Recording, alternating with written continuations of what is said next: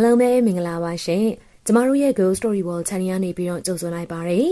ပရိသတ်ကြီးဒီကနေ့မှထုံးလင်းတင်ဆက်ပေးချင်တဲ့ဇာတ်လမ်းကတော့စာရေးသူတရိတ်တိုင်ခါရေးသားထားတဲ့ဗျက်ကဇော်ကနေဆိုတဲ့အပိုင်းတစ်ကိုထုံးလင်းတင်ဆက်ပေးမှဖြစ်ပါတယ်ဒီတော့စိတ်ဝင်စားစရာအပိုင်းတစ်ကိုစလိုက်တော့မယ်အချိန်ကာလမှာ1940ခုနှစ်ရဲ့နှောင်းပိုင်းကာလပင်ဖြစ်ပေတယ်အဲဒီကာလမှာမြန်မာနိုင်ငံအပါအဝင်အာရှနိုင်ငံတွေစစ်ဘေးစစ်ဒဏ်တွေအလူးလဲခံနေရတဲ့အချိန်လေးဖြစ်တဲ့ဖက်ဆက်ဂျပန်တွေကနေရာတော်တော်များများမြို့တော်တော်များများကိုဒရက်ကြမ်းတိုက်ခိုက်သိမ်းပိုက်နေတဲ့အချိန်ဖြစ်တဲ့အိန္ဒိယတရုတ်စတဲ့နိုင်ငံတော်တော်များများမှာဆိုရင်ဂျပန်တွေတိုက်ခိုက်သိမ်းပိုက်ခြင်းကိုခံနေရရုံနဲ့မကဘဲနဲ့နှိပ်စက်ခြင်းတွေကိုပါအလူးလဲခံနေကြတဲ့အချိန်ကာလလေးဖြစ်တယ်အဲ့ဒီအချိန်ကာလမှာဆိုရင်တော့မြန်မာနိုင်ငံအပါအဝင်တရုတ်အိန္ဒိယစတဲ့နိုင်ငံတွေကိုမတရားတိုက်ခိုက်သိမ်းပိုက်ထားတဲ့အင်္ဂလိပ်တွေမှာရသမျှပစ္စည်းတွေကိုတည်ဆောင်ပြီးတော့ပြန်လည်ဆုတ်ခွာပေးရတဲ့အချိန်လေးဖြစ်ပြီးတယ်။လွန်ခဲ့တဲ့10နှစ်ခန့်1930ရာပဲဖက်စစ်ဂျပန်တွေကဆိုရင်တော့တရုတ်ပြည်မကြီးကိုစတင်ပြီးတော့နေကျဲလာခဲ့ကြတယ်။ရှေးဦးစွာမန်ချူရီးယားကိုစတင်သိမ်းပိုက်တဲ့မန်ချူရီးယားမြို့တော်မန်တပ်ကိုသိမ်းပိုက်ပြီးတော့ရှေးကိုဆက်ပြီးခြေတက်သိမ်းပိုက်ရန်စူးစမ်းလာကြတယ်။ဂျပန်နိုင်ငံဟာကျွန်းစုလေးသာရှိတဲ့နိုင်ငံဖြစ်တော်လေလူဦးရေတော့များတဲ့တယံဇာတရှားပါတယ်။သို့တော့အဲ့ဒီအချိန်မတိုင်မရပဲစက်မှုနည်းပညာတွေတခြားတိုင်းပြည်တချို့တက်တိုးတက်ထွန်းကားနေကြပြီဖြစ်လေတယ်။အဲဒါကြောင့်ကုန်ကျန်းကိုဈေးပေါ်ပေါ်နဲ့ရပြီးထုတ်လုပ်တဲ့ကုန်ကြောတွေကိုဈေးမြင့်ပြီးတော့ရောင်းချတဲ့အတွက်အာရှတိုက်ကိုစတင်နေကျကြခြင်းဖြစ်လေတယ်။အာရှသည်အာရှတိုက်သားတို့အတွက်သာဖြစ်သည်ဟုသောကြွေးကြော်ပြီးတော့နေကျကြတာဖက်ဆက်ဂျပန်တွေကဆိုရင်တော့ပထမပိုင်းမှာမဟာအာရှသားတို့ညီမျှရေးလို့ကြွေးကြော်ကြတော့လေစစ်တိုက်ခြင်းနေကျခြင်းလူပေါင်းများစွာတို့ကိုရရဆက်ဆက်တက်ခြင်းအမျိုးသမီးပေါင်းများစွာတို့ကိုမရင်းကျင်ခြင်းစတဲ့ရုံမာရက်စက်မှုတွေကိုပြုလုပ်တဲ့နောက်ပိုင်းတရုတ်ပြည်ကိုတင်ပိုက်ပြီးတဲ့အခါတရုတ်မြို့ကြီးတွေမှာဂျပန်လူမျိုးတန်းကျော်လာရောက်နေထိုင်ကြလေတယ်။၎င်းတို့တင်ပိုက်ထားတဲ့မြို့ကြီးတွေမှာဆိုရင်တော့ဂျပန်စစ်သားပေါင်း3သိန်းကျော်ထိနေရာချပေးနိုင်တယ်။တရုတ်ပြည်ရဲ့ဝင်ထွက်ပေါက်အလုံးကိုပိတ်ဆို့ထားတဲ့အတွက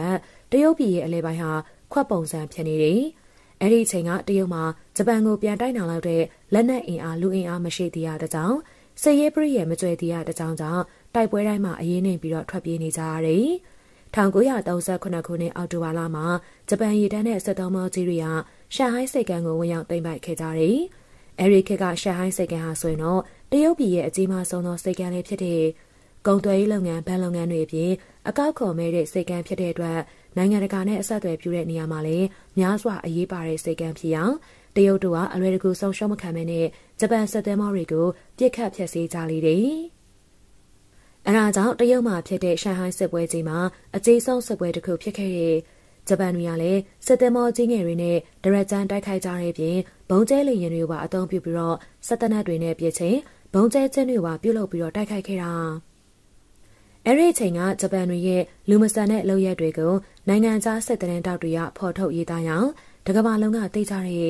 ဘုံကျဲတပ်ဖြတ်ပုံတွေကိုမြင်ရတဲ့အခါများစွာတုံ့လောက်သွားတော့လေနောက်ကျသွားခဲ့ပြီ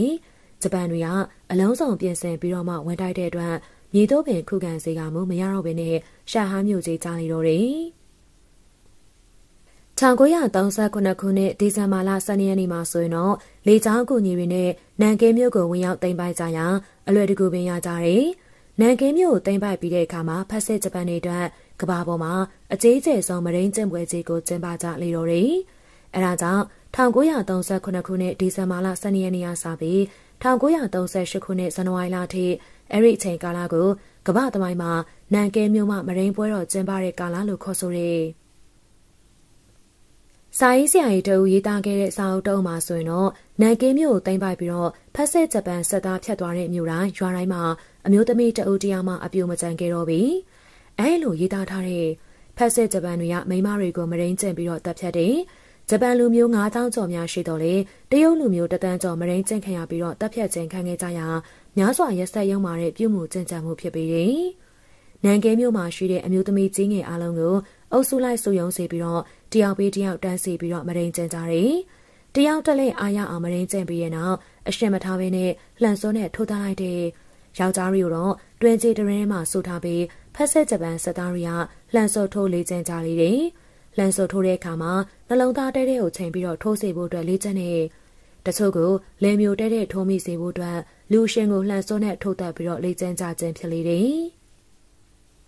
တရုတ်လူမျိုးကြီးငယ်အလုံးစုပေါင်းပြီးမြို့ပြင်မှာစီတန်းပြီးတော့လမ်းလျှောက်စေတယ်။စစ်တပ်နဲ့ပြည့်အဖွဲ့ကတယောက်ချင်းစီကိုတဲတဲမမတ်ထိအောင်လို့ကြည်စံအလေးလွင်နဲ့အောင်ပြစ်ခတ်လေးကျင်းကြတာရရဆတ်ဆတ်တက်ဖြတ်ပြီးရဲ့နောက်တွင်ကြီးကြီးအတွင်းထဲမှာလူ2000လောက်ခန့်ကိုစုံပြီးတော့မြုပ်ထားလေးတယ်။တချိန်ကတရုတ်နိုင်ငံရဲ့ရင်ကျိမှုအမွေနေ့တွေနဲ့လှပခဲ့တဲ့နန်ကင်းမြို့ဟာဆိုရင်တော့အခုခါမှာသွေးညီနှံတွေနဲ့ရန်နှံတွေမှုန်ဝေးခဲ့ပြီးဖြစ်လေတယ်။မြို့နဲ့အလောင်းကောင်တွေဖြစ်နေတယ်။ရက်ဆက်စွာမရင်းကျင့်ပြီးတော့မှတပ်ဖြတ်ခြင်းဖြင့်ရက်ဆက်စွာတန်နီးမျိုးစုံနဲ့တရားလက်လွတ်တက်ခဲကြတဲ့အလောင်းများစွာကြောင့်နန်ကင်းမြို့ကြီးဟာဒုစရိုက်မြို့တော်လူသေးအလောင်းမြို့တော်ဖြစ်သွားတယ်။လူသေးအလောင်းတွေပြန်ကျင်းနေပြီးသွေးညီနှံလူသေးအပုံနှံတွေကဟောင်းနေတယ်။ဖက်ဆက်ဂျပန်တွေဟာစနစ်ဆိုးတွေကိုကျင့်သုံးပြီးတော့ရက်စံလာတယ်။သူနဲ့အတူနာဇီဂျာမနီနဲ့အီတလီတို့စုပေါင်းပြီးဝင်ရိုးတန်းစစ်အုပ်လို့ဖွဲ့ခဲ့တယ်။အဲဒီလိုနဲ့ကြောက်စရာကောင်းတဲ့ကမ္ဘာစစ်ကြီးမှာနေရာအနှံ့အပြားမှာဖြစ်ပေါ်ခဲ့တော့တယ်။လူအင်အားလက်နက်အင်အားသုံးပြီးအာရှနိုင်ငံတွေကိုသိမ်းပိုက်နေကြတဲ့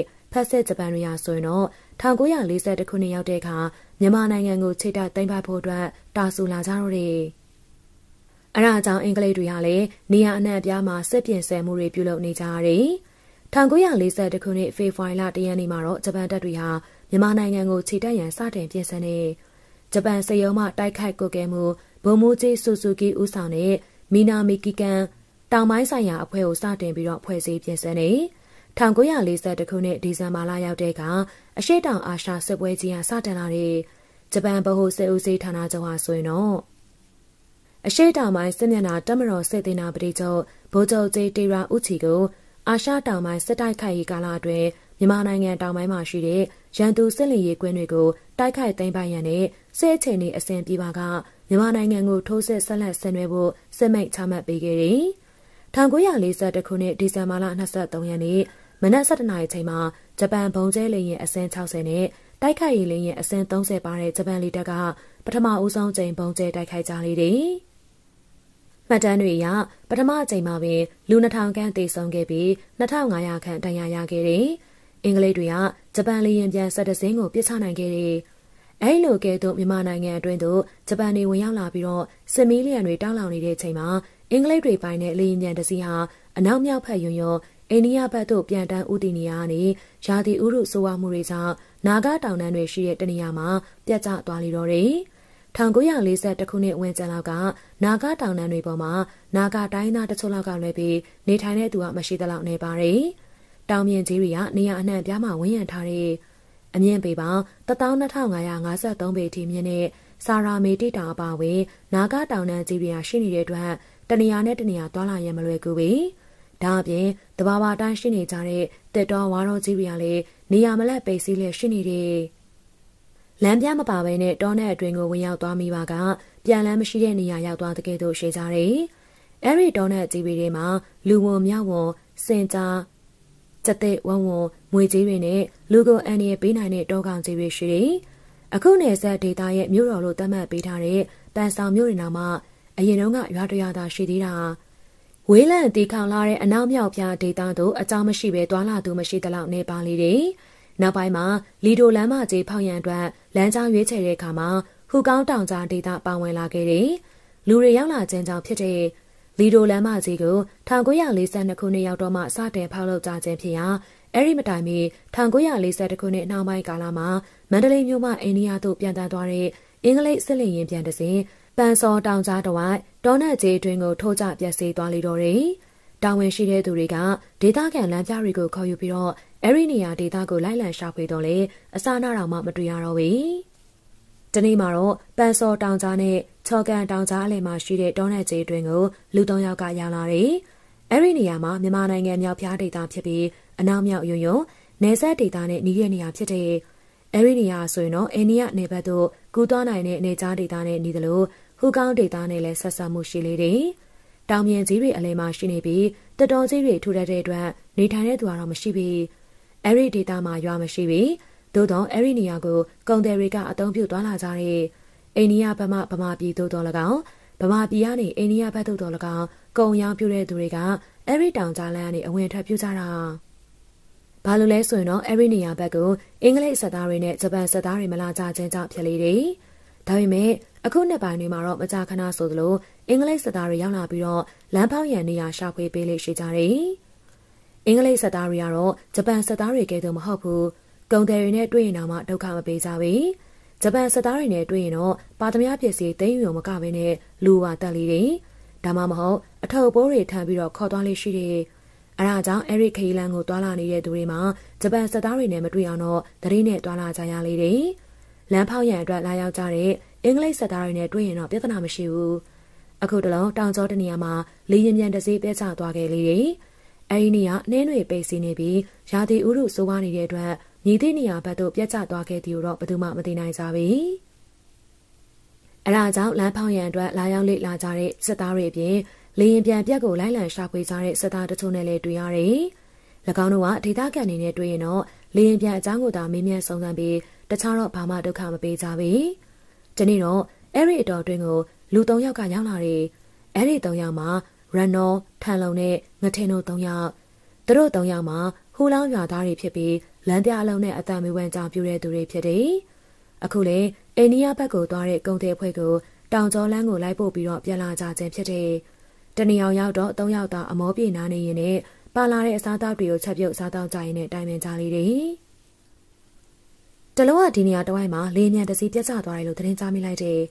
အင်္ဂလိပ်လေလားဂျပန်လေလားတော့မသိဘူးငါတို့သွားရှာကြရင်ကောင်းမလားတွေးတော့ဘာလို့မလ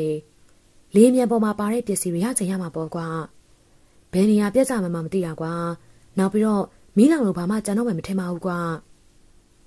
ငါထင်တာကတော့တနတ်တွေဒါမှမဟုတ်ရင်တန်မိုးရှိတဲ့ပစ္စည်းတွေတော့ပါလာနိုင်မယ်လို့ထင်တာပဲအေးကွာဘယ်နေရာပြတ်ကျသွားမှမသိတာဒီလောက်တောနဲ့ကြီးတွေမှာနေရာမသိဘဲနဲ့ဘယ်လိုရှာကြမလဲထန်လုံပြောတာလဲမှန်ပြီအဲ့ဒီနေရာတစ်ဝိုင်းမှာတောင်မြင်ကြီးတွေကြောက်ကဘာတွေနတ်ဆိုင်တဲ့တောင်ကျော်ကြီးတွေနဲ့တောနဲ့ကြီးတွေသာရှိပြီးတော့နေရာအမှတ်သားတော့မရှိပြီအဲ့ဒီနောက်3ယောက်သာစားတော့ပြီးရနဲ့နေဝင်ချိန်မတိုင်ခင်မှာလုံခြုံတဲ့နေရာတစ်ခုရောက်ဖို့အတွက်ခရီးဆက်ကြပြန်နေအဲ့ဒီနေရာရာသီဥတုတာယာပြီးတော့နေတာ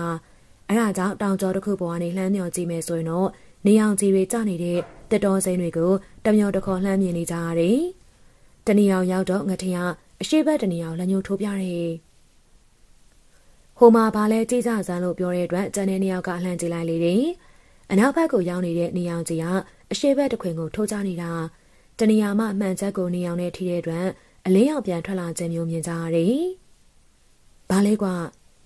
မှန်အောင်နေအောင်ထိလို့ပြန်ထွက်လာတဲ့အလင်းရောင်မျိုးပဲတိုးရိလာတဲ့သူတွေကတော့ဘယ်သူမှတကူတကမှန်ပါကြလိမ့်မယ်လို့မထင်ဘူးဟာမဟုတ်ကမှလွှဲရောဟိပြက်ကြတဲ့လေရင်ကမှန်ချက်တွေကိုနေထိပြီးတော့အလင်းရောင်ပြန်လာတာပဲဖြစ်လိမ့်မယ်ကွာဒါဆိုဘယ်လိုလုပ်ကြရင်ကောင်းမလဲငါတို့အဲ့ဒီဘက်ကိုသွားကြည့်ကြရင်ကောင်းလိမ့်မယ်လို့ထင်တယ်ဒီနေ့တော့အချိန်မမီနိုင်တော့ကွာနေရာမှတ်ထားပြီးတော့နောက်နေ့မှပဲသွားကြတာပေါ့အဲ့လိုမျိုးအချင်းချင်းပြောဆိုတိုင်ပင်ပြီးတဲ့နောက်တင်းတော်ရဲ့နေရာတနေရာမှာတညဝင်လာကြလေတယ်နောက်တနေ့မနက်ပိုင်းအလင်းရောင်ရလာတော့မှ3ယောက်သာအဲ့ဒီနေရာကနေထွက်ခဲ့တယ်၎င်းတို့3ယောက်မှာအသက်30ကျော်အရွယ်သားရှိသေးတဲ့အတွက်ကြမ်းခိုင်တန်ဆွမ်းကြလေတယ်တနက်နဲ့လေးများဓားလန့်တွေလည်းပါကြတဲ့အတွက်တော်ယုံအန်ရီမျိုးတော့ပူစရာမလိုတော့ဘူးမနေ့ညနေပိုင်းကတွေ့မြင်ခဲ့ရတဲ့အလင်းရောင်မှာပန်စောတောင်ကြားနဲ့ချော်ကန်တောင်ကြားအလဲနေရာလောက်မှာဖြစ်တယ်တောင်မြင်ကြီးတွေကပတ်လေကာရန်ထားပြီးအလဲမှာတက်တော်ဝါတော်ကြီးတွေသာရှိကြတယ်သူတို့3ယောက်စလုံးတောကျွမ်းကျင်တဲ့သူတွေဖြစ်တယ်အဲဒါကြောင့်အလင်းရောင်မြင်တဲ့နေရာကိုမှတ်သားပြီးတော့အနည်းဆုံးကိုရောက်နိုင်တဲ့နေရာမှာဖြတ်တန်းသွားကြတယ်ညနေပိုင်းအချိန်ကိုရောက်တော့တက်တော်တွေကိုကြော်သွားပြီးဝဘိုးဝါတော်ကြီးရှိအောင်ရောက်သွားတယ်ဝါတော့မှလူသူအရာပေါမရှိတဲ့နေရာဖြစ်တဲ့အတွက်လူတရားဝင်မှုမလွယ်လောက်အောင်စင်နေလေတယ်နေအောင်ကြီးကရှင်းနေသေးတော့လေဝါတော့ကြီးကပိတ်စင်းနေတဲ့အတွက်နောက်ထပ်အလင်းရောင်တော့ထပ်မှန်မတွေ့ရတော့ဘူးရန်တော်တို့3ယောက်ဟာအချိန်ရသဖြင့်ဝါတော့အတွင်းကိုလိုက်လံရှာဖွေကြတော့လေထိုးထိုးကြကြတော့ဘာမှမတွေ့ရသေးဘူးအဲဒီလိုနဲ့အချိန်နဲ့သွားတဲ့အခါမှာဝါတော့ကြီးတနေရာမှာပဲစခန်းချတယ်အဲဒီနေရာမှာဂူပေါက်တွေမရှိတော့လေကြောက်တုံးကြီးတွေရရှိနေတယ်အဲဒီကြောက်တုံးကြီးတွေကြားထဲမှာမီးဖို့ထားပြီးတော့နေရသည်မှာအနှွေးတက်လေးရလုံခြုံမှုလည်းအတန်တရနိုင်နေမီးဖို့ပေါ်မှာဆိုရင်တော့ဝစက်ပိုင်းတွေကဲ့သို့ရေထည့်ပြီးတော့ချိန်ထားရအတော်ကြာတော့ရေဆူလာတယ်အဲဒီတော့မှလက်ဖက်ချောက်ခတ်ပြီးတော့လက်ဖက်ရည်ခါခါတောက်ကြတယ်ပါလာတဲ့အသားချောက်တွေကိုမီးကင်ပြီးလက်ဖက်ရည်ခါခါနဲ့စားတောက်ရသည်မှာအရသာလည်းရှိဝမ်းလည်းပြည့်စေတယ်ညနေပိုင်းရောက်တဲ့အထိ3ယောက်စလုံးမအိပ်ကြသေးပဲနဲ့လက်နက်တွေကိုနဘေးမှာချထားပြီးတော့စကားပြောနေကြလေတယ်ဟူကောင်းတဲ့တဝိုင်းမှာကြောက်စရာအကောင်ဆုံးနဲ့အန်ဒီအပေးနိုင်ဆုံးမှာ900ကြားကြီးတွေပဲဖြစ်လေတယ်လူဖြစ်စေတရိษံဖြစ်စေ အချိန်မရွေးနေရမရွေးတခြားဒေသတွေမှာရှိတဲ့ကြားတွေကအကောင်ရွယ်စားသေးပြီးတော့လူကိုကြောက်တယ်လူနှမ်းရတာနဲ့တဏှာရှောင်သွားလေးရှိတယ်ဟူကောင်ကြတော့အကောင်ရွယ်စားကြည့်တယ်လို့လူကိုလည်းမကြောင်ရွံ့ကြပြီလူနှမ်းရတာနဲ့အဲ့ဒီနေအောင်ရအောင်လာပြီးတော့အတင်းငွေဝင်ဆွဲလေးရှိတယ်အဲ့ဒါကြောင့်ဘသူမှစိတ်ချလက်ချမအိမ်ဝင်မဲနဲ့စားတော့ရင်နဲ့စကားပြောနေကြခြင်းဖြစ်လေတယ်ညနေပိုင်းချိန်ကိုရောက်တော့သူတို့ရောက်နေတဲ့နေရာနဲ့မနှင်းမွေးနေရာလောက်ကနေဆူဆူညံ့ညံ့အတန်းတွေကိုကြားရတယ်လူတန်းသူတန်းအော်ဟစ်အကူကြီးတောင်းနေတဲ့အတန်းတွေကိုကြားရတာတိတ်ဆိတ်နေတဲ့အချိန်ဖြစ်တဲ့အတွက်အော်ဟစ်အကူကြီးတောင်းနေတဲ့အတန်းတွေကိုကောင်းစွာတော့ကြားနေရတယ်လူတန်းတွေကြားရတယ်ဟာဒီတော့ထဲမှာတော့အချိန်မတော်ကြီးဘယ်သူမှသွားလာနေကြနိုင်မယ်လို့မထင်ဘူးတောချောက်တာပဲဖြစ်မှာပေါ့လေအဲ့လိုပြောဆိုပြီးတော့နားဆွဲနေကြတယ်ကြားနေရတဲ့အတန်းတွေကတော့မဝေးလာပြီအသက်ဘေးအန္တရာယ်နဲ့ကြုံတွေ့နေရတဲ့အတွက်ကြောင့်ပတ်ဝန်းကျင်ကိုအော်ဟစ်အကူကြီးတောင်းနေကြတဲ့အတန်းမျိုးဖြစ်တယ်အဲလိုကြားနေရတော့လေရန်နောထန်လုံးနဲ့ငထင်တို့၃ယောက်ကတော့ဘယ်မှမသွားဘဲနဲ့၎င်းတို့နေရာမှာသာတညာလုံးနေကြတယ်။နောက်တနေ့အနေလေးအောင်ရတော့မှကြောက်တုံးကြီးတွေကြားနေအပြင်ကိုထွက်ကြတယ်။ငါတို့ဘယ်နေအောင်သွားကြမလဲ။အလေးအောင်တွေ့တာအရှိဘက်မှာမဟုတ်ဘူးလား။ညအော်တန်နေကြားရလေအဲ့ဒီဘက်ကပဲကွာ။ကဲဒါဖြစ်လေကွာအတန်တွေကြားတဲ့နေရာဘက်ကိုသွားကြည့်ကြရအောင်။အဲလိုပြောဆိုပြီးတော့၃ယောက်သားနေရာမှာထွက်လာကြတယ်။သူတို့ရောက်တဲ့နေရာမှာတောင်ကျောတစ်ခုပေါ်မှာဖြစ်တဲ့တောင်ကျောထိပ်ပေါ်ရောက်တဲ့အခါမှာတော့ဇဝေဇဝါမြင်ကွင်းတစ်ခုကိုလှမ်းမြင်ရတယ်။သူတို့ရောက်နေတဲ့နေရာနဲ့မဝေးလာတဲ့နေရာမှာဂျိုင်ဝမ်တစ်ခုရှိတယ်။တောင်ကျောနှစ်ခုကြားထဲမှာတဘာဝလျောက်ဖြစ်နေတဲ့ဂျိုင်ဝမ်ဝါရောကြီးတွေကနေရာမလက်မှိုင်းညိုးနေလျက်ရှိလေတယ်။သို့တော့တနေရာမှာတော့မီးလောင်မြင်ကဲသို့ဖြစ်ပြီးတော့ကွက်လက်ကြီးဖြစ်နေတဲ့နေရာတစ်ခုကိုလှမ်းမြင်ရတယ်။ဝါပင်တွေကိုတော်မီလောင်တကယ်သို့လောင်ထားတဲ့နေရာတွေလည်းရှိတယ်။တနေရာမှာတော့ဝါရောတွင်းမှာလမ်းဖောက်ထားတကယ်တော့ဖြစ်နေတဲ့စွတ်ကြောင်းကြီးလည်းရှိတယ်။အဲ့ဒီစွတ်ကြောင်းတစ်လျှောက်မှာဝါပင်နေမရှိပေလဲပြုတ်နေတယ်။ငါတို့သွားကြည့်ရအောင်။အဲ့လိုပြောဆိုပြီးတော့၃ယောက်သာဂျိုင်ဝမ်အတွင်းကိုဆင်းလာတယ်။အောက်ကိုရောက်တော့စွတ်ကြောင်းကြီးဖြစ်နေရကိုအရင်သွားကြည့်တယ်။အဲ့ဒီနေရာရောက်တော့ဝါပင်တွေလဲပြစ်နေတော့သာတွေ့ရပြီးတော့တခြားဘာမှမတွေ့ရပြီ။တချို့ဝါပင်တွေမှာအတန်းညွန့်နေတော့မှထွက်နေပြီဖြစ်ရာအတော့ပင်ရှင်နေလေပြီ။၃ယောက်သာစွတ်ကြောင်းကြီးတိုက်လိုက်သွားရာတနေအောင်ရောက်တော့ဝါရောအတွင်းမှာတစုံတစထွက်နေတဲ့လေရင်ပြန်တစင်းရဲ့အမိပိုင်းကြီးကိုတွေ့ကြရမှဝမ်းသာသွားကြလေတော့တယ်။လေရင်ပြန်ကိုတွေ့ရပြီဖြစ်တဲ့အတွက်ခက်တုတ်တုတ်သွားကြတယ်။အဲ့ဒီနေရာရောက်တော့မှအခြေအနေမှန်ကိုမြင်တွေ့ကြရလေတော့တယ်။အရှိန်နဲ့ထိုးဆင်းလာတဲ့လေရင်ပြန်မှာဝါရောတွေကိုအရင်ကြပြီးတော့မှတော်တော်ဝေးဝေးရအောင်လို့ဆက်သွားသည်ဟန်ရှိတယ်။နောက်မှဝါပင်နေနဲ့တိုက်ပြီးတော့အတောင်နှစ်ဖက်ပြက်စီးသွားပြီးတော့မှတနေရာမှာခေါင်းဆိုင်ပြီးတော့ရက်တန့်သွားပုံရတယ်။ဝါတော်အတွင်းကြားတဲ့အတွက်ကြောင့်ပြင်းပြင်းထန်ထန်ထိခိုက်မှုမျိုးမဟုတ်ဘဲနဲ့မပေါက်ကွဲခဲ့ခြင်းဖြစ်ပေလိမ့်မယ်။သို့တော့ရောက်နေတဲ့အချိန်တွေကတော့မကောင်းလာပြီ။ဝဘိုးဝါလုံးကြီးပေါ်မှာတင်နေတဲ့လေရင်ပြန်မှာကြောက်တွင်းကိုဦးကောင်းဆောက်နေတဲ့အနေအထားရှိတယ်။ဝါပင်ကြီးတွေမှာငြိမ်နေတဲ့အတွက်ကြောင့်သာအောက်ဘက်ကိုထိုးဆိုင်မကျသွားသေးတာ။သို့တော့ဝါပင်ကျိုးရည်တော်၎င်းဟန်ချက်ပြတ်သွားရည်တော်၎င်းနှက်ဆိုင်လာတဲ့ကြောက်တွင်းကိုအချိန်မရွေးထိုးကျသွားနိုင်တဲ့အနေအထားမျိုးလည်းရှိတယ်။လေရင်ပြန်တော့တွေ့ပြီအပေါ်တက်ကြည့်ကြမလားအောက်ကိုပြုတ်ကျသွားနိုင်တယ်နော်မကြောက်အောင်လုပ်လို့ရပါတယ်ကွာဘယ်လိုလုပ်မှလဲသူတို့၃ယောက်မှာရန်နောကညံကောင်းနေသူကပင်ဦးဆောင်ပြီးတော့အဲ့ဒီနေရာတစ်ဝိုင်းမှာရှိတဲ့နွယ်ကျိုးတွေကိုရှာဖွေယူလာလေရင်အမိဘောက်ကိုတိုင်းတင်ပြီးဝါပင်တွေနဲ့ချိန်ထားလိုက်တယ်အဲ့လိုပြုလုပ်ထားပြီးတော့မှဝါပင်တွေအပေါ်ကနေတဆင့်လေရင်ပြန်ပေါ်ရအောင်တက်ကြတာအဲ့လိုတက်တဲ့ဝါပင်တွေမှာလှုပ်နေသလိုအပေါ်မှာတင်နေတဲ့လေရင်ကလည်းရိမ့်ထိုးနေလေတော့တယ်တကယ်လို့သာလေရင်တင်နေတဲ့ဝါပင်တပင်ကျိုးကျသွားပါကဟန်ချက်ပြက်ပြီးတော့အောက်ကိုအချိန်မရွေးထိုးကျသွားနိုင်တယ်ပွင့်နေတဲ့တကားမှအတွင်းကိုဝင်ကြည့်တဲ့ကမြင်ကွင်းရတော့မကောင်းလာပြီလေရင်ဦးကမ်းမှာရှိတဲ့လူနှစ်ယောက်ပါဝင်နောက်ဖက်မှာပါတဲ့လူတချို့သေဆုံးနေကြတယ်လေရင်ပြက်ကျခဲ့တာအတော်ကြာပြီဖြစ်တဲ့အတွက်အယိုးစုပွားတော်မှာရောက်နေပြီဒေါ်ထရိတ်ဆန်နေဝင်ရောက်စားတော့ကြတဲ့ဟန်နဲ့ခေါင်းတခြားကိုတခြားခြေတခြားလက်တခြားနဲ့ပြန်ကျင်းနေတယ်ကိုပေါ်မှာဝယ်ထားတဲ့အဝယ်စားတွေမှာလည်းအစိမ့်စိမ့်အမွားမွားပြေဆုံးနေကြတယ်။စက်သက်တွေတောကြောင်နေအပါဝင်အမြင့်ကိုတတ်နိုင်တဲ့ဒေါက်တရိတ်ဆန်တွေတက်ရောက်စားတော့ခဲ့ကြဟန်ရှိလေတယ်။၎င်းတို့ကင်ထားတဲ့တနက်တွေကတော့အကောင်တိုင်းပဲရှိသေးတယ်။ဒါ့အပြင်တနေရာမှာခြာထားတဲ့တန်တက်တာစီတစ်လုံးလည်းရှိပြီးသေးတယ်။လေရင်ပေါ်ရောက်တာနဲ့တနက်ကျိဆန်တွေအပါဝင်အသုံးပြုနိုင်တဲ့ပစ္စည်းတွေကိုတနေရာမှာစုပုံထားလိုက်တယ်။ပြီးတော့မှပိတ်ထားတဲ့တန်တက်တာကြီးကိုဖွင့်နေတော့ခတ်ထားတဲ့အတွက်တော့ကိုဖြတ်ပြီးတော့မှဖွင့်လို့ရတာအဖုံးပွင့်သွားတော့၃ယောက်သားမျက်လုံးပြူသွားတယ်။တက်တာကြီးအတွင်းမှာရွှေချောင်းနေရအပြည့်ကိုရှင်းနေတာ။ဟာရွှေချောင်းနေပါလားကွာ။ အများကြီးပဲဟိငါတို့3ယောက်တော့ချမ်းသာပြီဒါတက်အခုဘယ်လိုလုပ်ကြမလဲဒါရီကိုအခုတည်သွားလို့တော့ဖြစ်သေးဘူးအင်္ဂလိပ်တွေနဲ့ပဲတွေ့ဂျပန်တွေနဲ့ပဲတွေ့ငါတို့အသက်ခံရလိမ့်မယ်ကွာဒီတော့ဘယ်လိုလုပ်ကြမလဲငါတဘောကတော့ငါတို့3ယောက်ရွှေနေနဲ့ဝယ်ယူသွားပြီးတော့ကြံတဲ့ရွှေတို့တနေရာမှာဝှက်ထားခဲ့ရင်ရောမကောင်းဘူးလားဝှက်ထားတာတော့ဟုတ်ပါပြီကွာဒီနေရာတွေကလာဖို့မလွယ်ဘူးနောက်တစ်ခါလာရှာဖို့မမိတော့ဘယ်လိုလုပ်မလဲဒါကလွယ်ပါရဲ့ကွာငါတို့3ယောက်စလုံးမှတ်မိလာတဲ့နေရာမှာဝှက်ထားခဲ့ကြမယ်လေနောက်ပြီးတော့ဒီနေရာမှတ်မိအောင်လို့မြေပုံတစ်ချက်ရေးပြီးတော့ငါတို့ခွဲယူထားကြရင်မကောင်းဘူးလားအေးအဲ့ဒါကောင်းတယ်မင်းကပဲအဲ့ဒါတွေကိုလုပ်ပြီးတော့ကွာအဲ့လိုပြောပြီးရဲ့နောက်လေရင်ပေါ်မှာရှိတဲ့ရွှေသက်တာတနက်ကြေကက်တွေနဲ့တခြားအသုံးဆောင်ပစ္စည်းတွေကိုအောက်ကိုအရင်ချတယ်ပြီးတော့မှလေရင်ပေါ်တင်နေတဲ့ဝါးတွေကိုခုတ်ချရာလေရင်ပြက်ကြီးကကြောက်တွင်းကိုထိုးကျသွားလေတော့တယ်ရန်တော်တို့3ယောက်မှာကန်ကောင်းတဲ့အတွက်မုတ်စိတ်ပြားဆွဲတဲ့အဖြစ်မျိုးနဲ့ကြုံတွေ့ခဲ့ရတယ်သို့တော့လန်ခုလက်မှာပဲကံမကောင်းစွာနဲ့အင်္ဂလိပ်စစ်သားတွေနဲ့ပတ်ပင်းတွေ့ပြီးတော့အဖမ်းခံရတယ်သူတို့3ယောက်ဟာကံကောင်းထောင်းမစွာနဲ့လေရင်ပြက်ကြီးကိုတွေ့ကြပြီးရွှေသက်တာနဲ့တနတ်တွေကိုရခဲ့တယ်တယောက်ကိုရွှေတုံးနဲ့တနတ်တစ်လက်စီလောက်သာယူခဲ့ကြပြီးတော့ရွှေသက်တာနဲ့တနတ်တချို့တော့လျှို့ဝှက်တော်တွင်းထဲမှာအမှတ်အသားပြုလုပ်ပြီးတော့ဝှက်ထားခဲ့တယ်နောက်ထပ်တစ်ချိန်အဲဒီနေရာကိုပြန်ရှာရင်တော့အလွယ်တကူတွေ့နိုင်ကြစေဖို့အတွက်မြေပုံအမှတ်သားတွေရေးဆွဲပြီးအဲဒီမြေပုံကို3ပိုင်းပိုင်းပြီးတော့ခွဲယူထားကြတယ်ပိတ်ဖြူသားပေါ်မှာသစ်စေးနဲ့ရေးထားတဲ့မြေပုံမျိုးသားဖြစ်တယ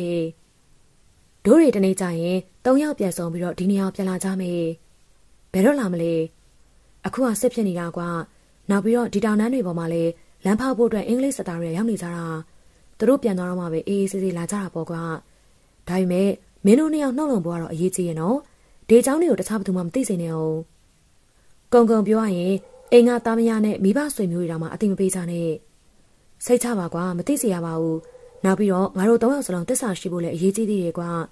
3ယောက်မစုံမဲနဲ့တယောက်ချမ်းလာတာမျိုးမလုပ်ကြဖို့လည်းအရေးကြီးတယ်ဒါကတော့ငါတို့ချင်းချင်းတစ္ဆာရှိမှရမှာပေါ့ကွာအဲလိုပြောဆိုပြီးတော့ပြန်ခဲ့တယ်၎င်းတို့အိတ်ထဲမှာရွှေတုံးတုံးစီနဲ့တခြားအသုံးဆောင်ပစ္စည်းတချို့လည်းထည့်ယူခဲ့တယ်ထန်လုံနဲ့ငထင်တို့နှစ်ယောက်က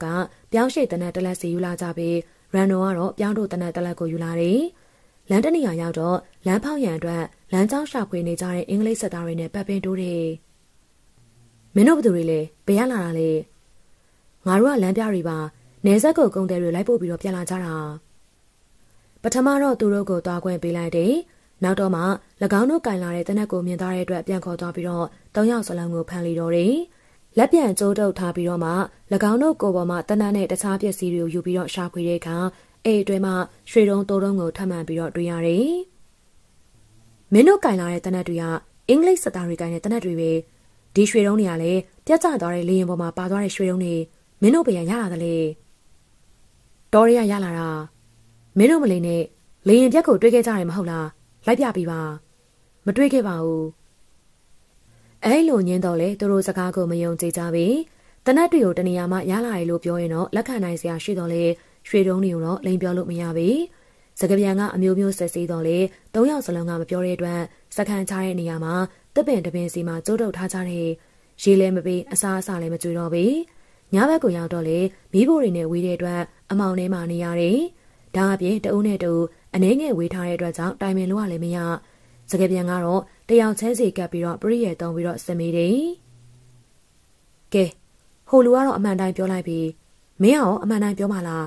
ပြောရင်တော့လှုပ်ပေးမယ်ကွာရေနဲ့အစားအစာလည်းကျွေးဦးမှာအဲလိုမေးမြန်းတော့လည်းမပြောကြပြီညအချိန်ရောက်တော့အင်္ဂလိပ်စတာရီကရွက်ဖြန့်တဲအတွင်းမှာမီးပုံတွေဖိုးထားပေးနေကြတော့လေသူတို့3ယောက်ကိုတော့မနီးမွေးမှရှိတဲ့တစ်ပင်3ပင်မှာကျုံနဲ့တုပ်ထားတယ်အဲဒါကြောင့်3ယောက်စလုံးစိတ်ဓာတ်ကြပြီးတော့အမှန်တိုင်းပင်ဖွင့်ပြောဖို့အတွက်စိတ်ကူးပေါ်မိတယ်ရွှေမရှိလဲအသက်ရှင်နေသေးမယ်ဆိုရင်တော့အခွင့်အရေးရနိုင်သေးတယ်လို့စိတ်ကူးပေါ်မိကြခြင်းဖြစ်တယ်ညနေပိုင်းချိန်ကိုရောက်တော့အမောင်တို့တွေဖုံးလန်းလာသလိုအေးတက်ကလည်းဂျပန်လေယာဉ်တွေဘုံကျက်တကယ်တော့အုပ်စုလိုက်ရောက်လာပြီးတော့တွေးဆုပ်ကြတယ်လက်နှစ်ဖက်ကိုတစ်ပင်မှာနောက်ပြန်တုပ်ထားတဲ့အတွက်ပုတ်ခတ်လို့မရဘဲနဲ့ဒီတိုင်းသာခံနေကြရတယ်မနက်လေးရင်တော့တကူလုံးသွေးမကြံတော့လောက်အောင်အဆုတ်ခံနေကြရမှာမခံတာအောင်ဖြစ်နေတော့တယ်အဲဒီခိုင်မှာပဲကြောက်စရာကောင်းတဲ့အန်ဒီရတစ်ခုကဝင်လာတယ်အစွန်ဘက်တစ်ပင်မှာကျိုးနဲ့တုပ်ထားတဲ့ငထင်ရှိရာကို9000ကြားတကောင်ရောက်လာပြီးတော့အတင်းကိုဝင်ကြိုက်တယ်ကြားကငထင်ဦးကောင်းကိုကြိုက်ပြီးတော့ဆွဲယူသွားဖို့အတွက်စူးစမ်းတော့လေကျိုးနဲ့တုပ်ထားတဲ့အတွက်ကြောင့်မရပြီအဲဒီကကြားကငထင်ရဲ့ဦးကောင်းနဲ့ကိုနီယာနှံ့ကိုကြိုက်ဖြတ်တယ် ကဲကြပါဦးကဲကြပါဦးတောကောင်ရင်ဝင်ဆဲနေပြီတရားပါတော့မယ်ကဲကြပါဦးငထင်ရဲ့ဆူဆူဝါဝါအော်တန်ကြောင့်အင်္ဂလိပ်စစ်သားတွေရောက်လာပြီးတော့တနတ်တွေနဲ့ဝိုင်းဝန်းပစ်ခတ်ရာတနတ်တန်တွေစုညံသွားလေတော့တယ်တောကောင်ကြီးကလည်းတနတ်ကြေစံတွေထိမှန်ပြီးတဲ့နောက်တောအတွင်းကိုဝင်ပြေးသွားတယ်အဲ့ဒီခါကျမှငထင်ကိုကြည့်တဲ့အခါဦးခေါင်းတစ်ခုလုံးကြားကြိုက်ထားရတဲ့ဒဏ်ရာတွေရနေပြီးကိုပေါ်မှာလည်းလက်သေးတွေကုပ်ထားတဲ့ဒဏ်ရာတွေကဓာတ်နဲ့ခွဲထားတဲ့ကဲ့သို့ရှိပြီးတကိုယ်လုံးသွေးတန်ရဲရဲနဲ့ရုပ်ပြက်ဆင်းပြက်ဖြစ်နေပြီးတအင်းအင်းနဲ့အသက်ရှူနေသေးတော့လေအခြေအနေကတော့မကောင်းတော့ဘူးအဲ့ဒီခါကျမှ၃ယောက်စလုံးတပ်ပင်မှာတုတ်ထားတဲ့ကျိုးတွေကိုဖြည့်ပြီးတော့တဲတွင်းကိုပြန်ခေါ်တယ်ရန်တော်နဲ့ထန်လုံးတို့နှစ်ယောက်ကတော့အခြေအနေကိုမြင်တဲ့အခါစိတ်မကောင်းဖြစ်ကြတော့လေဘလို့မှမတတ်နိုင်ချတော့ဘူးအင်္ဂလိပ်တွေက၎င်းတို့နဲ့ပါလာတဲ့စေတပ်သားတွေကိုခေါ်ပြီးငထင်းကိုစိတ်ကူတာပေးတယ်သို့တော်လည်းမရတော့ဘူးညနေပိုင်းကိုရောက်တဲ့အခါမှာတော့ဆူဆူဝါဝါအိုဟစ်ညင်းညူရင်းနဲ့တဖြည်းဖြည်းငြိမ်ကျသွားပြီးတော့တိတ်ဆုံးသွားလိတော့တယ်အဲ့ဒီခါအလောင်းကိုအဝတ်တစ်ခုနဲ့ဖုံးထားတယ်မင်းတို့ကခေါင်းမာကြတာဟုတ်ကွာအမှန်တိုင်းသာပြောပြမယ်ဆိုရင်တော့အခုလိုအသက်ဆုံးမှာမဟုတ်ဘူးမင်းတို့နှစ်ယောက်ရောဘလို့သဘောရလဲအဲ့လိုစကားပြန်ကမေးလေတယ်အဲ့ဒီခါနှစ်ယောက်စလုံးကကြောင်ရုံနဲ့အမူအရာနဲ့ကြိတ်နေတယ်မင်းတို့အမှန်တိုင်းပြောပါလားမပြောဆိုရင်တော့သူ့လိုပဲသိအောင်ပါပဲနော်ပြောရမယ်ဒီလိုမှပေါ့ကွာကဲပြောပြပါဦး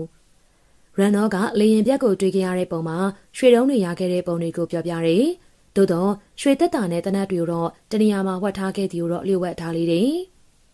ဒါဖြင့်လေရင်ပြက်ရှိတဲ့နေရာတော့မှတ်မိသေးသလားဟုတ်မှတ်မိပါတယ်ဒါဖြင့်မင်းတို့တွေ့ခဲ့တဲ့ရွှေကဒီသုံးလုံးပဲလားတခြားရွှေတွေရောဘယ်မှာထားခဲ့သလဲကျုပ်တို့ကလေရင်ပေါ်မရောက်ခဲ့ဘူးလေရင်ကဝါရော်ရီကနေပြီးတော့ကြောက်ထဲကိုထိုးချသွားပုံရတယ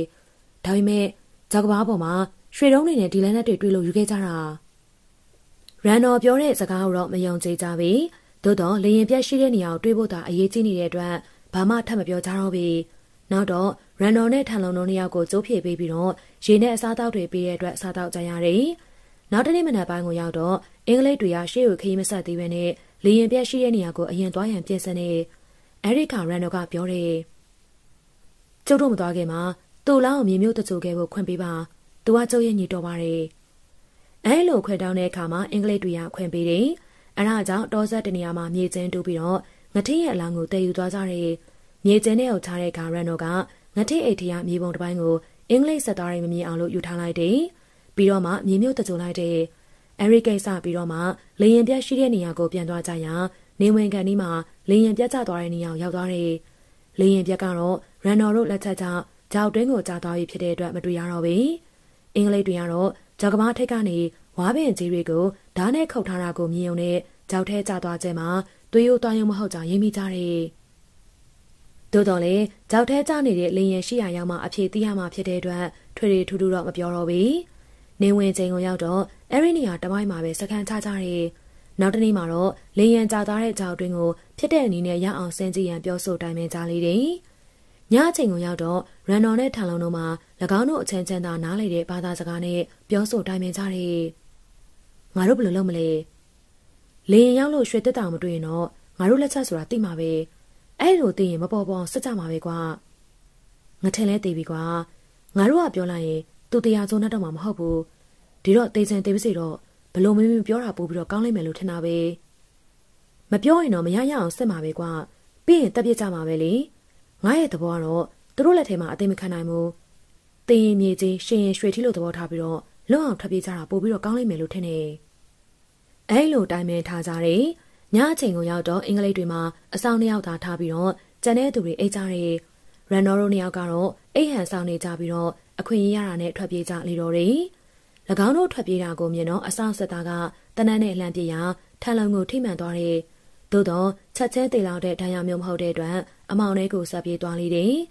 အင်္ဂလိပ်တွေကမီးအောင်တွေကိုအသုံးပြုပြီးအဲ့ဒီနေရာတစ်ဝိုက်ကိုလိုက်လံရှာဖွေကြတော့လေ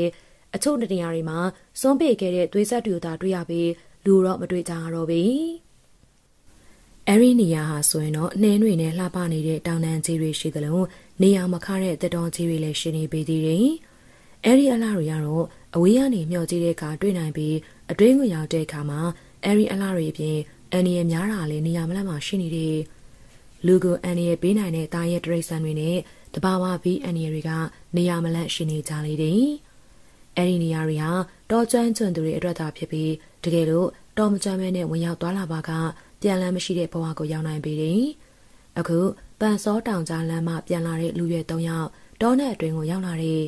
အဲ့ဒီ၃ယောက်ကနီမောင်စောထေငမဲအောင်တို့၃ယောက်ဖြစ်တယ်။အဲ့ဒီ၃ယောက်မှာပန်ဆောင်ရွာ1941-42ခုနှစ်ဝန်းကျင်ကမြို့အဆက်မတတ်မှတ်သေးပဲနဲ့တောင်ပေါ်ရွာတရွာသားရှိပေသေးတယ်။အဲ့ဒီမှာနေကြတဲ့သူတွေ၃ယောက်စလုံးကအသက်25နှစ်ဝန်းကျင်ရှိကြပြီးတော့တိုက်ခိုက်တဲ့နေရာမှာလည်းထူးချွန်ကြတဲ့သူတွေအဝေးကိုကြေးဖို့အတွက်အမှန်ပြောင်းတက်ထားတဲ့ပြောင်းရှိတနက်တလက်စီပါတယ်။အစိတ်လူများတစုံစီလည်းပါတယ်။ဓားလန်လက်နက်တွေလည်းပါကြတယ်။၃ယောက်စလုံးကအဲ့ဒီလက်နက်မျိုးကိုကျွမ်းကျင်စွာနဲ့အသုံးပြုနိုင်ပစ်ခတ်နိုင်တယ်။နီမောင်ကလေးနဲ့များပြေးရမှာကျွမ်းကျင်တယ်လို့တနက်ပြစ်တဲ့နေရာမှာလည်းလက်ဖြောင်းနေပြေးလွှားလှုပ်ရှားနေတဲ့သားကောင်ကိုတော့မှမလွတ်တမ်းထိမှန်အောင်နဲ့ပြစ်ခတ်နိုင်နေ။အဲဒါကြောင့်အဲ့ဒီနယ်တကြောမှာတော့တိုက်ခိုက်မှုကောင်းတဲ့နီမောင်အကြောင်းကိုသိကြသလိုသူတို့၃ယောက်အကြောင်းကိုလည်းမသိတဲ့သူကမရှိကြပြီ။၎င်းတို့၃ယောက်အသက်မွေးဝမ်းကြောင်းပြုတဲ့အလုပ်ကအန္တရာယ်များတဲ့တောင်ကြားဘက်ကိုထွက်တဲ့ကုန်တွေဒါမှမဟုတ်ရင်တော့အိန္ဒိယဘက်ကဝင်လာတဲ့ကုန်တွေကိုလမ်းပြပေးတယ်။တကယ်လို့အနောက်ရှက်ပြီးတဲ့ရန်သူတွေလူရန်တိုက်ခိုက်မှုတွေကိုခုခံတိုက်ခိုက်ပေးဖို့အတွက်ကရန်ကက်ရှင်တွေကငှားရမ်းရင်လေလိုက်လံပြီးတော့တိုက်ခိုက်ပေးလေတယ်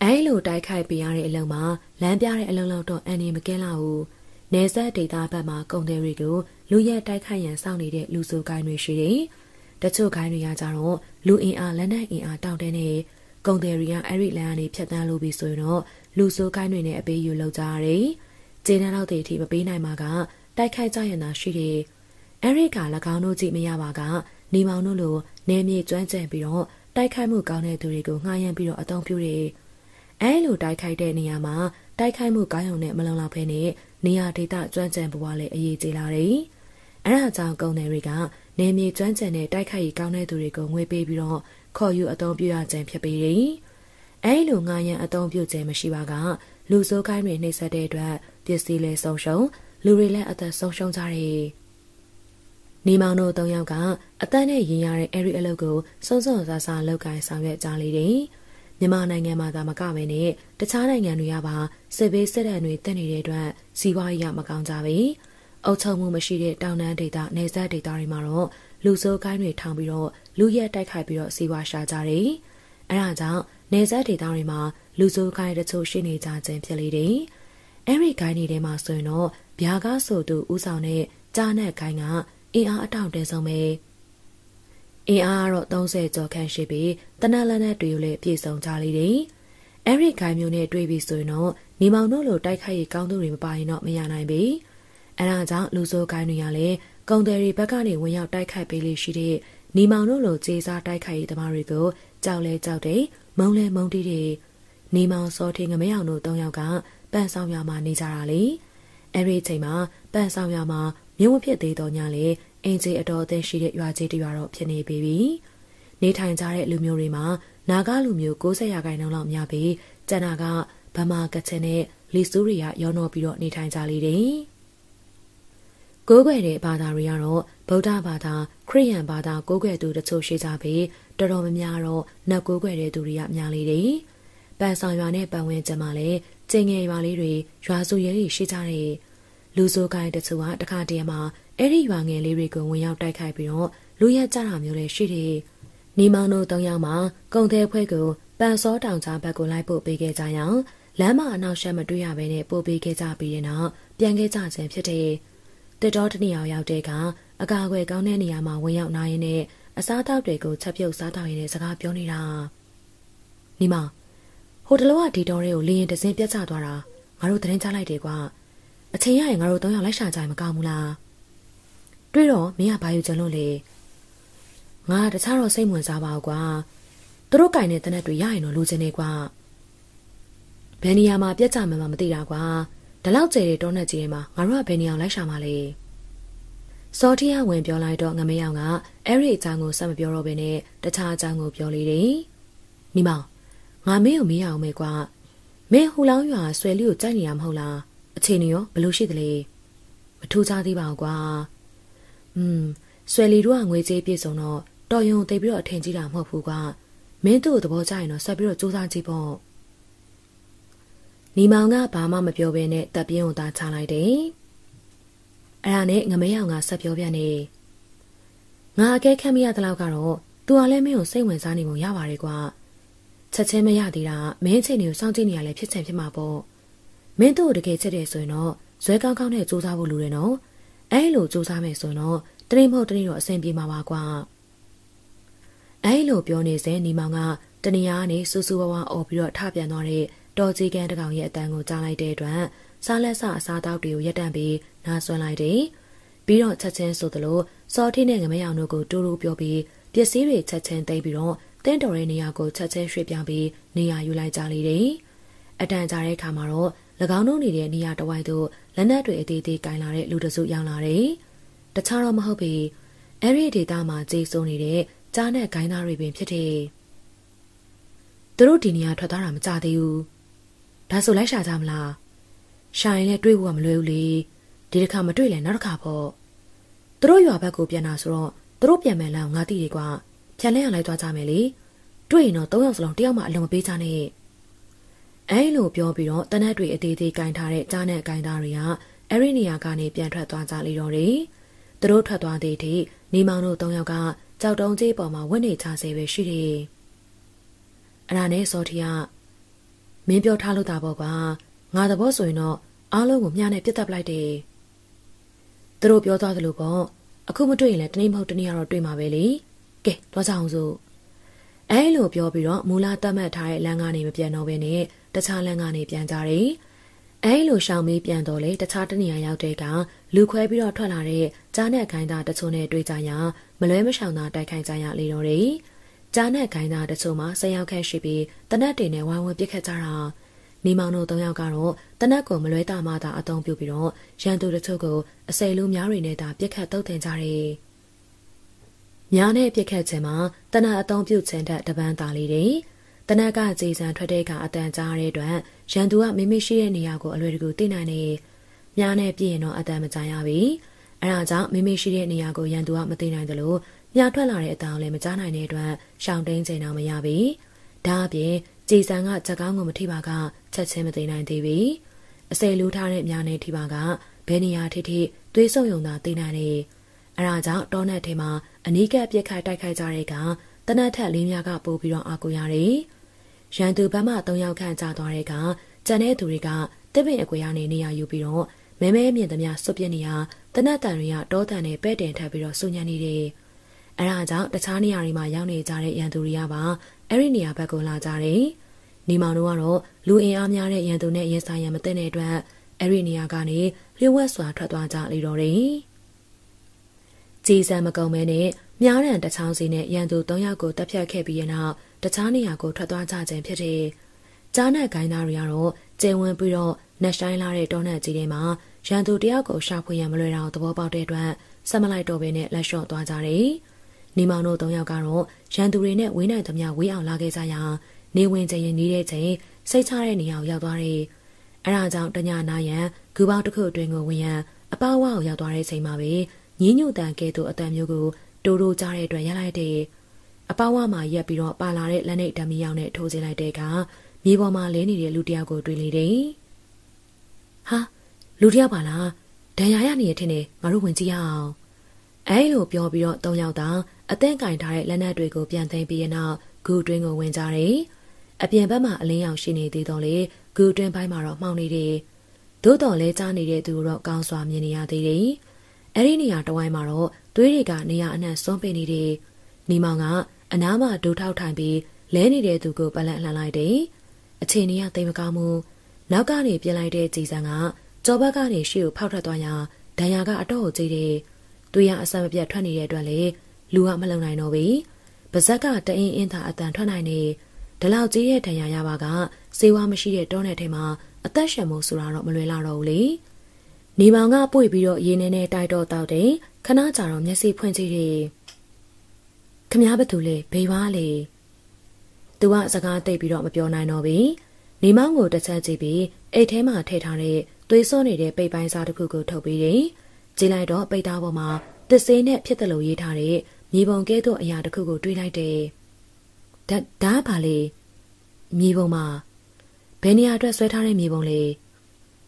ငါတို့လေရင်ပြက်ကိုတွေ့တဲ့ရွှေတက်တာနဲ့တနတ်တွေဝတ်ထားခဲ့ပြီးတော့မြေပုံကိုဆွဲထားခဲ့တာအဲ့ဒီစကားကြတော့မှစော်ထင်းနဲ့ငမဲအောင်တို့နှစ်ယောက်ကပါစိတ်ဝင်စားလာပြီးတော့အနားမှာထိုင်ပြီးတော့နားထောင်နေဘယ်နေရာမှာတွေ့တာလဲပန်စောတောင်ကြားနဲ့ချော်ကန်တောင်ကြားမှာရှိတဲ့ဝဘိုးတော်ကြီးထဲမှာရှိတယ်ဒီမြေပုံတစ်ပိုင်းနဲ့ဘလို့တွေ့အောင်ရှားမလဲကျန်တဲ့နှစ်ခုကရန်တော်စီမှာရှိတယ်ရန်တော်သာတွေ့အောင်ရှားအဲ့လိုပြောရင်းနဲ့အတန်ကလေးလာတယ်မျက်လုံးကမှိတ်ကျလာတယ်သူ့အတွက်တာဝန်တစ်ခုပေးသွားတဲ့အတွက်စိတ်လျှော့လိုက်ဟန်ရှိတယ်နောက်ထပ်အတန်ထပ်ပြီးတော့ထွက်မလာတော့ဘူးရန်တော်ကဘယ်မှာလဲသူ့ကိုဘယ်မှာသွားရှာကြမလဲအဲ့လိုထပ်ပြီးတော့လည်းမပြောနိုင်တော့ဘူးနီမောင်ပွေထားရင်းနဲ့သူကဇက်လဲကျနေပြီသူဘာပြောသွားသေးလဲနီမောင်ငမဲအောင်ကမေးတော့နီမောင်ကခေါင်းခါပြပြီးအလောင်းကိုပြန်ချထားလိုက်တယ်သူအသက်မရှိတော့ဘူးကွာစိတ်မကောင်းစရာပဲကွာသူကြည့်ရတာရန်သူတွေနဲ့တွေ့ပြီးတော့ထပ်ပြေးလာတဲ့ပုံပဲနော်စိတ်မကောင်းလဲငါတို့နဲ့တွေ့တာနောက်ကြတော့မကယ်နိုင်တော့ဘူးပေါ့ကွာထထသူတို့လင်းပြက်ကိုတွေ့ပြီးတော့ရွှေတက်တာနဲ့တနတ်တွေဝတ်ထားခဲ့တယ်လို့ပြောတယ်ကျန်တဲ့အဖော်တွေရှိနေအောင်မယ်လို့ထင်တယ်နော်ရန်တော်ဆိုတဲ့နာမည်တခုပဲပြောသွားနိုင်တာကွာဘယ်ရွာမှာနေတယ်ဆိုတာမပြောနိုင်တော့ဘူးဘာပဲဖြစ်ဖြစ်ပေါ့လေငါတို့၃ယောက်ကန်ကောင်းလို့ဒီမြေပုံနဲ့တဲလွန်ဆောင်ရတာပဲလေရန်တော်ဆိုတဲ့လူတော့ဖြည်းဖြည်းချင်းစုံစမ်းရမှာပေါ့ကွာအဲလိုပြောပြီးတဲ့နောက်ဂူပေါင်းဝါနဲ့မနီမွေးနေရမှာမြေကျန်တိုးပြီးတော့အလောင်းကိုမြေမြုပ်လိုက်ကြလေတော့တယ်နီမောင်ထံမှာတော့သွေးစွန်းနေတဲ့မြေပုံတစ်ပိုင်းလောက်ကရောက်ခဲ့ပြီအနောက်မြောက်ပိုင်းနေစွန်းနေကြားဒေသတွေမှာရွာတချို့ရှိကြတော့လေအင်ဂျင်များတဲ့ရွာတွေကတော့တိတ်ပြီးတော့မရှိပြီအင်ဂျင်100ကျော်နဲ့အထက်ရှိရင်ရွာကြီး90နဲ့100ကြားရှိရင်တော့ရွာလက်အဲ့ဒါတိုင်းအင်ဂျင်နေတဲ့ရွာတော့ရွာငယ်လေးလို့သတ်မှတ်ထားကြတယ်တချို့နေရာတွေမှာအိမ်10လုံးတော့မှမရှိဘဲနဲ့4-5လုံးစုပြီးတော့ရွာတည်ထားတဲ့တဲစုလေးတွေကိုတဲစုရွာလို့ခေါ်ကြတယ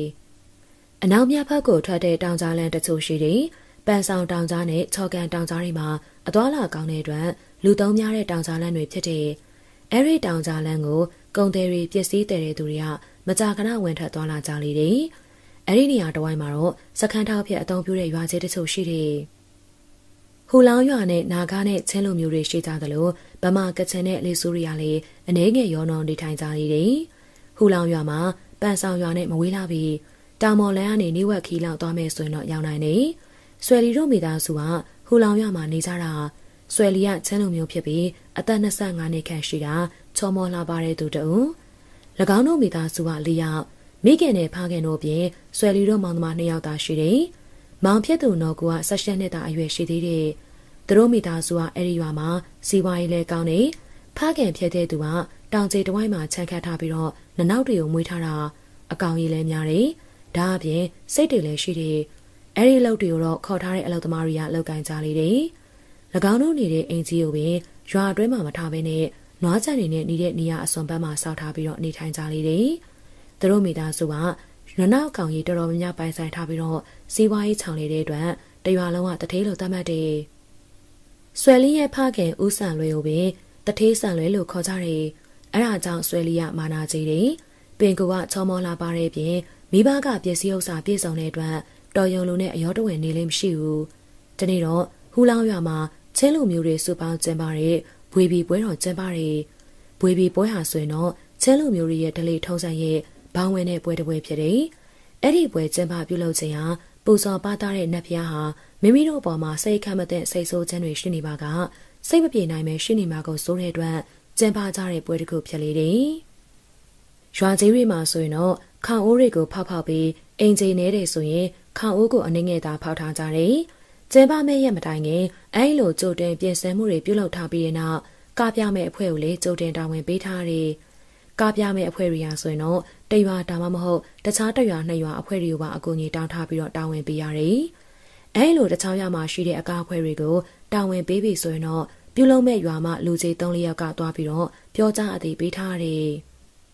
်ဟူလောင်ရွာမှာတော့အဲ့ဒီပွဲကျင်းပရင်ဆိုရင်တော့ငွေကြေးပြည့်စုံတဲ့ဥဆန်လွှဲရပဲတာဝန်ယူပြီးတော့ဥဆောင်ကျင်းပလိရှိတယ်။စံဖို့ချိန်ရောက်တဲ့အခါမှာတော့ရွာထဲမှာရှိတဲ့ချဲမျိုးသားအမျိုးသမီးတွေစုဝေးရောက်လာပြီးစံဖို့မောင်းထောင်ပြကြတယ်။အဲ့လိုစံဖို့ချဲမပြုတ်မီရွာအတွင်းမှာချဲမျိုးသားတယောက်အမျိုးသမီးတယောက်တို့ကိုထင်းရှာဖို့အတွက်တော်ရဲကိုလွှတ်လိုက်တယ်။အဲ့ဒီထဲမှာ ဖာထန်းလို့ခေါ်တဲ့ထင်းတစ်မျိုးဖြစ်တဲ့ဆွယ်လီတို့နေအိမ်မှာတွေ့ပြီးတော့ကျင်းပရန်စိတ်ဆန်တဲ့အတွက်ကြောင့်ရွာထဲမှာလူပြိုလူရဲတွေရောက်လာပြီးတော့ဝိုင်းဝန်းကူညီပေးကြလေတယ်။ဒါအပြင်တခြားရွာမှာခင်မင်ရင်းနေတဲ့မိတ်ဆွေတချို့လည်းကြိုတင်ပြီးတော့ရောက်လာတယ်။၎င်းတို့ဟာကျန်းလူမျိုးတွေမဟုတ်ကြစေကမူဆွယ်လီနဲ့တည်ကျွမ်းနေတဲ့အတွက်တခြားဖော်ရီနဲ့အတူလိုက်လာခြင်းဖြစ်တဲ့ဆွယ်လီကနေမောင်တို့လာတာမြင်တော့တွားရောက်နှုတ်ဆက်လေတယ်။နင်တို့အခုလိုလာတာငါသိပြီးတော့ဝမ်းသာတာပဲဟာ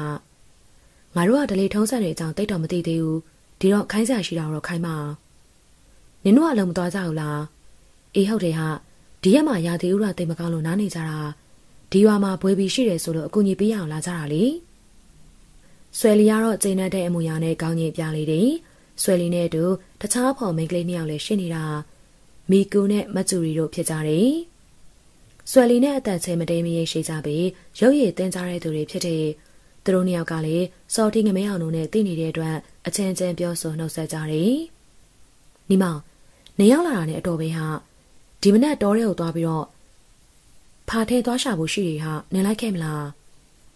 ဘယ်သူတွေနဲ့သွားရမှာလဲဟာငါနဲ့သွားရမှာလေနင်ခေါ်ရင်တော့လိုက်ရမှာပေါ့ဟာဒါကတော့နေမောင်းအနေနဲ့ညင်စရာမရှိပြီမနက်စောစောအချိန်မှာပဲထုံးစံရှိတဲ့အတိုင်းအမျိုးသားတယောက်နဲ့အမျိုးသမီးတယောက်တို့ဖာထင်းထင်းသွားရှာဖို့အတွက်ပြင်ကြတယ်နေမောင်နဲ့ဆွယ်လီတို့သွားကြမှာဖြစ်တဲ့ဦးဆန်လွေကတော့တခြားရွာမှာလူရဲတယောက်နဲ့သွားမှာကိုဝင်ရောက်ဟန်တာခြင်းမပြုပြီဘာလို့လဲဆိုရင်တော့ဆွယ်လီအသက်အရွယ်ရလွတ်လပ်စွာနဲ့လောက်ပိုင်ခွင့်ရှိနေပြီတကြောင်နေမောင်နဲ့ပတ်သက်တဲ့သတင်းတွေကိုလည်းကြားတန်းတလောက်ကြားထားပြီးဖြစ်တဲ့အတွက်ကြောင့်သာဖြစ်တယ်၎င်းအနေနဲ့ငွေကြေးပြည့်စုံခြင်းထက်အတိုက်ခိုက်ကောင်းတဲ့သူတွေကိုပုံမနှစ်သက်တဲ့အတွက်ကြောင့်သာဖြစ်လေတယ်ငွေကြေးပြည့်စုံမှုရှိတော့လေတိုက်ခိုက်မှုစွမ်းရည်မရှိပါကတခြားမှလာရောက်ဖျက်ဆီးမိဆိုရင်တော့အရာအလုံးဆုံးရှုံးနိုင်တယ်တိုက်ခိုက်မှုစွမ်းရည်ကောင်းမှသာမိမိရဲ့စိတ်စိမ်ဥစ္စာကိုလည်းကာကွယ်နိုင်မှာမိမိရွာကိုလည်းကာကွယ်ဆောင်ရှောက်ပေးနိုင်လိမ့်မယ်လို့ယုံကြည်လက်ခံထားကြတယ်။အဲဒါကြောင့်တတ်သိရှိပြီးတော့တိုက်ခိုက်မှုကောင်းတဲ့သူတွေကိုပို့ပြီးတော့နှစ်သက်တဲ့မိမပြိုလေးတွေကလည်းအဲလိုကဲ့သို့သူမျိုးကိုရွေးချယ်ခွင့်ရလိုကြတယ်။နနက်စောစောချိန်မှာပဲနေမောင်နဲ့ဆွယ်လီတို့ဒလေထုံးစံရှိတဲ့အတိုင်းတော်ရဲကိုထန်းရှာသွားဖို့အတွက်ပြင်ဆင်နေတခြားကာလာသားတွေကတော့တခြားရွာမှာလာတော့လေကံကောင်းစွာနဲ့ဆွယ်လီနဲ့အတူတော်ရဲသွားရခွင့်ရတဲ့နေမောင်ကိုအားကြနေကြလေတော့တယ်။တချို့ကကြတော့လေကြိတ်ပြီးတော့မနာလို့ဖြစ်နေတာသွားကန်နေတော့၎င်းတို့နှစ်ယောက်အတွက်ကြက်ဥပြုံးနဲ့ကောင်းချင်းထမင်းတုပ်ကိုထည့်ပေးတယ်တောရဲကိုရောက်တော့မှနေမောင်ကမေးတယ်ဆွဲလီနေကဘာကြောင့်ငါ့ကိုရွေးတာလဲဘာလဲနေကလိုက်ခဲ့ရလို့မကြင်မနဲ့ဖြစ်နေရလားနေမောင်ရဲ့မဟုတ်ပါဘူးဟာပြောလို့မေးတာပါနေကဘာကြောင့်ပြောရတာလဲဟာငါနဲ့ုံသဘောကျနေရလေနေငါရဲ့ချစ်ကိုလက်ခံပေးနိုင်မလားဘာလဲတောရဲရောက်တာနဲ့ထဲမရှာပဲနဲ့အချစ်ရှာတော့မလို့လားနေမောင်ရဲ့ငါတို့နှစ်ယောက်ကအခုလိုတွေ့ရဖို့တိတ်ပြီးတော့မလွယ်ဘူးလေအဲ့ဒါကြောင့်ငါပြောရတာဟာအခွင့်အရေးရွယ်လို့တော့မထင်လိုက်ပါနဲ့နေဘက်ကသာငါ့ကိုတကယ်ချစ်တယ်ဆိုရင်တော့ငါစဉ်းစားပေးရမှာပေါ့ဟာဒီစကားကြားတာဝမ်းသာပါတယ်ဟာပြောရမယ်ဆိုရင်တော့လေအခုကက်ခါလာအချိန်ကြီးကောင်းတာမဟုတ်ဘူးအခုငါတို့တိုင်းပြည်မှာအင်္ဂလိပ်တွေပြင်နောက်ထပ်ဖက်စစ်စက်သားတွေပါဂျပန်စက်သားတွေကမကြခင်ရောက်လာတော့မယ်လို့သတင်းကြားရတယ်နောက်လာမယ်ဖက်စစ်ဂျပန်စက်သားတွေကအင်္ဂလိပ်စက်သားတွေထပ်ပို့ပြီးတော့စိုးတယ်ဟာဒါအပြင်ငါတို့နေတဲ့နေရာတွေမှာအုပ်ချုပ်ပေးမဲ့သူတွေကမရှိဘူးအဲဒီတော့ကြားနဲ့အကိုင်းလိုလက်နက်အားကိုနဲ့ဘိုးကြားနိုင်တဲ့နေအဖွဲ့တွေကလည်းအများကြီးရှိတယ်အဲဒီတော့နင်ငါ့ကိုလက်ခံပေးနိုင်မယ်ဆိုရင်တော့တိတ်ပြီးတော့အချိန်မဆွဲစေချင်ဘူးဟာဘာလို့လဲဟာငါနဲ့တူရှိတော့ဘလို့အနေမျိုးနဲ့ပဲတွေ့ရှေ့ရနေပြီးတော့ကာကွယ်ပေးနိုင်တာပေါ့လေနီမနေရတကယ်ရောကာကွယ်ပေးချင်လို့လားတကယ်ပြောတာပေါ့ဟာနေအတွက်ဆိုရင်တော့ဘလို့အနေမျိုးနဲ့ပဲတွေ့ရှေ့ရနေရင်ဆိုင်ပေးပါမယ်နေရဲ့ဒီစကားကိုသာမြင်မြင်မှတ်ထားပါဟာဆွဲလီနောက်ပြီးတော့နေကငါပြောစရာရှိသေးတယ်မကြခင်ဒီတောင်ကျောတွေပေါ်မှာလမ်းမကြီးတလန်ဖောက်တော့မယ်လို့သတင်းကြားတယ်အင်္ဂလိပ်တွေဖောက်မှလို့တော့ပြောတန်ကြတာပဲဟာအေးဟုတ်တယ်အဲ့ဒီလမ်းမကြီးဖောက်တဲ့အခါမှာဒီနားတစ်ဝိုက်မှာရှိတဲ့လူငယ်လူရွယ်တွေအလဲကျသွားပေးရတယ်လို့ကြားတာပဲငါတို့ဘာပါသွားရင်တော့နေနဲ့တော်တော်နဲ့ပြန်တွေ့ရမှာမဟုတ်တော့ဘူးဟာအဲ့ဒီစကားကြတော့ဆွဲလီကအစိမ်မကောင်းတဲ့အမူအရာနဲ့ကြိတ်ပြီးတော့ခေါင်းငိတ်ပြနေတယ်ငါနင်းချက်ကိုလက်ခံပေးပါမေဟာတကယ်လားငါဝမ်းသာလိုက်တာဆွဲလီရဲ့အဲ့လိုပြောပြီးတော့ဆွဲလီကိုလေးကိုဖတ်ထားလိုက်တယ်ကဲငါတို့ထဲရှာသွားရအောင်နော်နေမုံတဲ့ချိန်တော်ရောက်တဲ့အခါ သူတို့ပေးထားတဲ့ကြောက်ပြုံးနဲ့ထမင်းကိုစားကြရအောင်မေ။အဲလိုပြောပြီးတော့တော်တွင်းကိုဝင်ရောက်ပြီးဖာထင်းကိုရှာဖွေကြလေတယ်။နေ့လယ်ဘက်မွန်းတဲချိန်ရောက်တဲ့အခါမှာတစ်ပင်ချီတစ်ပင်အောက်မှာဝင်လာပြီးတော့ပါလာတဲ့အစားအသောက်တွေကိုစားတော့တဲ့ကြောက်ပြုံးနဲ့ကောင်းရင်ထမင်းကိုဒလေထုံးစံရှိတဲ့အတိုင်းတယောက်နဲ့တယောက်ခွန်ကျွေးပြီးတော့စားတော့ကြရတယ်။နောက်တော့မှရှာဖွေထားတဲ့ဖာထင်းတွေကိုထမ်းရွက်ပြီးပြန်သွားကြရတာ။သူတို့နှစ်ယောက်ပြန်ရောက်လာတော့မှဆက်ဖို့ချင်းကိုစားတင်ကြလေတယ်။မစားတင်ခင်တရက်ကြိုတင်ပြီးတော့တခြားသောရွာသားတွေကိုတွားရောက်ပြီးတော့ဖိတ်ကြတယ်။စားတင်ရန်အတွက်အိမ်ရှင်တွေရဲ့အကားအဖွဲ့မဟုတ်တဲ့သူတွေအိမ်ထဲမှာဝင်ရောက်နေရယူကြရတယ်။အထဲမှာတယောက်အပြင်မှာတယောက်အကားအဖွဲ့မှာတယောက်နာမည်ကောင်းတဲ့သူတွေကိုရွေးရတယ်။အဲ့ဒီပွဲတော်ကိုပျော်ရွှင်စွာနဲ့ကျင်းပကြပြီးတော့ညချိန်ရောက်တဲ့အခါခေါင်ရည်သားခြင်းတချင်းဆိုခြင်းပျော်ရွှင်စွာကားခုံခြင်းဒါတွေကိုပြုလုပ်တဲ့ဒါအပြင်တအုပ်နဲ့တအုပ်အစဉ်ပြေတဲ့လူပြိုအပြိုတွေကလည်းကိုအတွင်းနဲ့ကိုလွတ်လပ်တဲ့နေရာတွေမှာအတူထိုင်ပြီးတော့စကားပြောကြတယ်။အဲ့ဒီချိန်ရောက်တော့ယောက်ျားလေးတွေရောမိန်းကလေးတွေပါခေါင်ရည်မူးစာပြုတ်နေပြီးနီမောင်နဲ့ဆွေလီတို့ကလည်းလူသူရှင်းတဲ့တနေရာမှာတွားရောက်ပြီးတော့တွေ့ဆုံကြလေတယ်။အဲ့ဒီနေရာရောက်တော့နီမောင်ကဆွေလီကိုရင်ဝင်နဲ့ထည့်ပြီးတော့တင်းဖတ်ထားတယ်။ဆွေလီငါနဲ့ကိုတိတ်ပြီးတော့ချစ်တာပဲ။အဲ့လိုပြောတဲ့အခါခေါင်ရည်မူးနေပြီဖြစ်တဲ့ဆွေလူကလည်းညင်းညူတမ်းမျိုးနဲ့တိုးတိုးလေးပြန်ပြီးတော့ပြောလေတယ်။ငါလေးနဲ့ကိုချစ်ပါရဲ့ဟာ။အဲဒီနောက်မှာတော့နှစ်ယောက်သာမထိန်နိုင်ကြတော့တဲ့အတွက်အချစ်နဲ့ကြုံမိကြလေတော့တယ်။ညမှောင်နေတယ်။အဲ့ဒါဓာတ်၎င်းတို့နှစ်ဦးရဲ့အချစ်ကပို့ပြီးတော့အမောင်ဖုံးနေကြလေတော့တယ်။အဲဒီနေ့ညကြုံတွေ့ခဲ့ရတဲ့အဖြစ်အပျက်တွေကိုတော့နီမောင်ရောဆွေလီပါမမေ့နိုင်ကြတော့ဘူး။နောက်ပိုင်းအမြန်ဆုံးနီးစပ်ရန်စူးစမ်းကြတော့လေကံကြမ္မာအခွင့်အရေးကသူတို့နှစ်ယောက်အတွက်အခွင့်အရေးထပ်ပြီးတော့မပေးတော့ဘူး။အဲလိုကြုံတွေ့ခဲ့ရပြီးတဲ့နောက်သူတို့နှစ်ယောက်ထပ်မံဆုံတွေ့ခွင့်မရတော့ဘူး။ဘာလို့လဲဆိုရင်တော့လီဒိုလမ်းမကြီးဖောက်လို့ရန်အတွက်ဗိုလ်ချုပ်ကြီးစတီဝဲဦးဆောင်နဲ့အင်္ဂလိပ်စစ်သားတွေရောက်လာပြီးတော့လမ်းဖောက်ချန်လုပ်ငန်းတွေစတင်ဆောင်ရွက်ကြရာအဲ့ဒီဒေသတဝိုင်းမှာရှိတဲ့ကြေးရွာတွေမှာချွေးတက်သားတွေကိုပေးရတယ်။အဲ့ဒီဒေသတဝိုင်းမှာရှိတဲ့ကြေးရွာတွေမှာချွေးတက်သားတွေကိုပေးကြရတယ်။ပထမတစ်သုတ်မှာပဲပန်ဆောင်ရွာမှာလူငယ်လူရွယ်တော်တော်များများပါလျာအဲ့ဒီအထဲမှာတော့နေမောင်စောထင်းငမဲအောင်တို့၃ယောက်ပါသွားတယ်။ထို့တူတခြားကြေးရွာတွေမှာလည်းတန်တန်မာမာရှိတဲ့လူငယ်လူရွယ်တော်တော်များများပါသွားကြလေတယ်။အဲလိုပါသွားကြခြင်းကြောင့်ရွာတွေကိုအကာအကွယ်ပေးနေတဲ့လူငယ်လူရွယ်တွေမရှိတဲ့အခါလူစိုးကိုင်းသားတွေမှာရွာတွေကိုတကားမရှိတားမရှိဝင်ရောက်ပြီးတော့နှိပ်စက်ကြလေတော့တယ်။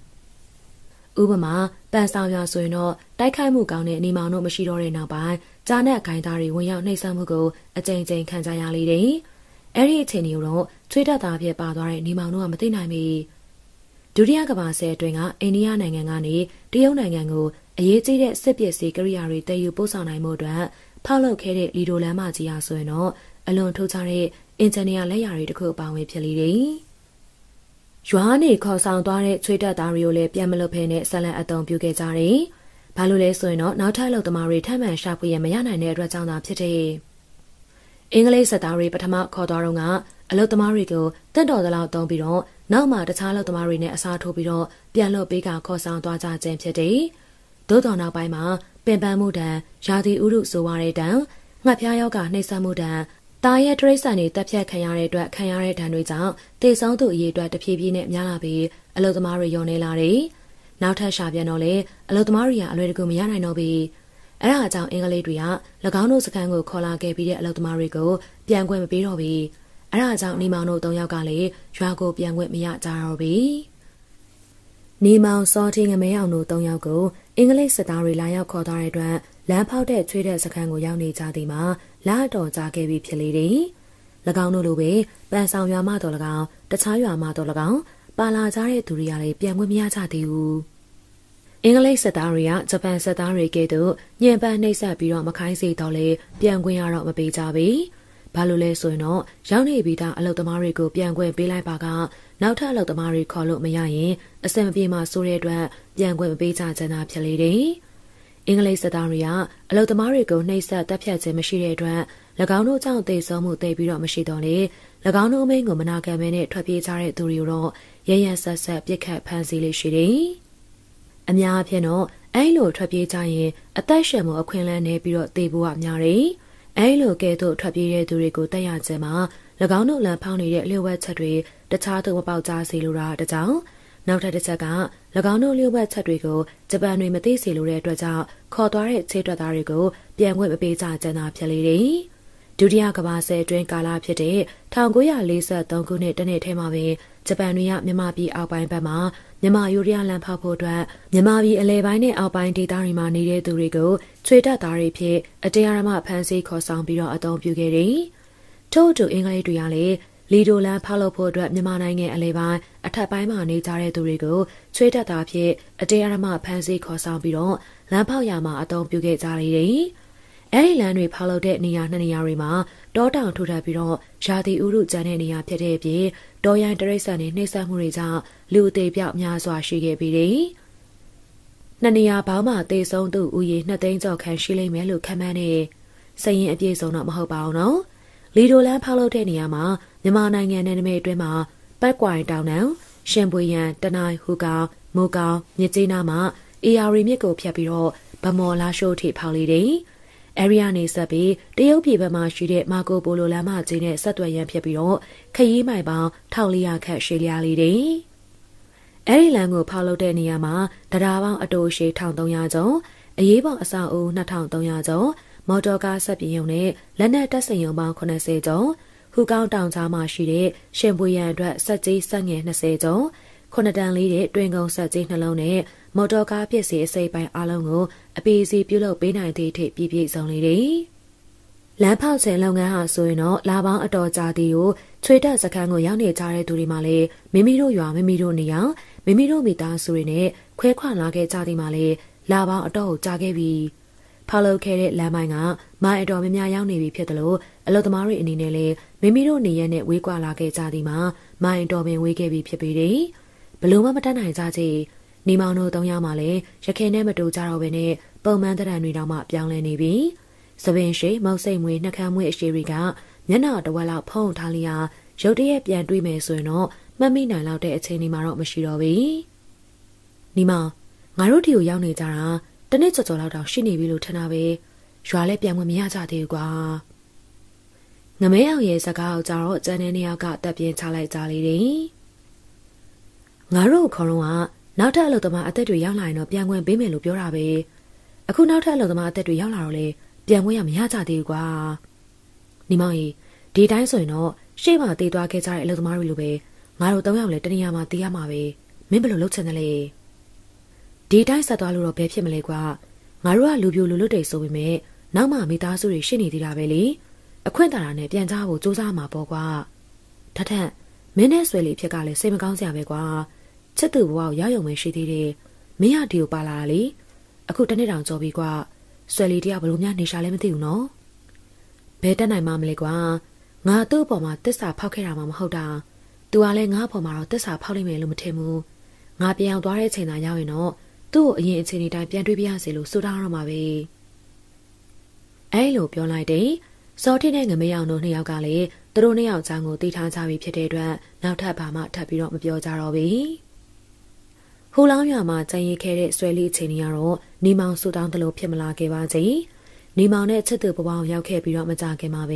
နေမောင်တို့အင်္ဂလိပ်စတားတွေခေါ်ရနောက်ကိုပါသွားခဲ့တယ်ဆိုတဲ့သတင်းဆိုကြားရတယ်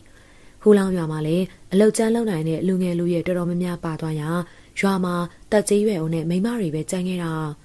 ာဆွဲလီဖြစ်ကချစ်သူနဲ့ပျော်ရွှင်ခွင့်ရမယ့်ရက်ကိုမျှော်ကိုခွင့်မရဘဲနဲ့နေမောင်တရားအသက်ဘေးအန္တရာယ်ကနေကင်းလို့ပြီးတော့အမြန်ဆုံးပြန်လောက်ရစေဖို့အတွက်နေ့စဉ်ဆူတောင်းနေရလေတော့တယ်။သို့တော့လာတော်ကြတဲ့ထိနေမောင်ကတော့ပြန်မရောက်လာခဲ့ပြီ။အင်္ဂလိပ်တွေကအဲ့ဒီနေရာတဝိုက်မှာရှိတဲ့ရွာမှန်သမျှဝင်ရောက်ပြီးတော့လူငယ်လူရွယ်တွေကိုခေါ်သွားကြရာရွာတော်များများမှာကာကွယ်စောင့်ရှောက်ပေးမဲ့လူငယ်လူရွယ်တွေမရှိသလောက်နေသွားပြီ။အဲ့လိုကဲသို့အခြေအနေမျိုးမှာတော်မီလောင်တောကြောင်လက်ပပေါင်းခတ်ဆိုသလိုအဲ့ဒီနေတဝိုင်းမှာရှိတဲ့ဓမြကိုင်းတွေမှာအခွင့်အရေးကောင်းတွေရခဲ့တယ်။ခုခံတိုက်ခိုက်မဲ့သူမရှိတော့အဲ့ဒီဘာတွေကိုဝင်ရောက်ပြီးတော့ပစ္စည်းတွေစားနပ်ရိက္ခာတွေကိုယူတယ်။မိမတချို့ကိုဖမ်းဆီးပြီးတော့ခေါ်ဆောင်သွားကြတယ်။တချို့ရွာတွေကတော့ရှိသမျှအင်အားကိုစုပြီးတော့ပြန်လဲတိုက်ခိုက်ကြတာ။အဲ့ဒါကြောင့်လူအင်အားလက်နက်အင်အားကျဲမတူတဲ့အတွက်အရှုံးပေးကြရတယ်။အဲ့လိုပြန်လဲတိုက်ခိုက်ကြတဲ့သူတွေကိုဓမြကိုင်းသားတွေကအေးရဆက်ဆက်ပဲတက်ဖြတ်ပစ်ကြတယ်။အဲ့ဒီကိုင်းထဲမှာဗျက်ကဦးဆောင်တဲ့ကြားနဲ့ဂိုင်းသားတွေကအဆိုးဝါးဆုံးဖြစ်ပေတယ်။ ၎င်းတို့ကိုင်းမှာလူအင်အားများသလိုလက်နက်အင်အားလည်းတောင့်တင်းတဲ့အတွက်တခြားကိုင်းတွေမရှင်နိုင်ကြပေထို့သူကာကွယ်တိုက်ခိုက်ပေးမဲ့သူတိတ်မရှိတော့တဲ့ရွာတော်များများလည်း၎င်းတို့ကိုမတားဆီးနိုင်ဘူးအဲဒါကြောင့်အဲ့ဒီဒေသမှာနေထိုင်တဲ့သူတွေမှာဘယ်ချိန်ကြားနဲ့ဂိုင်းသားတွေရောက်လာပြီးတော့လူရန်တိုက်ခိုက်ခြင်းကိုခံရမလဲဆိုတာကိုသာစိုးရင်ထဲရနေကြတာကြားနဲ့ဂိုင်းက၎င်းတို့စကန်ချတဲ့တောင်ကိုကြားနဲ့တောင်လို့အမည်ပေးထားကြတယ်ကြားအုပ်ကောင်းနဲ့တူတဲ့ပုံသဏ္ဍာန်ရှိပြီးဆန်လက်တက်လန်းကတလန်းသာရှိလေတယ်တခြားသူတွေကလူတက်လို့မရနိုင်လောက်အောင်လို့မဆနေလောက်တယ်တောင်ထိပ်မှာဂူတော်တော်များရှိပြီးအဲ့ဒီဂူရီထဲမှာဂိုင်းသားတွေကနေအိမ်တစ်ဖွဲပြုတ်လုပ်ပြီးတော့စခန်းချနေထိုင်နေကြခြင်းဖြစ်တယ်။အဲ့ဒီအဖွဲ့ကိုခေါင်းဆောင်နေတဲ့ဗျက်ကဆိုသူမှာအသက်35နှစ်ဝန်းကျင်လောက်သာရှိသေးတယ်။နာဂလူမျိုးတအုပ်ဖြစ်ပြီးတော့ထမန်းမျိုးဆက်မှဆန်တက်လာတဲ့ကြောင်မျိုးတွေတယောက်လည်းဖြစ်တယ်။၎င်းဂိုင်းသားတွေကတော့သူ့ကိုကြားအသွင်ပြောင်းလဲနိုင်တယ်လို့လက်ခံထားတယ်။ဗျက်ကဆိုတော့အမည်သေးလေးပဲကြားဆိုတော့အတိတ်ပဲရတယ်လေ။ဗျက်ကအသက်အရွယ်ငယ်သလောက်ကြန့်ခိုင်တမ်းမာမှုလည်းရှိသေးတယ်။တိုက်ခိုက်ရမှလည်းလျင်မြန်ဖြတ်လိုက်တယ်။တနက်ဖဲဖြစ်စေလေးမြလက်နဲ့ဖြစ်စေဓားလန်လက်နဲ့တိုက်ခိုက်ရမှဖြစ်စေကျွမ်းကျင်နေသူဓားအပြင်ဗျက်ကရက်ဆက်ကြမ်းကြုတ်တယ်။တက်ဖြတ်ရမှဝင်မလေးတက်သူဖြစ်တယ်။ရန်သူတွေနဲ့တိုက်ခိုက်ပြီးတော့အနိုင်ရရင်တော့ကောင်းဖြတ်လေးရှိတယ်။အဲ့ဒီကောင်းပြတ်တွေကိုစခန်းကိုတဲဆောင်လာပြီးတော့ရောက်ရင်တော့ဝချုံနေနဲ့ထိုးဆုပ်ပြီးတောင်ထိပ်တနေရာမှာစိုက်ထောင်ထားလေးရှိသေးတယ်။၎င်းဟာဝိညာဉ်တွေကိုအသုံးပြုရမှလည်းနတ်ဆရာတအုပ်ကဲ့သို့တက်ကြွနေသူအဲဒါကြောင့်တနေ့လုံးက၎င်းရဲ့အန်ဒီကိုကြောက်ရွံ့နေကြတာအထူးသဖြင့်တော့ငွေကြေးဥစ္စာပြည့်စုံတဲ့သူတွေမှာပုံမိုပြီးတော့ထိတ်လန့်နေတယ်။ဟူလောင်ရွာမှာဆွဲလင်းရဲ့ဖခင်ဦးဆန်လွဲနဲ့ဒေါ်ဖားကျန်တို့ကအချမ်းသာဆုံးအဲဒါကြောင့်တရွာလုံးကတထေးဆွန်လဲလူတော်မှခေါ်ပေါ်ကြလေတယ်။အိမ်မှာရွှေငွေစံစပါးစတာတွေကိုပြည့်ပြည့်စုံစွာရှိကြတဲ့အပြင်တောင်ကြီးမှာခြံတွေနဲ့မွေးထားတဲ့နနောက်သိုးနဲ့စိတ်တွေရှိသေးတယ်။အဲဒါကြောင့်သူကတခြားသူတွေကဲ့သို့နေရာရွှေ့ပြောင်းခြင်းကိစ္စကိုအလွယ်တကူပြုလုပ်လို့မရပြီ။ဦးဆန်လွဲမှာတားတယောက်သမီးတယောက်ရှိတော့လေတားပြည့်သူနောက်ကအသက်20တောင်မှမပြည့်သေးတဲ့အတွက်အားကိုးလောက်တဲ့အခြေအနေမျိုးမရှိသေးတာ။အဲဒါကြောင့်ဦးဆန်လွဲကတပည့်10ယောက်ခန့်ကိုတနန်းနဲ့ကြေးစံတွေပေးထားပြီးလူဆိုးတွေရောက်လာပါကတိုက်ခိုက်ရန်မှာကြားထားလေတယ်။ဒီနေ့တော့ဆွဲလီရပြောတယ်။အဖေအခုတလောဓမြတွေအတော့တောင်းချမ်းနေရနော်ပစ္စည်းယူတဲ့လူတက်တဲ့ဖြင့်မိန်းကလေးတွေပါခေါ်သွားကြတာတောမီလောင်နေမှာတော့တောကြောင်တွေတောင်းချမ်းနေတာဘယ်ဆမ်းမှာတော့မလဲလေငါတို့ဒေသတွေမှာအုပ်ချုပ်တဲ့သူမှမရှိတော့တာဒါဆိုကျမတို့တနေရာရွှေ့ပြောင်းနေကြရင်မကောင်းဘူးလားဘယ်နေရာပြောင်းမလဲဆွဲလီရဲ့တနေ့လုံးဒီလိုပဲဖြစ်နေရဆိုတော့ဘယ်နေရာပဲတော်တော်မလွတ်ပါဘူးလေနောက်ပြီးတော့ငါကျွဲတွေနွားတွေကိုဘယ်လိုရွှေ့မလဲဟဲ့အဲလိုပြောတဲ့အတွက်ဆွဲလီကလည်းထပ်ပြီးတော့မပြောတာတော့ဘူးစိတ်ထဲမှာတော့သူမချစ်သူနေမောင်တို့လိုတိုက်ခိုက်မှုကောင်းသူတွေရှိနေမယ်ဆိုရင်တော့အားကိုးရမှာပဲလို့တွေးနေမိတယ်။သို့တော့လက်တွေမှာတော့အားလုံးအဝေးကိုရောက်နေကြနေပြီ။တညမှာတော့ဟူလောင်းရွာဝင်ကိုဓမြတွေဝင်ရောက်လာတယ်။ဆူဆူပါလူ20ခန်းရှိပြီးဗျက်ကကိုယ်တိုင်ဦးဆောင်ပြီးတော့ဝင်လာတော့၎င်းတို့ဦးတည်လာတဲ့နေရာကဟူလောင်းရွာမှာတထေးတယောက်လို့နာမည်တွင်နေတဲ့ဦးဆန်လွဲရဲ့နေအိမ်။အဲလိုရောက်လာတော့ဦးဆန်လွဲလူတွေကတနက်တွေနဲ့ပြက်ခတ်တိုက်ခိုက်ကြသေးတယ်။သို့တော်လေလူအင်အားကျဲမမျှတာကတကြောင်တိုက်ခိုက်မှုကျွမ်းကျင်တာစဲမတူတဲ့အတွက်တချို့ကသေပြီးတော့တချို့ကထွက်ပြေးသွားကြတယ်။ဓမြရီကလည်း4-5ယောက်သေဆုံးသွားလေတယ်။အဲလိုတိုက်ခိုက်မှုတွေကြောင့်ဦးဆန်လွဲရောဒေါ်တင်ကျင်းမှာကြေစံထိမှန်ပြီးတော့သေဆုံးသွားကြတယ်။နော်ကူကတော့တနေရာထွက်ပြေးသွားတဲ့အတွက်လွတ်မြောက်သွားတယ်။ဆွဲလူရတော့မပြေးနိုင်တဲ့အတွက်ဖမ်းဆီးမိသွားတယ်။ဓမြရီကအိမ်မှာရှိတဲ့ပစ္စည်းတွေကိုတည်ယူပြီးအိမ်ဘာမီးရှို့ဖျက်ဆီးလိုက်တာ။အဲဒီနောက်မှာတော့ဆွဲလီကိုပါတဖာရဲခေါ်ပြီးတော့ပြန်သွားကြတယ်။ကြားတာကိုရောက်တဲ့အခါမှာဗျက်ကဆွဲလီရဲ့ချောမောလှပခြင်းကိုနှစ်သက်သဘောကျတဲ့အတွက်မယားဖြစ်သိမ့်ပိုက်ပြီးတော့ထားတယ်။ဆွဲလီကမျက်ရည်ကိုသာအဖော်ပြုတ်နေရပြီးဘာမှမတတ်နိုင်ရှာတော့ပြီ။သို့တော်လေအဲဒီနေရာကိုရောက်ပြီးကလေးကဖြစ်တဲ့အနေနဲ့ပြန်ထွက်ပြေးဖို့အတွက်ကြံစည်စိတ်ကူးနေမိတယ်။အခွင့်အရေးရစေဖို့အတွက်လေအချို့တက်ပြီးတော့ကောင်းစွာနေခဲ့တဲ့အတွက်ဗျက်ကတော်မှစိတ်ချလက်ချဖြစ်နေတာ။နောက်3-4လလောက်ကြာတော့ဆွဲလီမှာကိုဝင်ရှင်လာတယ်။ဗျက်ကတော့ထိုးထိုးခြားခြားဖခင်တူဘဝရောက်ရတော့မှလို့ဝမ်းသာနေတယ်။ဆွဲလီပေါ်မှာလည်းခါရိုင်းထက်ပို့ပြီးတော့အရေးပေးထားတယ်။ကိုဝင်ရထားပြီဖြစ်တဲ့အတွက်ကြောင့်လေထွက်မပြေးတော့ဘူးလို့ထင်မှတ်ထားတာ။ဒီနေ့တော့ဗျက်ကတော့ဖွဲ့ဓမြတိုက်ရန်အတွက်ထွက်သွားကြရာစခန်းမှာလူအနေငယ်သားကျန်ခဲ့လေတော့တယ်။အဲ့ဒီခွင်ကောင်းကိုယူပြီးတော့ဆွဲလီမှာထွက်ပြေးလေတော့တယ်။သူမထွက်ပြေးပြီးအတော်ကြာတော့မှစခန်းမှာကျန်ခဲ့တဲ့အဆောင်တွေကတည်တဲ့အတွက်နောက်ကနေလိုက်လံရှာဖွေကြတယ်။ ဆွဲလေးခမကိုဝင်ကိုထိခိုက်မှဆိုတဲ့အတွက်လင်းလင်းမြန်မြန်ပြေးနိုင်တာတော့မဟုတ်ပေတနေရာရောက်တော့မောတဲ့အတွက်တပ်ပင်ခွဲတနေရာမှာကြောမိပြီးတော့ထိုင်နေစဉ်နောက်မှလိုက်လာတဲ့လူ၃ယောက်ကမှီလာတယ်၎င်းတို့ကပြန်ခေါ်ရန်စူးစမ်းစဉ်ဆွဲလီရလည်းအတင်းညင်းနေငါမလိုက်ဘူးငါမလိုက်ဘူးငါ့ကိုမခေါ်ကြနဲ့အဲလိုအော်ဟစ်ပြောဆိုနေစဉ်ဒေါ်ဆန်းမတနတ်တန်တစ်ချက်ထွက်လာပြီးတော့လူတယောက်လဲကျသွားတယ်အဲဒီချိန်လေးကြောင့်ကျန်တဲ့နေရာမှာထိတ်လန့်သွားကြတယ်အဲဒီခိုင်မှာပဲနောက်ထပ်တနတ်တန်တစ်ချက်ထွက်လာပြီးတော့နောက်တစ်ယောက်ကလဲကျသွားပြန်တယ်အဲဒီခါကျန်တဲ့တယောက်ကတော့ဒေါ်အတွင်းကိုဝင်ပြေးသွားလိတော့တယ်ဆွဲလီကသူမနဲ့မနေမွေးနေရမှာလဲကျသေးဆုံးနေတဲ့လူနှစ်ယောက်ကိုကြည့်ပြီးတော့မျက်လုံးပြိုးနေတာခဏကြာတော့ဒေါ်ဆန်းမတနတ်တလက်ကင်ထားတဲ့လူတစ်ယောက်ကထွက်လာတယ်ဦးကားပေါ်မှာစောင်းထားတဲ့ခမဝိုင်းကမျက်နှာတဝက်လောက်ထိဖုံးချနေတဲ့အတွက်ဘယ်သူဘယ်ဝါမှန်းတော့မသိရပါဘူးအဲဒီလူကဆွဲလီနောက်ရောက်တော့ဆွဲထုတ်ပေးလိုက်တယ်နင့်မမပေါ်မပိုင်းနေပါလားဘလို့ဖြစ်လာတာလဲလူဆိုးတွေဖမ်းခေါ်လာကြတာပါရှင်ဘေးရွာလေငါပြန်ပို့ပေးမယ်လေအိုးရွာကိုပြန်လို့တော့ဖြစ်တော့ဘူးသူတို့တက်လို့တေကုန်ကြပါပြီကြားရတာလေစိတ်မကောင်းပါဘူးကွာနောက်ပြီးတော့ကျမရွာပြန်ချက်ချင်းကိုလိုက်လာကြလိမ့်မယ်ရှင်ကဲဒါလို့ဖြစ်လေလောလောဆယ်ငါးနာကိုလိုက်ခဲ့မလားမင်းမမပေါ်မပိုင်းနဲ့ဆိုတော့တောထဲမှာတယောက်တည်းရှောက်သွားနေရင်သူတို့နဲ့ပြန်တွေ့နေတာမှတောကောင်နေနဲ့တွေ့ရင်သိမှာပဲလေဆွဲလီရမျက်လုံးအပြူသားနဲ့မော်ကျင်းနေပြီးတော့မှကောင်းကြီးပြလိုက်တယ်ကဲဒါလို့ဆိုရင်တော့ဒီနေရာမှာကြာကြာဆက်နေလို့မကောင်းဘူးကွနောက်ထပ်ရန်သူတွေရောက်လာနိုင်တယ်နေမဝင်ခင်သွားကြရအောင်အဲလိုပြောပြီးတော့ဆွဲလီကိုဖေးမပြီးတော့အဲဒီနေရာမှာခေါ်သွားလိတော့တယ်ဆွဲလီကတော့နောက်မှရန်သူတွေနဲ့ဝေးရင်အတွက်တစ်ချိန်တစ်ခါမှမမြင်ဘူးမတွေ့ဘူးတဲ့လူစိမ်းတယောက်ခေါ်ရနာကိုလိုက်ခဲ့ရပြီးတော့တယ်သူမရဲ့ဘဝအတွက်တခြားရွေးချယ်စရာအခွင့်အရေးဘာမှမရှိပါတော့ကြီးနီမောင်တို့၃ယောက်ထွေးတဲ့စခန်းကိုရောက်ပြန်ဒီမှာတနေ့ကျော်ခန့်ကြာခဲ့ပြီဖြစ်တော့လေပြန်ခွင့်ရတော့မရကြသေးပြီနီမောင်ကတော့နေစဉ်နဲ့မြဆွဲလီကိုတတိယနေတာဆွဲလီနဲ့နောက်ဆုံးတွေ့ခဲ့ရတဲ့ညကအဖြစ်အပျက်တွေကိုလည်းမမေ့နိုင်မဲနဲ့ဖြစ်နေတယ်အဲ့ဒီအကြောင်းကိုတွေးလိုက်တိုင်းမှာအခုပင်ကြုံတွေ့နေရတဲ့ကဲ့သို့ရင်ခုန်ပူနေစွာနဲ့ခံစားနေရဆဲပင်ရှိသေးတယ်သို့တော့ပြန်ခွင့်မရသေးတဲ့အတွက်ကြောင့်စိတ်ကသာရောက်နေတော့လေလူကတော့ဝေးလာတဲ့တောတောင်နေမဲမှာပဲရှိနေသေးတယ်၎င်းတို့ရောက်နေတဲ့စခန်းကိုနောက်ထပ်လူသစ်တွေရောက်လာတယ်အဲဒီခါမှာမိမိတို့ရွာမှာအကြောင်းတွေကိုမေးမြန်းစုံစမ်းကြည့်ရလိမ့်တော့တယ်ရွာတွေမှာတော့အချိန်ကြီးမကောင်းလာပါဘူးကွာအခုကောက်ွယ်ပေးနိုင်တဲ့လူငယ်လူရွယ်တွေကမရှိတော့ဘူးလူစိုးတများတွေကလည်းတကားမရှိဓာတ်မရှိဝင်ချင်တိုင်းဝင်ထွက်ချင်တိုင်းထွက်ပြီးတော့လှုပ်ချင်တိုင်းလှုပ်တာကိုခံနေကြရတာကွာအဲ့ဒီစကားကြတော့နဘေးမှာရှိနေတဲ့သူတွေမှာကြံတဲ့သူတွေအတွက်ရရမအေးကြတဲ့အတွက်အသေးသေးတက်ပြင်းချလိုက်ကြလိမ့်တော့တယ်ကျုပ်တို့နေမှာရှိတဲ့ဓမြခိုင်းတွေမှာတော့ကြားနဲ့ခိုင်းကအတောင်ချမ်းဆုံးပဲပြု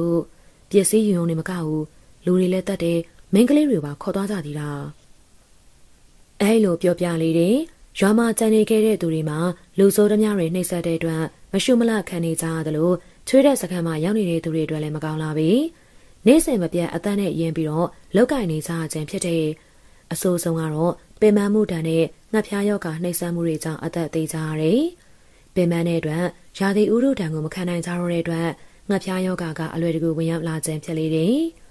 အင်္ဂလိပ်ဆေးဆရာဝန်တွေကစိတ်ကုပြီးတော့လေတေချတဲ့လူကြီးအတွက်ကမနေတော့ပြီတခြားတော်တရိတ်ဆန်တွေလက်ချက်ကြောင့်တည်တဲ့အရေးအတွက်ကလည်းစားလို့ဖြစ်နေတယ်အင်္ဂလိပ်တွေကယောဂနဲ့တည်တဲ့သူတွေကိုဖြစ်တယ်လို့စွန့်ပစ်ကြရတောကောင်တွေကိုဖိတ်ခေါ်တကယ်လို့ဖြစ်နေတာငှက်ဖျားယောဂအပြင်နောက်ထပ်ကြောက်စရာကောင်းတဲ့ယောဂတစ်မျိုးကတော့ဝမ်းယောဂဖြစ်လေတယ်ဝမ်းယောဂဖြစ်ပြီဆိုရင်တော့ဆေးကုချိန်တော့သိမရဘဲနဲ့တေကြတာများတယ်ငှက်ဖျားယောဂဝမ်းယောဂကြောင့်တည်တဲ့သူတွေကြားပါဝင်ဒေါက်တရိတ်ဆန်တွေကြောင့်တေကြတဲ့အလုပ်သမားတွေကမနေတော့ပြီ၎င်းတို့ဟာတနေ့ကျရင်တော့ရွာကိုဖြစ်တဲ့အနေနဲ့ရအောင်ပြန်လိမ့်မယ်လို့အားခဲထားတော့လေမပြန်နိုင်ကြတော့ပြီတောတောင်ထူတဲ့နေရာတွေမှာကြောက်စရာအကောင်ဆုံးမှာ9000ကြားကြီးများပင်ဖြစ်တဲ့အတင်ရဲလာတဲ့ကြားကြီးတွေမှာအလုံးလုံးနေတဲ့လူတွေကိုတော့၎င်းစခန်းမှာနေတဲ့သူတွေကိုတော့၎င်းဝင်ရောက်ဆွဲယူသွားတတ်တယ်ဘလူကျင်းနဲ့ကျသွားတဲ့အတွက်တည်တဲ့သူတွေတောင်ကျချောင်းထဲကိုဆင်းမိတဲ့အတွက်အသားစားငါးတွေဝိုင်းကြိုက်တဲ့အတွက်တည်ကြတဲ့သူတွေတခါတရံကြတော့အသားစားတဲ့ကင်းမီကောက်တွေအကောင်ရွယ်စားကြည့်တဲ့ပြည့်ရစိတ်ကြီးတွေရောက်လာပြီးတော့ဝိုင်းဝန်းတက်ဖြတ်တဲ့အတွက်ပြေးပေါင်းမရှိဘဲနဲ့တည်ကြတဲ့အလုပ်သမားတွေလည်းရှိကြတယ်ကြားများစက်တဲ့များဝဝဝင်စားတဲ့လူကိုအငြိပေးတတ်တဲ့တတ္တဝါကြီးတွေပြင်ကြောက်စရာအကောင်ဆုံးတတ္တဝါကြီးတွေလည်းရှိကြသေးတယ်တခြားတော့မဟုတ်ပေအတောင်ရွယ်စားကြည့်လာတဲ့ အင်နာကွန်ဒါလို့ခေါ်တဲ့မွေကြီးတွေပဲဖြစ်တယ်။အဲ့ဒီမွေကြီးတွေရောက်လာပြီဆိုရင်တော့တနန်းနဲ့ပြည့်ရင်တော့မရတော့ဘူး။လူတယောက်ကိုကိုက်ယူသွားပြီးတခါတည်းမျိုးချနိုင်လောက်အောင်လို့အကောင်ရွယ်စားကကြီးမားကြနေတယ်။အဲ့လိုကဲ့သို့အန်ဒီမျိုးစုံတို့ကြားမှာနေ့စဉ်အလုံးလုံးနေကြတဲ့ရွာသားတွေမှာ၎င်းတို့အတွက်ရွာပြည့်ကျင်းကြတော့လေအိမ်ပြန်ချိန်ကိုမမျှော်မှန်းနိုင်တဲ့အခြေအနေမျိုးရောက်ကြကြတယ်။တခါတရံတော်ချောင်းချင်းနာနာဘာဝတွေရဲ့နှောက်ယှက်ခြင်းတော်ရဲ့အလေစားခြင်းတွေကိုမသိတဲ့အတွက်သိကြိုက်ကြတဲ့သူတွေလည်းရှိကြတယ်။အဲဒါကြောင့်နေသေးမလားညသေးမလားမြေသေးချိန်သေးမလဲမသိကြတဲ့အနေမျိုးတွေမှာမနေလို့ကြတော့ဘူး။အင်္ဂလိပ်စစ်သားတွေကလည်းအဲ့ဒီအခြေအနေကိုရိပ်မိတဲ့အတွက်တစ်ချက်လေးမှအလင့်မပေးဘဲနဲ့နေညမပြတ်ကင်းတွေချပြီးတော့စောင့်ကြည့်နေကြတယ်။တညမှာတော့နေမောင်တို့ရောက်နေတဲ့စခန်းနဲ့မနီမွေတော်တွေကနေဒေါ်ဒရိတ်ဆန်တွေရဲ့ဆူဆူဝါအော်တန်တွေကပေါ်ထွက်လာတယ်။အိတ်တန်းတက်နေကြတဲ့ငှက်တွေတောင်မှအလံတကြားအော်ဟစ်ပြီးတော့ထပြန်သွားတဲ့အတန်တွေကိုကြားရတယ်။အချိန်ကညာဦးပိုင်းအချိန်တလောက်သာရှိသေးတာ။အလုသမားနေရန်အတွက်စောင့်ထားတဲ့တဲကြီးတွေမှာခိုင်ခိုင်မာမာမရှိဘူး။ယာယီစောင့်လုပ်ထားတဲ့အသုံးပြုတဲ့တဲတဖြစ်တဲ့ဝါးတိုင်းတွေကိုစိုက်ပြီးတော့တိတ်ဘက်တွေကာရန်ထားတဲ့အတွက်ကြောင့်မြေတိတ်တောကမဆိုဝင်လာနိုင်တယ်။အဲဒါကြောင့်အလုသမားတွေမှာညအချိန်ရောက်ပြီဆိုရင်တော့စိတ်ချလက်ချမနေဝင်ကြဘဲနဲ့ထိတ်လန့်နေကြရတယ်။အခုလေတောနဲ့အတွဲမှာတော်တရိတ်ဆန်တွေကအထိတ်တလန့်အော်တန်တွေကြားတော့နားဆွေးရတယ်။ခဏကြာတော့ဆူဆူညံ့ညံ့အတန်တွေပြောက်သွားပြီးတော်တစ်ခုလုံးကြောက်စရာကောင်းလောက်အောင်လို့တိတ်ဆိတ်ငြိမ်သက်နေတော့တယ်။အဲဒီတိတ်ဆိတ်ငြိမ်သက်နေခြင်းမျိုးမှာညားစွာကြောက်စရာကောင်းလာတယ်။ပင်လေပြင်မှာမုန်တိုင်းမကြခင်ငြိမ်သက်တဲ့ငြိမ်သက်ခြင်းမျိုးဝင်ဖြစ်တယ်။အတန်ကြာတဲ့အခါမှာတော့တောနဲ့ကက်လျက်အစွန်ဘက်မှာရှိနေတဲ့တရားနေစူးစူးဝါးဝါအော်တန်တွေကြားရပြီးအဆောင်နဲ့အလုသမားတချို့ပြောင်းသွားကြရတယ်။အတန်ကြာတဲ့အခါမှာတော့တောနဲ့ကက်လျက်အစွန်ဘက်မှာရှိနေတဲ့တရားနေစူးစူးဝါးဝါအော်တန်တွေကြားရတဲ့အတွက်အဆောင်နဲ့အလုသမားတချို့ကပြေးသွားကြတယ်။ဘာဖြစ်တာလဲ။ဘာဖြစ်တာလဲ။တဲစွန်ဘက်မှာအိမ်နေတဲ့သူတယောက်ကိုကြားဆွဲသွားတာဗျို့။အဲလိုပြောတဲ့အတွက်ပတ်ဝန်းကျင်ကိုလက်နဲ့တက်မီအောင်နေနဲ့ဝမ်းဝမ်းထုတ်ကြည့်တဲ့အခါတောဆက်မှာလူတယောက်ရဲ့ဂုတ်ကိုကိုက်ခဲ့ပြီးတော့တောတွင်းကိုဝင်သွားတဲ့တောကောင်ကြီးကိုလှမ်းမြင်လိုက်တယ်။ကိုရောင်ကြားကြီးပင်ဖြစ်တယ်။နောက်ကလိုက်ပြစ်မလား။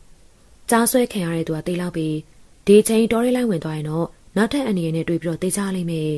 ။နေမောင်ကအဲ့လိုပြောလိုက်တော့မှလက်လျှော့သွားကြတယ်။သို့တော့ဘယ်သူမှမအိမ်ဝင်ကြတော့ပြီ။တဲများပတ်ဝန်းကျင်မှာမိဘုံတွေဖိုးထားပြီးတနတ်တွေအသင်ပြင်းပြီးတော့တညလုံးထိုင်ဆောင်ကြရတယ်။သို့တော့ကြားမလာတော့ပြီ။နောက်တနေ့မနက်လင်းတော့တောရဲကိုလိုက်ရှာကြရန်ပြန်ကြတယ်။နေမောင်တို့သုံးယောက်ကတော့တနတ်ပါတဲ့အင်္ဂလိပ်စစ်သားတယောက်ဂရကားစစ်သားတယောက်ကိုခေါ်တဲ့အတွက်လိုက်သွားကြလေတယ်။သူတို့ဖွဲ့ရ9ယောက်နေမောင်ကတောကျွမ်းသူဖြစ်တဲ့အတွက်စစ်သား2ယောက်ကိုဦးဆောင်ပြီးတော့ခေါ်သွားတယ်။၎င်းတို့ဟာတက်ကိုင်းသေးရွက်တွေပေါ်မှာစွန့်ပစ်နေတဲ့သွေးဆက်တွေကိုကြိတ်ပြီးတော့လိုက်ကြတယ်။တနေရာရောက်တော့အမြင့်ဖွားဖွားကျနေတဲ့ညောင်မင်းကျဲတပင်ကိုအောက်ကိုရောက်သွားရာအဲ့ဒီတက်မြက်တွေကြားထဲမှာကြားဆွဲသွားတဲ့အလောင်းကိုပြန်တွေ့ရတယ်။အလောင်းကတော့လူရုပ်တောင်မှမပေါ်တော့ဘဲနဲ့ရုပ်ပြက်ဆန်းပြက်ဖြစ်နေပေပြီ။15ပေပတ်လေတဝိုင်းမှာတော့သွေးတွေအသားတွေတချောင်းစီတစားစီဖြစ်နေတဲ့အယိုးတွေကိုတွေ့တယ်။အဲဒါကြောင့်စခန်းကိုပြန်လာကြတယ်။နောက်ညတွေရောက်တော့အလဲကျအဆောင်တွေထားပြီးတော့စောင့်ကြည့်တယ်။တဲတွေပတ်ဝန်းကျင်မှာလေမီးပုံတွေဖိုးထားတယ်။တနက်ကင်ထားတဲ့စစ်သားတွေကမြင်နိုင်လောက်တဲ့နေရာမှာအစမ်းနဲ့စောင့်ကြည့်တယ်။အဲဒါကြောင့်ကြားကတဲတွေထိမလာတော့ဘဲနဲ့တောထဲမှာပဲပတ်ချောင်းနေတော့တယ်။တညလုံးစောင့်တော့လေမရောက်လာတဲ့အတွက်ပြစ်ခွင့်မသားပြီ။နောက်တစ်ရက်မှာတော့တောထဲမှာအလုံးလုံးနေရင်းနဲ့တောရဲကိုဝင်ပြီးတော့အပေါ်ပါသွားနေသူတယောက်ကြားဆွဲခံရပြန်တော့တယ်။ကြောက်စရာကောင်းလွန်းလာတဲ့အော်ဟစ်တန်ချေကြားရပြီးတွားရောက်ကြည့်တဲ့အခါမှာတော့လူကိုမတွေ့ရတော့ဘဲနဲ့သွေးခွက်တွေကိုသာတွေ့ရတယ်။ကြားညအချိန်ဝင်ဆွဲခွင့်မသားတဲ့အတွက်နေ့အချိန်အလက်ချောင်းပြီးတော့ဝင်ရောက်ဆွဲယူသွားခြင်းဖြစ်လေတယ်။အင်္ဂလိပ်စစ်သားတွေကလိုက်လံရှာဖွေတော့လေမတွေ့ရတော့တဲ့အခါမှာအင်္ဂလိပ်စစ်ဗိုလ်တအုပ်ဖြစ်သူမရှယ်ကပြောလေတယ်။ဒီကြားစိုးတွေကတော်တော်တောင်းချနေတာပဲ။ကြားရင်အလုသမားတွေကြောက်လန့်ပြီးတော့ဘယ်သူမှအလုကောင်းကောင်းလုံးဝကြတော့မှာမဟုတ်ဘူး။ဒီကြားစိုးတွေကိုတတ်မှာပဲဖြစ်တော့မယ်။ကဲမင်းတို့အလုသမားတွေထဲမှာကြားစိုးကိုတတ်ပေးနိုင်တဲ့သူရှိသလား။အဲလိုမေးတော့ဘယ်သူမှပြန်ပြီးတော့မပြောကြဘူး။ရအောင်တတ်ပေးမယ်ဆိုရင်တော့စုပေးမယ်ကွာ။ဘယ်သူတတ်ပေးနိုင်မလဲပြော။နောက်တစ်ချိန်ထပ်မေးတော့လည်းမပြောဝင်ကြဘူး။ဘာလို့လဲဆိုရင်တော့ကြားကိုတတ်ဖို့ကိစ္စမှမလွယ်ပြီ။သူတို့ပေးမဲ့စုရဖို့ကမသေးကြအသက်သေးဖို့ကသေးကြတဲ့အတွက်မပြောဝင်ကြချင်တာဖြစ်တဲ့အဲဒီခါမှာနေမောင်ကထားပြောလေတယ်။ကြားကိုဒီတိုင်းတတ်လို့တော့မရနိုင်ဘူး။တနတ်နဲ့ပြတ်တတ်မှာတနတ်ပြစ်ခွင့်ရရင်တော့ကျွန်တော်တတ်ပေးမယ်လေ။ကောင်းပြီ။ မင်းတို့လိုက်မယ်ဆိုရင်ငါနဲ့အတူတူသွားရမယ်တနက်လဲကင်ဝင်ပေးမယ်ဘယ်နှယောက်လိုက်မလဲပြောကျွန်တော်တို့3ယောက်လိုက်မယ်အဲလိုပြောပြီးတော့ညနေပိုင်းအချိန်မတိုင်ခင်မှာယူစရာပစ္စည်းတွေကိုယူပြီးရနောက်တော်တွေကိုဝင်ကြတယ်မာရှယ်နဲ့အတူနေမောင်တို့3ယောက်ပါတဲ့အတွက်စုစုပေါင်း4ယောက်ဖြစ်လေတယ်တနက်က2လက်တခြားအသုံးပြုရမယ့်ပစ္စည်းတချို့ပါတပါးရဲယူဆောင်လာတယ်ဒီဒီချိန်မှာတော့နေမောင်ကရှေ့ရနေဦးဆောင်သွားတယ်ထုံးစံတိုင်းသွေးဆက်တွေကိုခြေရခံပြီးတော့လိုက်သွားရအောင်ညောင်လန်းပင်ကျေးရှိရာကိုရောက်သွားတယ်ကြားတော့ဖမ်းမိလာတဲ့လူကိုအဲ့ဒီနေရာကိုဆွဲယူလာပြီးအဲ့ဒီနေရာရောက်တော့မှအေးအေးဆေးဆေးစားသားပုံရတယ်ညောင်ပင်တဝိုင်းမှာတော့သွေးခွက်တွေအသားပိုင်းအစာတွေအယိုးတွေတစားစီပြန်ကျဲနေတာကိုစိတ်မချမ်းမြေ့ပွေရာတွေ့ရတယ်နေ့လျာဆွဲယူသွားတဲ့အလုပ်သမားအလောင်းတော်မှတစားစီဖြစ်နေတယ်အဲ့ဒီနေရာရောက်တော့မာရှယ်ကမေးတယ်ဘယ်လိုလုပ်မလဲဒီတစ်ပံပေါ်ဆောင်ပြီးတော့ပြရမှာပဲ။ तू ကလာပါမလား။ကြားလူပဲဖြစ်ဖြစ်တရိတ်ဆန်ပဲဖြစ်ဖြစ်ဖမ်းမိရင်တော့မကုံမချင်လာစားလိရှိတယ်လေ။ဒါဆိုဘဲချင်းလာမလဲ။တောကောင်ကြီးတွေကနေဆိုရင်တော့တနေ့လုံးအိတ်နေပြီးတော့ညကျမှထွက်လိရှိတာနေဘက်ထွက်တာစားစရာမရှိလို့ထွက်ဆွဲကြတာ။အဲလိုပြောပြီးတော့နေမောင်တို့3ယောက်ကတက်သားနဲ့ဝါရီကိုခေါ်ယူပြီးနောက်ညောင်လန်းပင်ခွာကြမှာလင်းစင်ထိုးလေးတယ်။လင်းစင်ကတိတ်ပြီးတော့မမြင့်ပေပြက်ကွင်းကောင်းစေဖို့အတွက်မြင်ရတဲ့နေရာလောက်မှသာထိုးတယ်။နေဝင်ချိန်ကိုရောက်တော့အပေါ်ပါသွားခြင်းတခြားလှုပ်တဲ့လှုပ်ထိုက်တာတွေကိုပြုလုပ်ပြီးတဲ့နောက်လင်းစင်ပေါ်တက်ကြတယ်။လင်းစင်ပေါ်မှာကြည့်မယ်ဆိုရင်တော့နေလျာကြားဆွဲခံရတဲ့အလုပ်သမားအလောင်းကိုကောင်းစွာမြင်နေရသေးတယ်။လင်းစင်ပေါ်ရောက်တော့မာရှယ်ကစစ်ဂရက်တကူထုတ်ပြီးတော့တောက်ရံပြင်းနေမောင်တို့လည်းပြီးတယ်။သို့တော်မယူပြီ။ကျွန်တော်တို့မတောက်ဘူး။ဘိုးကြီးလည်းမြန်မြန်တောက်ပါ။ညချိန်ရောက်လာရင်တော့မတောက်ပါနဲ့။ဘာဖြစ်လို့လဲ။စီဂရက်မီကွန်ဝင်နှန်းကတောနဲ့မသက်ဆိုင်တဲ့အနက်မျိုးပဲဒီနံမျိုးတော့တရိတ်ဆန်သိနိုင်တယ်အနက်ခံကောင်းတဲ့တတဝါတွေဆိုရင်အဝေးရပြန်လဲသွားနေကြတယ်လေမာရှယ်ကဘာမှပြန်မပြောဘဲနဲ့စိတ်ဝင်စားစွာနဲ့နားထောင်နေနီမောင်ကတားမဲဆိုတဲ့ရေခဲတောင်မှာနေတဲ့တတဝါတွေတောင်စိတ်ဆိုတဲ့တတဝါတွေမှာတခြားအနက်မဆိုထားနဲ့လူကူမထွက်တဲ့အနက်ကိုတမိုင်ကျော်လောက်ကရတဲ့အတွက်ထွက်ပြေးသွားတဲ့ပုံတွေတောထဲမှာအမဲလိုက်တဲ့အခါတောနဲ့ဆန့်ကျင်တဲ့အနက်ဆိုသည်ဥပမာရေမွေးနဲ့ဆက်လိမ့်နဲ့အဲ့ဒီအနံ့တွေမတုံးရနဲ့ထိတာနဲ့အတန်မြည်တဲ့ပစ္စည်းတွေမတုံးရန်အယောင်တောက်ပတဲ့အဝယ်စားအသုံးဆောင်ပစ္စည်းတွေမတုံးရန်ပြောပြတယ်။မာရှယ်ကဆက်လိမ့်မတောက်တော့ဘဲနဲ့ဘူးကုံအိတ်ထဲပြန်ထည့်ထားလိုက်တယ်။ကျေးဇူးပဲညီမငါတို့ကစစ်ပညာသင်တော့ဒေကျောင်းတွေပါတင်းတလောက်ပါပြီမဲ့ဒါလို့အသေးစိတ်တော့မသိသေးဘူး။အခုလိုပြောပြပေးတာမင်းကိုကျေးဇူးတင်နေ။အဲလိုပြောပြီးတော့ယူလာတဲ့အစားအသောက်တွေကိုစားတော့တယ်။အဲလိုစားတော့ရင်နဲ့မေးပြန်နေ။မင်းတို့က3ယောက်ငါးတယောက်ထဲနဲ့ငါ့ကိုတက်ပြီးထွက်ပြေးရောမရဘူးလားကျွန်တော်တို့ကဒါလို့သစ္စာမရှိတဲ့အလုပ်ကိုဘယ်တော့မှမလုပ်ဘူးစစ်တိုင်းနေတဲ့အခါမှာတက်ချင်တက်မှာအခုချိန်ကအန်ရီတခုနဲ့ရင်ဆိုင်မှုအတူတူလာကြတာမဟုတ်လားတေတူရှင်တူလာတဲ့သူဆိုတာဘယ်တော့မှသစ္စာမဖောက်ဘူးကျွန်တော်တို့ပြန်ချင်ပေမဲ့ဒါလို့သစ္စာမရှိတာမျိုးမလုပ်ဘူးအဲလိုပြောတော့မာရှယ်ကသဘောကျစွာပြုံးလိုက်ပြီးသူ့ထံမှာပါလာတဲ့တနက်2လက်အနက်တစ်လက်ကိုယုံကြည်စွာနဲ့နေမောင်ကိုပေးလိုက်တယ်ညနေပိုင်းကိုရောက်တော့တောထဲမှာအမောင်ရိပ်တွေဖုံးလာတယ်။ကောင်းကင်မှာလာရောင်ရှိတော့လေမြူတွေဝေဆိုင်နေတဲ့အတွက်ဝိုးတော်သာရှိတယ်။ဒါအပြင်တစ်ပင်တွေအုပ်ဆိုင်နေတဲ့တောချိန်မှာတော့အလဲရောင်မရှိဘဲနဲ့မှောင်နေတယ်။အတန်ကြာတော့တနေရာမှအိတ်တန်တက်နေတဲ့ဒေါ်ဒရိတ်ဆန်အော်တန်ကြံငတ်အော်တန်ပြန်တန်တွေကိုစတင်ပြီးတော့ကြားရတယ်။အဲရိကာနီမောင်ကတူတူပြောလိုက်တယ်။သူလာတော့မယ်အစနစ်ပြထား။အဲလိုပြောပြီးတော့မကြခင်တစ်ပင်တွေကြားနေကြီးမားတဲ့ဥကောင်ပိုင်းကြီးတစ်ခုကတိုးထွက်လာတယ်။အောင်တလုံးလောက်ကြီးတဲ့ဥကောင်ကြီးကပတ်ဝန်းကျင်ကိုအကဲခတ်တယ်။လေထဲကိုဥကောင်မော့ပြီးတော့အနံခံနေစိတ်ချလောက်တော့မှတကူလုံးတိုးထွက်လာတာ။တကူလုံးအဝါနဲ့အနက်ကြားတွေနဲ့လှပနေတဲ့ကိုရောင်ကြားကြီးပင်ဖြစ်ပေတယ်။တောကောင်ကြီးကအဲ့ဒီနေရာတစ်ဝိုက်မှာကြောက်ရမဲ့တတဝါမရှိတဲ့ဟန်နဲ့ရဲရဲတဲတဲမဲ့ထွက်လာပြီးတော့နေလေစာစားလက်ဆကြံခဲ့တဲ့အလောင်းကိုစားလေးတယ်။အဲ့ဒီအချိန်ကြီးရောက်တာနဲ့မာရှယ်ကဥကောင်းကိုချိန်ပြီးတော့ပြစ်တယ်။ကျဲလောင်တဲ့တနတ်တန်နဲ့အတူတောကောင်ကြီးမှနောက်ကိုလန်ထွက်သွားလိတော့တယ်။သို့တော့အချိန်ကြီးကအဲ့ဒါနဲ့မပြီးသေးဘူး။ဘယ်နေရာနေစောင့်ဆိုင်နေတယ်မသိတဲ့နောက်ထပ်ကြားတစ်ကောင်ကနောက်ဖက်ကနေချက်ချင်းရောက်လာပြီးတော့လင်းစင်ရှိရာတက်ပင်မော်ကိုလွှာကနေခုန်တက်လာလိတယ်။ညောင်လန်းပေကအကိုင်းခတ်တွေများပြီးတော့တက်ရတာလွဲတဲ့အတွက်ချက်ချင်းလင်းစင်နောက်ရောက်လာတယ်။နေမောင်ကလည်းလန်နေသူမဟုတ်ပေ။အနည်းကိုရောက်လာတဲ့တောကောင်ကြီးရဲ့ဥကောင်းကိုချိန်ပြီးတော့ပြစ်လိုက်ရာလမ်းကျသွားလိတယ်။ကျေဆန်ကကြက်ကောင်းကိုထိတဲ့အတွက်တောကောင်ကြီးနှကောင်စလုံးပြန်ပြီးတော့မထနိုင်တော့ဘူး။မင်းတို့ကိုကျေးဇူးတင်ပါတယ်။ခ ဒါလောက်ကြောက်စရာကောင်းတဲ့တောကောင်တွေမရှိတော့ရင်တော့အလုသမားတွေအလုကောင်းကောင်းလုံးဝကြတော့မှာနေမောင်ကခေါင်းညိပြပြီးတော့တနက်ကိုပြန်ပေးလိုက်တယ်ကြားနှကောင်သေးသွားတော့လေမိုးမလင်းသေးတဲ့အတွက်လင့်စင်ပေါ်မှာပဲနေကြရသေးတယ်ငါပြောထားတဲ့ကြိတိုင်းမင်းကိုစုပေးပါမယ်ကဲဘာစုလို့ကျင်တယ်လဲပြောတခြားတော့မလို့ကျင်ဘူးပြန်ခွင့်ပေးမယ်ဆိုရင်တော့ရွာကိုပြန်ကျင်နေမာရှယ်ကအတန်ကြာအောင်စမ်းစားနေပြီးတော့မှမင်းတို့လည်းဒီစခန်းကိုရောက်နေတာတစ်နှစ်ကျော်နေပြီဆိုတော့ပြန်လို့တဲ့အချိန်ကိုရောက်နေပြီစခန်းကိုရောက်တာနဲ့ငါစီစဉ်ပြီးတော့ပြန်လို့ပေးပါမယ်မာရှယ်ထံမှာကြားရတဲ့စကားဟာဆိုရင်တော့ဘဝတစ်လျှောက်လုံးကြားခဲ့ရတဲ့စကားတွေထဲမှာပျော်ရွှင်စရာအကောင်းဆုံးစကားပင်ဖြစ်ပြီးတော့တယ်နေမောင်တို့၃ယောက်ပြန်ရောက်လာတော့ပန်းဆောင်တရွာလုံးအံ့ဩနေကြတယ်သက်ဆိုင်ရာသူတို့မိဘဆွေမျိုးသားချင်းတွေကတော့ဝမ်းသာနေတယ်တချို့ကတော့၎င်းတို့ထွက်ပြေးလာတယ်လို့ထင်ကြတယ်ချွေးတဲ့စခန်းကိုပါသွားပြီးတချို့လည်းပြန်ရောက်လာကြတယ်တချို့လည်းပြန်ရောက်မလာကြတော့ပြီပြန်ရောက်လာတဲ့သူတွေမှာထွက်ပြေးတဲ့အတွက်ပြန်ရောက်လာကြတဲ့သူတွေကများလေတယ်နေမောင်တို့ကတော့ထွေထွေထူးထူးဘာမှမပြောတော့ပြီ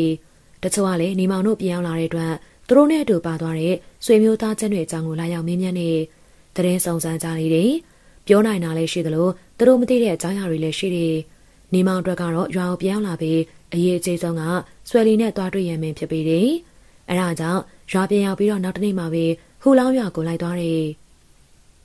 ်သူရောက်သွားတော့ဟူလောင်းရွာမှာအရင်ကလိုစီစီကားကားမရှိတော့ဘဲနဲ့ရွာပြက်ကြီးကဲသို့ဖြစ်နေပြီးတော့တယ်ဆွဲလီနေတဲ့နေရာရောက်တော့အိမ်ကမီးလောင်ထားတဲ့အတွက်မရှိတော့ပြီမီးလောင်တိုင်တွေကိုပင်ခြုံနဲ့ပိတ်ပေါင်းတွေကဖုံးလွှမ်းနေပြီးစိတ်မကောင်းစွာတွေ့ရလေတော့တယ်။နှွေကြုံတွေရှိတဲ့နေရာဘက်မှလည်းဘာမှမတွေ့ရတော့ပြီ။အဲဒါကြောင့်အဲ့ဒီပတ်ဝန်းကျင်မှာနေတဲ့လူတစ်ယောက်က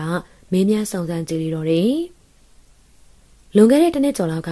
ဒီရွာဓမြတွေရောက်လာပြီးတော့ဖျက်ဆီးသွားကြတာကွာ။ဦးဆန်လန်းနဲ့ဒေါ်ဖိုင်းတို့လည်းတည်သွားကြရလေ။ဒါဆိုဆွဲလီတို့မောင်သမားရောဟင်။နောက်ကတော့ကျန်တဲ့ကျွဲတွေနားတွေလာယူပြီးတော့အမျိုးတွေရှိတဲ့ရွာတွေမှာသွားနေတယ်။ဆွဲလီကိုတော့လူဆိုးတွေကဖမ်းခေါ်သွားကြတယ်ကွာ။အဲ့ဒီစကားကြောင့်နေမောင်စိတ်ထဲမှာအတော့ပင်မချိတ်တင်ငယ်ဖြစ်သွားတယ်။အရေးကြုံလာရင်တော့ကာကွယ်ပေးမယ်လို့ကြိပေးထားခဲ့တော့လေသူကတနေရာရောက်နေတဲ့အတွက်အကာအကွယ်မပေးနိုင်ခဲ့ပြီ။ဒါပေမဲ့အခုတော့ဆွဲလီကိုနောင်ရမ်းရွာမှာတွေ့ခဲ့တယ်လို့ပြောတန်ကြတယ်။ဟုတ်မဟုတ်တော့မပြောတတ်ဘူး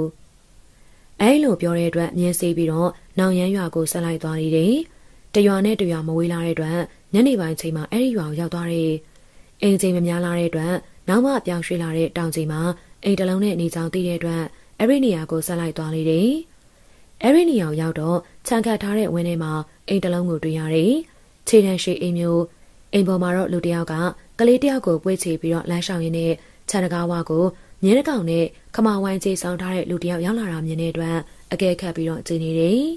။အိမ်အောင်မှာတော့စံပြနေတဲ့အမျိုးသမီးတစ်ယောက်ရှိနေပြီးလူစိမ်းတစ်ယောက်ခြံဝါမှာရက်နေတာမြင်တော့ကြောင်ရွံ့ထိတ်လန့်တဲ့အမူအရာနဲ့ထွက်လာပြီးတော့မေးတယ်။ဘာကိစ္စရှိလို့လဲ။ဆွဲလီဟမ်နဲနီမောင်ကခဝိုင်မောင်ကြီးကိုအမိုးပေါ်ကိုပင့်တင်လိုက်တယ်။နှကမ်းမွေးပတိုင်းမွေးတွေရှိနေသေးတော့လေ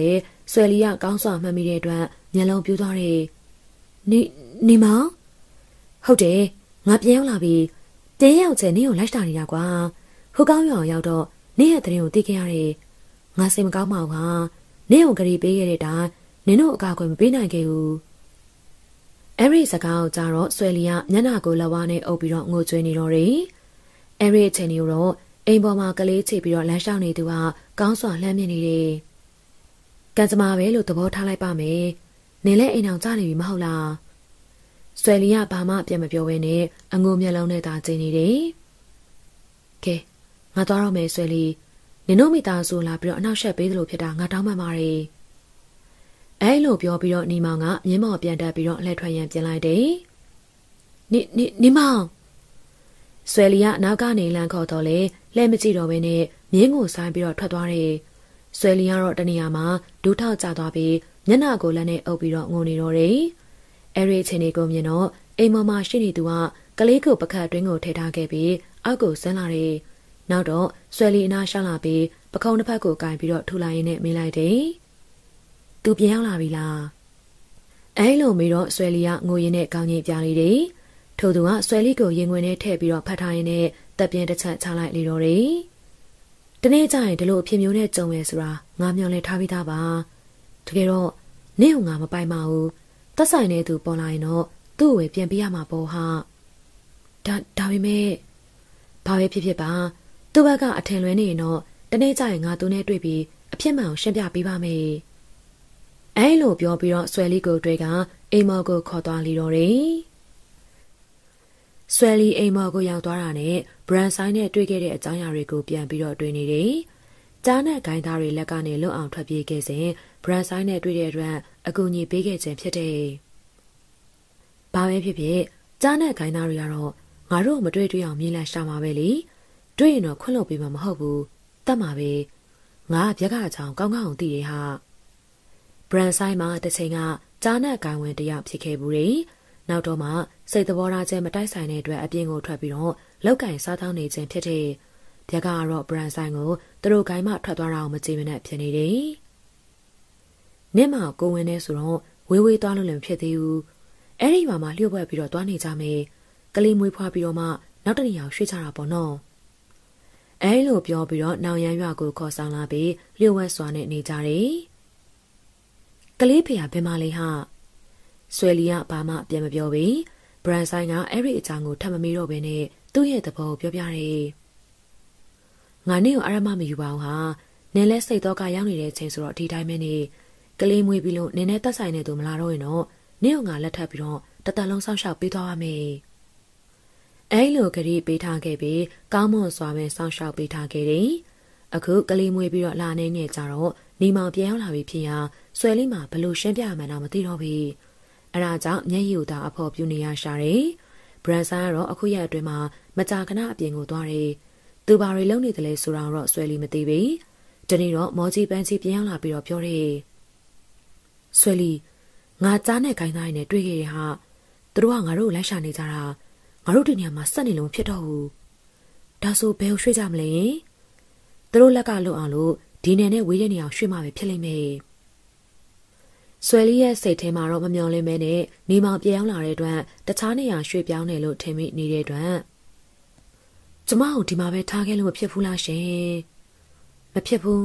နေရသူတို့လက်ထဲကထွက်ပြေးလာတာဆိုတော့တွေ့ရတဲ့တက်ပြစ်မှာပဲလေနောက်ပြီးငါမရှိရင်နင့်ကိုဘယ်သူမှကာဝယ်ပြီးမှမဟုတ်ဘူးဟာအဲလိုပြောတဲ့အတွက်ဆွဲလီလည်းဘာမှထပ်မပြောသားတော့ဘူးစိတ်ထဲမှာတော့ဒီတစ်ခါနေရာရွှေ့ပြီးရင်တော့နောက်ထပ်နေမောင်နဲ့ပြန်မတွေ့နိုင်တော့တာကိုသိနေတဲ့အတွက်မျက်ရည်တွေကျလာတယ်သူမအတွက်ဘာမှမတတ်နိုင်တဲ့အခြေအနေပဲဖြစ်တော့တယ်ဒီနေ့မှာတော့ဘရန်ဆိုင်တယောက်မနက်လင်းကလေးကမြင်းတွေနဲ့ထွက်သွားရာညနေဆောင်နေထင်မရောက်လာတဲ့အတွက်စိတ်ပူမိတယ်ညနေပိုင်းချိန်ကိုရောက်တော့နှင်းတွေရကြလာတယ်အဲဒီချိန်ရောက်တော့မှအပြင်ဘက်ကမြင်းခွာတန်တွေကြားတဲ့အတွက်ပရင်းပေါက်ကနေကြည့်တော့မြင်းပေါ်မှောက်လျက်ပါလာတဲ့ဘရန်ဆိုင်ကိုလှမ်းမြင်ရတယ်ခြံဝင်းနဲ့ရောက်တာနဲ့မြင်းကရက်လိုက်ရာအောက်ကိုပြုတ်ကျသွားလိတဲ့အဲဒီခါကျမှအိမ်ပေါ်ကနေကြပြပြေးဆင်းသွားတယ်အဲဒီနေရာရောက်တော့ဘရန်ဆိုင်ကိုပွေ့ထုတ်လိုက်တဲ့ဘရန်ဆိုင်တစ်ခုလုံးမှာသွေးရရွှဲနေတယ်အကူဘလို့ဖြစ်လာတာလဲအကူရဲ့ဘရန်ဆိုင်ကပြန်မပြောနိုင်မီအဲဒါကြောင့်အိမ်မော်ရောက်အောင်တွဲတရတဲ့အိမ်မော်ရောက်တော့မှအချိန်လေးကြည့်ရကိုမတနတ်တန်ရတစ်ချက်ခြေထောက်တစ်ဖက်မှာတရက်တရတစ်ချက်ထိထားတာကိုတွေ့ရတယ်အဲ့ဒီတန်ရတွေမှာသွေးတွေစိမ့်ထွက်နေတယ်သူတို့မှာဈေးကောင်းဝါကောင်းကမရှိပြီတနတ်ကြည်စံထိတဲ့တန်ရမျိုးလည်းမကုနိုင်ဘူးအဲဒါကြောင့်သွေးတိတ်စေဖို့အတွက်အဝတ်တွေနဲ့အထက်ထက်စီးပေးလိုက်တယ်အိမ်မှာအစံသက်ရှိနေတဲ့ခန်းတောင်မြင့်နဲ့စိန်ထားတဲ့အရက်တစ်ခွက်ကိုလည်းတိုက်လိုက်တယ်အဲဒီတော့မှတရိယာလာတယ်အကူဘလို့ဖြစ်လာတာလဲငါလမ်းမှာကြားနဲ့ခိုင်းသားရင်းနဲ့တွေ့လို့တိုက်ခိုက်ခဲ့ရတာသူတို့လူနှစ်ယောက်ကိုတတ်ခဲ့ပြီမဲ့ငါလည်းဒဏ်ရာရခဲ့တယ်သူတို့ငါ့ကိုခြေရခံပြီးသွားကြပြီမကြခင်လူစုပြီးတော့ဒီကိုရောက်လာကြတော့မှဒီတော့ဘလို့လုပ်ကြမလဲကလေးကိုခေါ်ပြီးတော့လွတ်ရအောင်သာပြေးပြီးတော့အိုးဒီလိုတော့မဖြစ်ပါဘူးအကိုကကျမဒုက္ခရောက်တော့ကဲတင်ပေးခဲ့တာပဲအကိုအခုလိုဒုက္ခရောက်နေတော့မှတယောက်တည်းကိုလိုယုံသွားဖို့တော့ဘယ်တော့မှမလုပ်ပါဘူးတေတူရှင်တူပဲဒီမှာပဲနေမယ်အကိုနေရတယောက်တည်းနေတို့ဘလို့ရင်ဆိုင်လို့မှမရနိုင်ဘူးအေးတခုတော့ရှိတယ်အကူညီပေးနိုင်တဲ့သူရှိရင်တော့ရချင်ရနိုင်တယ်ဒါဆိုဘသူ့ကိုအကူညီတောင်းရမှာလဲဘရန်ဆိုင်ကအတော်ကြာအောင်စမ်းစားနေပြီးတော့မှပြောလေတယ်ဆွဲလီနင့်ချက်သူနေမောင်ကဒီနယ်မှာတိုက်ခိုက်ရေးကောင်းတဲ့သူဆိုပြီးတော့နာမည်ရှိတာပဲသူတို့ပြန်ရောက်နေပြီမဟုတ်လားဘာပဲဖြစ်ဖြစ်နင့်အတွက်သူအကူညီလာပေးမယ်ဆိုရင်တော့ငါတို့အတွက်မျှော်လင့်ချက်ရှိသေးတယ်ဒီလိုဆိုရင်တော့ ပန်ဆောင်သွားပြီးတော့သူတို့နဲ့တွေ့ပါမယ်ရှင်ကျမအကူကြီးတောင်းတောင်းလက်ခံရင်တော့ခေါ်လာခဲ့ပါမယ်နင်သွားရဲဆိုရင်ကလေးကိုရွာတွေကတိမ်မှာအပ်ထားခဲ့လမ်းမှာသွားရင်လေကြားနဲ့ဂိုင်းသားနဲ့မတွေ့အောင်ဂရုစိုက်ပါအောင်ဆွဲလီရဲ့လက်ကိုတင်းတင်းဆုပ်ပြီးတော့တရေပေးတယ်နောက်တနေ့မနက်စောစောချိန်မှာတော့ဘရန်ဆိုင်အတွက်လိုအပ်တဲ့ကိစ္စတွေစီစဉ်ပေးခဲ့ပြီးကလေးကိုခေါ်ပြီးတော့ဆွေမျိုးသားချင်းတယောက်နေအိမ်မှာအကျိုးအကြောင်းပြောပြီးတော့အနံထားခဲ့တယ်အဲဒီနောက်မြင်းကိုမှန်မှန်စီးပြီးပန်ဆောင်ရွာဘက်ကိုဦးတည်သွားတယ်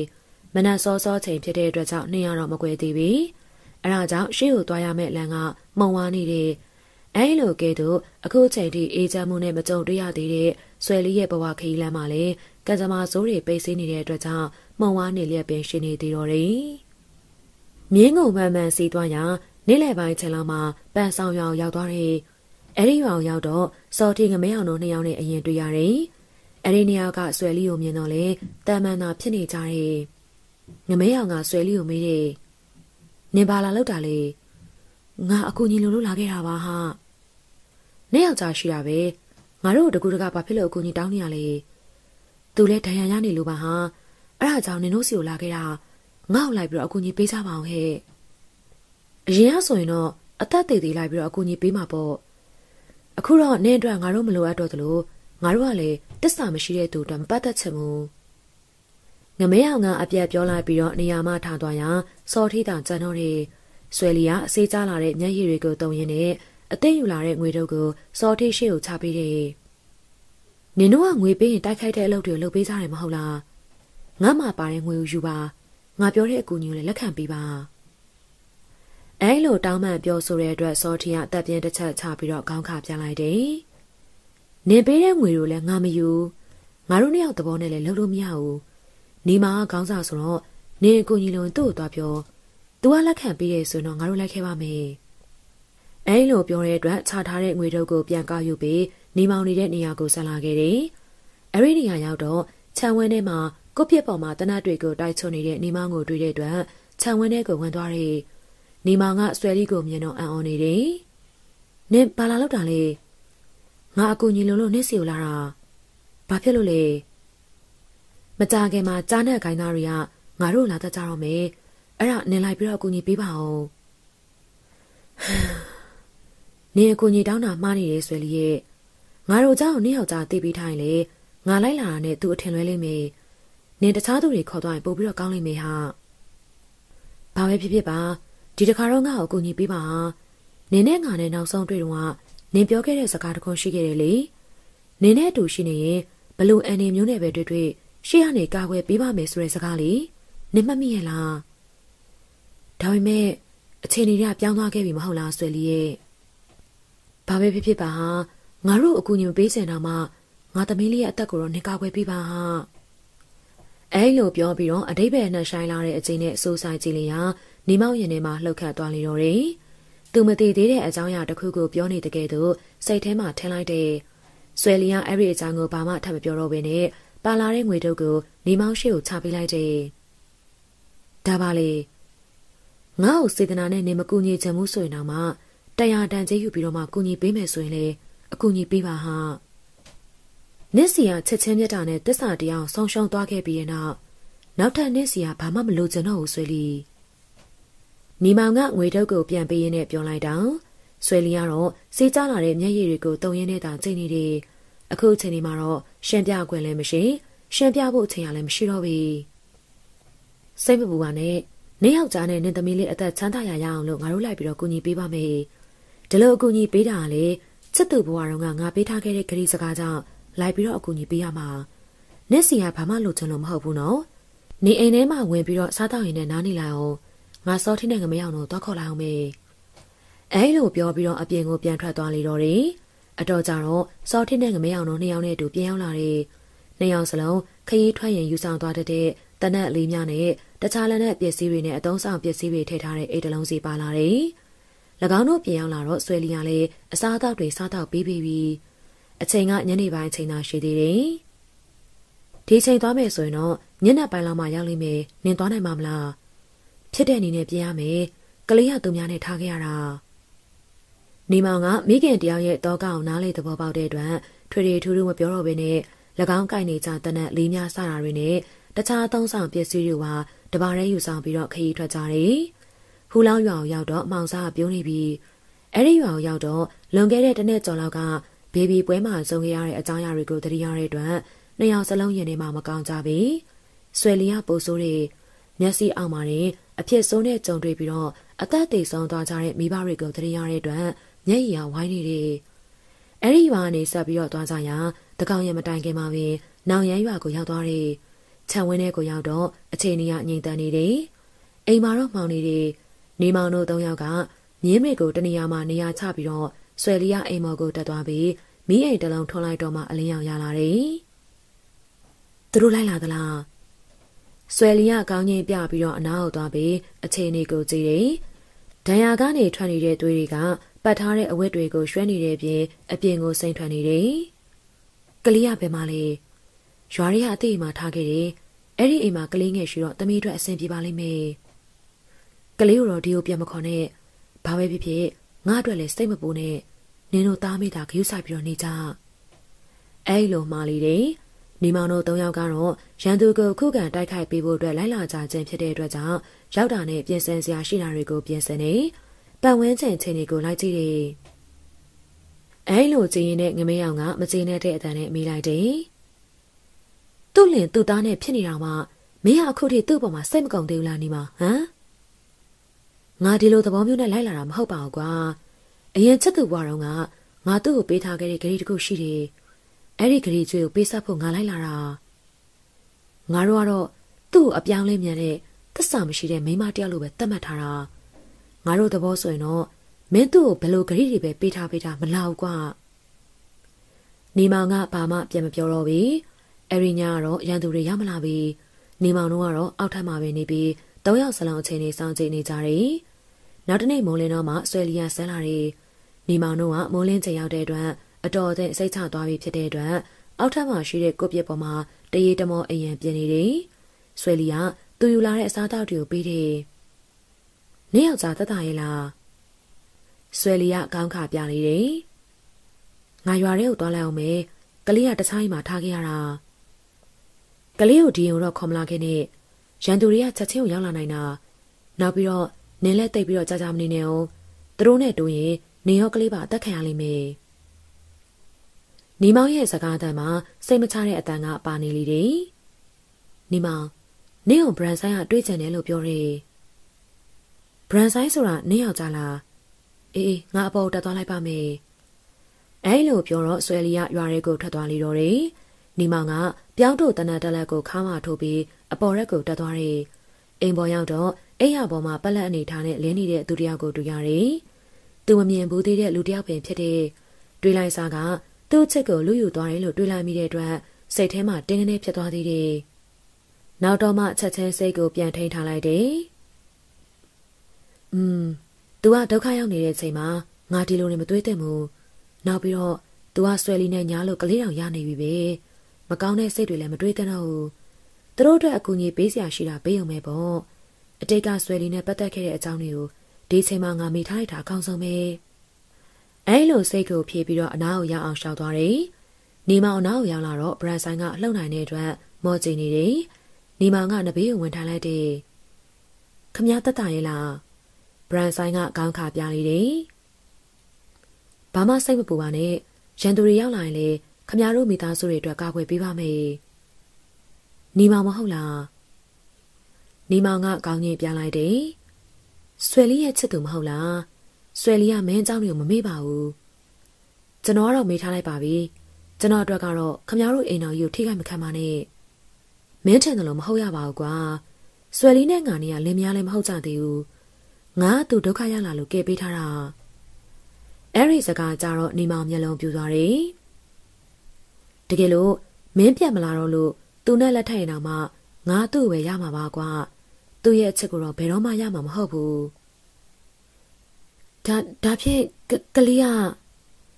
သူလူစိုးရိစီကထွက်ပြေးလာကြရကိုဝင်ရပါလာတာ။အဲ့ဒါကြောင့်ငါလူကြီးရောကလေးပါရန်သူတွေနဲ့ထပ်မတွေ့အောင်လို့စောင့်ရှောက်ပေးထားတာ။နေမောင်ရဲ့စိတ်ထဲမှာတော့သူထင်ထားတဲ့ထင်မြင်ချက်တွေမှားယွင်းနေပြီလို့တွေးလိုက်မိတယ်။ဒါပေမဲ့ ကျွန်တော်ခမားစီကသူ့မယူချင်ပါဘူးဗျာသူ့ကိုခမားပဲပိုင်ဆိုင်တတ်ပါလေသူနဲ့ငါနဲ့တွေ့ကြရဂရီရှိခဲ့ကြတယ်ကွာကလေးမွေးပြီးတဲ့နောက်မင်းပြန်ရောက်မလာမှသာလက်ထပ်ကြမယ်ဆိုတဲ့ဂရီအခုမင်းကပြန်ရောက်လာပြီပဲလေကိုမပိုင်မဲနဲ့ကောက်ရထားတဲ့ပစ္စည်းတစ်ခုကိုပိုင်ရှင်တွေးမှတော့ပြန်ပေးရမှာပေါ့ကွာတကယ်တော့ဆွေလေးကမင်းပေါ်မှာတကယ်ချစ်ပြီးတော့တစ္ဆာရှိတဲ့မိန်းကလေးတယောက်နေမောင်ရဲ့စိတ်ထဲမှာနောက်ထပ်တွေးစရာတစ်ခုကထပ်ပြီးတော့တိုးလာပြီစကားပြောရတာပင်ပန်းသွားတဲ့အတွက်ဘရန်ဆိုင်ကမျက်စိမိတ်ပြီးတော့နားနေစဉ်နေမောင်ကနေရာနေထားပြီးအောက်ထပ်ကိုပြန်ဆန်းသွားတယ်အဲ့ဒီချိန်မှာမျက်စိမိတ်ထားရင်မှဘရန်ဆိုင်မျက်နှာပေါ်သို့မျက်ရည်တွေစီးကျလာလေတယ်အဲ့ဒီချိန်ကိုတော့နေမောင်ကမသိတော့ဘူးအဲ့ဒီနောက်မှာတော့အဲ့ဒီအကြောင်းအရာတွေကိုထပ်မတွေးတော့ဘဲနဲ့ရန်သူတွေရောက်လာရင်တော့ခုခံတိုက်ခိုက်ရန်အတွက်ကြိုတင်ပြင်ဆင်မှုတွေစလုပ်တယ်သူတို့ရောက်နေတဲ့အိမ်ကကြောက်တောင်ကိုကြောခန့်ပြီးတော့စောက်ထားတဲ့တက်သားအိမ်ဖြစ်တယ်နောက်ဖက်ကိုထွက်သွားရင်ကြောက်တောင်မှာရှိတဲ့ဂူပေါက်တစ်ခုတွင်ကိုရောက်သွားနိုင်တယ်ဂူပေါက်မှာအတော်ကျဉ်ဝင်းပြီးဝင်းပေါက်တစ်ခုသာရှိတယ်အဲ့ဒီနေရာကိုနောက်ဆုံးခံတပ်ဖြစ်တဲ့အသုံးပြုဖို့အတွက်နေမောင်ကစိတ်ကူထားလေတယ်အိမ်ရှိမှာတော့ရွာလန်းရှိတယ်လမ်းနဲ့အိမ်ကြားမှာကွက်လက်ကျဲသာရှိလေတယ်လမ်းဘေးမှာလူတယောက်လောက်သာရီးမြောင်းရှိတယ်နေမောင်ကဥစွာဝင်းပေါက်တစ်ပေါက်သာထားပြီးခြံစည်းရိုးကိုလုံအောင်ကားတယ်မြောင်းနေတွင်းနေတဲ့မှာထိသိအစိတ်တုပ်ထားတဲ့ဝချုံတွေနေရာအနှံ့မှာစိုက်ထားတဲ့အိမ်ကိုလည်းလုံခြုံအောင်ကားလေတယ်ထောင်ချောင်းနဲ့ကျိုးရမ်းတွေလည်းဝင်လန်းပေါက်တွေမှာထားတဲ့စော်ထင်းနဲ့ငမရောက်တို့ကိုလည်းရန်သူတွေဝင်ရောက်လာရင်တော့ညီတို့မိဘုံတိုက်ခတ်ရမည်ကိုအသေးစိတ်ပြောပြထားတဲ့တနေ့လုံးအဲ့ဒီကိစ္စတွေပြီးအောင်လှုပ်ဆောင်ပြီးတော့မှဆွဲလီစီစဉ်ပေးတဲ့အစားအသောက်တွေကိုစားတော့ပြီးတော့တရေတမောအိတ်ကြလေတော့တယ်အချိန်ကညဦးပိုင်းအချိန်ကျော်လာခဲ့ပြီလာရောင်ကမှုံပြပြရှိပြီးပတ်ဝန်းကျင်တစ်ခုလုံးမှာမြူနှင်းတွေကကျဆင်းနေတယ်ညအချိန်ရောက်တော့ရွာနေဝေးတဲ့အဲ့ဒီနေရာတစ်ဝိုင်းမှာတိတ်ဆိတ်ငြိမ်သက်နေလေတော့တယ်အဲ့ဒီအချိန်ရောက်တော့မှနေမောင်တို့လက်နက်တွေကိုအစင်သင့်ပြင်ပြီးတော့အချိန်လေးကိုစောင့်ကြည့်တယ်စော်ထီးနဲ့ငမရောင်တို့နှစ်ယောက်ကတနေရာစီမှာခွဲဆောင်ကြပြီးတော့နေမောင်ကခြံပါဝတဲတဲ့နေရာအောက်ထပ်မှာထိုင်ဆောင်နေတအိမ်လုံးမီးမထွန်းမဲ့ထားတဲ့အတွက်မဲမောင်နေတယ်နေမောင်ကတနက်ကိုနဘေးမှာထားပြီးတော့အတွေ့ကောင်းနေတယ်သူ့ရဲ့ခေါင်းထဲမှာတော့နေ့လည်ကဘရန်ဆိုင်ပြောလိုက်တဲ့စကားတွေကရောက်နေလေတော့တယ်အဲ့ဒီစကားတွေကြတော့ဘလို့ဆုံးဖြတ်ရမလဲမသိအောင်ဖြစ်နေတယ်ဆွဲလီကိုသူ့လက်ထဲကပြန်ယူလိုက်မယ်ဆိုရင်ငါတရားပါမလားငါနောက်ဆုတ်သွားပြီးတော့ဒီတိုင်းထားခဲ့မယ်ဆိုရင်တရားပါမလားညနေပိုင်းကိုရောက်တော့ဆွဲလီကအပေါ်မှာဆန္ဒပြီးသူနဲ့မနီမွေးမှလာထိုင်နေနင်ချွေးတဲ့စခန်းကနေဘလို့လွတ်လာတာလဲအဲ့လိုမေးတဲ့အတွက်သူတို့၃ယောက်ပြန်လွတ်လာတဲ့အကြောင်းတွေကိုပြောပြလိုက်တယ်ငါဟိုရောက်နေတဲ့တနေ့ကျော်အချိန်ကာလမှာနင့်ကနေတိုင်းကိုတရိယာခဲ့တာအချိန်နဲ့အမျှနင့်စီပြန်ရောက်ဖို့ပဲအာရုံစိုက်နေခဲ့တာဒါပေမဲ့ငါပြန်မလာနိုင်ခဲ့ဘူးနင့်ပေါ်မှာငါတာဝန်မကျေခဲ့ဘူးဟာငါ့ကိုခွင့်လွှတ်ပေးပါဆွဲလီနေဘကတစ္ဆာပြတ်တာမှမဟုတ်တာငါဘာမှပြောစရာမရှိဘူးကံကြမ္မာဝေကျွေးရှိလို့သာခံရတယ်လို့သဘောထားတယ်နင်ထွက်သွားကြရငါဘဝမုံတိုင်းထန်ခဲ့တာအခုထိကိုမရက်သေးပါဘူးဟာအဖေနဲ့အမေလည်းမရှိတော့ဘူးမောင်လေးကလည်းဘယ်ရောက်နေမှမသိဘူးပစ္စည်းဥစ္စာတွေလည်းဘာမှမရှိတော့တာဒါပေမဲ့ငါဝမ်းမနေပါဘူးဟာနင်နဲ့မစုံပြစ်ခဲ့တာတွေကိုပဲစိတ်မကောင်းဖြစ်နေခဲ့တာငါလည်းဒီလိုပါပဲဘရန်ဆာကနင်တို့အကြောင်းတွေကိုငါ့ကိုပြပြခဲ့တယ်ဟာငါသူနဲ့လက်ထပ်မထားဘူးဒါပေမဲ့သူကငါရဲ့ကျေးဇူးရှင်တယောက်မှန်ပါတယ်နေမောင်ကဒါပဲပြောပြီးတော့ဘာမှဆက်ပြီးတော့မပြောတော့ဘူးသူမေးချင်တဲ့မိကွန်းတချို့ရှိသေးတော့လေမေးတဲ့မမေးတဲ့စဉ်းစားနေတယ်ဆွဲလီဘလို့ဆုံးဖြတ်မလဲဆိုတာကိုသိချင်နေတယ်နောက်တစ်ခုကမေးချင်တော့လေမမေးရဖဲနဲ့ဖြစ်နေတာနင်ချွေးတဲ့စခန်းကိုပါသွားပြီးရင်တော့ငါမှကိုဝင်ကြံခဲ့တယ်ဟမ်နေမောင်တကူလုံးကြံစမ်းတဲ့တိုးလိုက်တကယ်တော့တုံးလောက်သွားလေတယ်ငါ့ကိုဓမြတွေဖမ်းခေါ်သွားပြီးရင်တော့ဓမြကောင်းဆောင်ကသူနဲ့ရတဲ့ကိုဝင်လို့ထင်ပြီးတော့ငါ့ကိုမတက်ဖ ೇನೆ ကောင်းကောင်းမွန်မွန်ထားခဲ့တာဟာတိတ်မကြပါဘူးငါထွက်ပြေးခဲ့တော့ဘရန်ဆိုင်နဲ့တွေ့ပြီးတော့သူကငါ့ကိုစောင့်ရှောက်ပေးထားခဲ့တာပေါ့ဒီเจ้าတွေကိုဘာသာမပြောခဲ့တာလေဟာငါမှပြောပြဖို့အခွင့်အရေးမှမရခဲ့တာဟာဒီเจ้าတွေကြားရတာငါတကယ်ပဲစိတ်မကောင်းပါဘူးဒါဖြင့်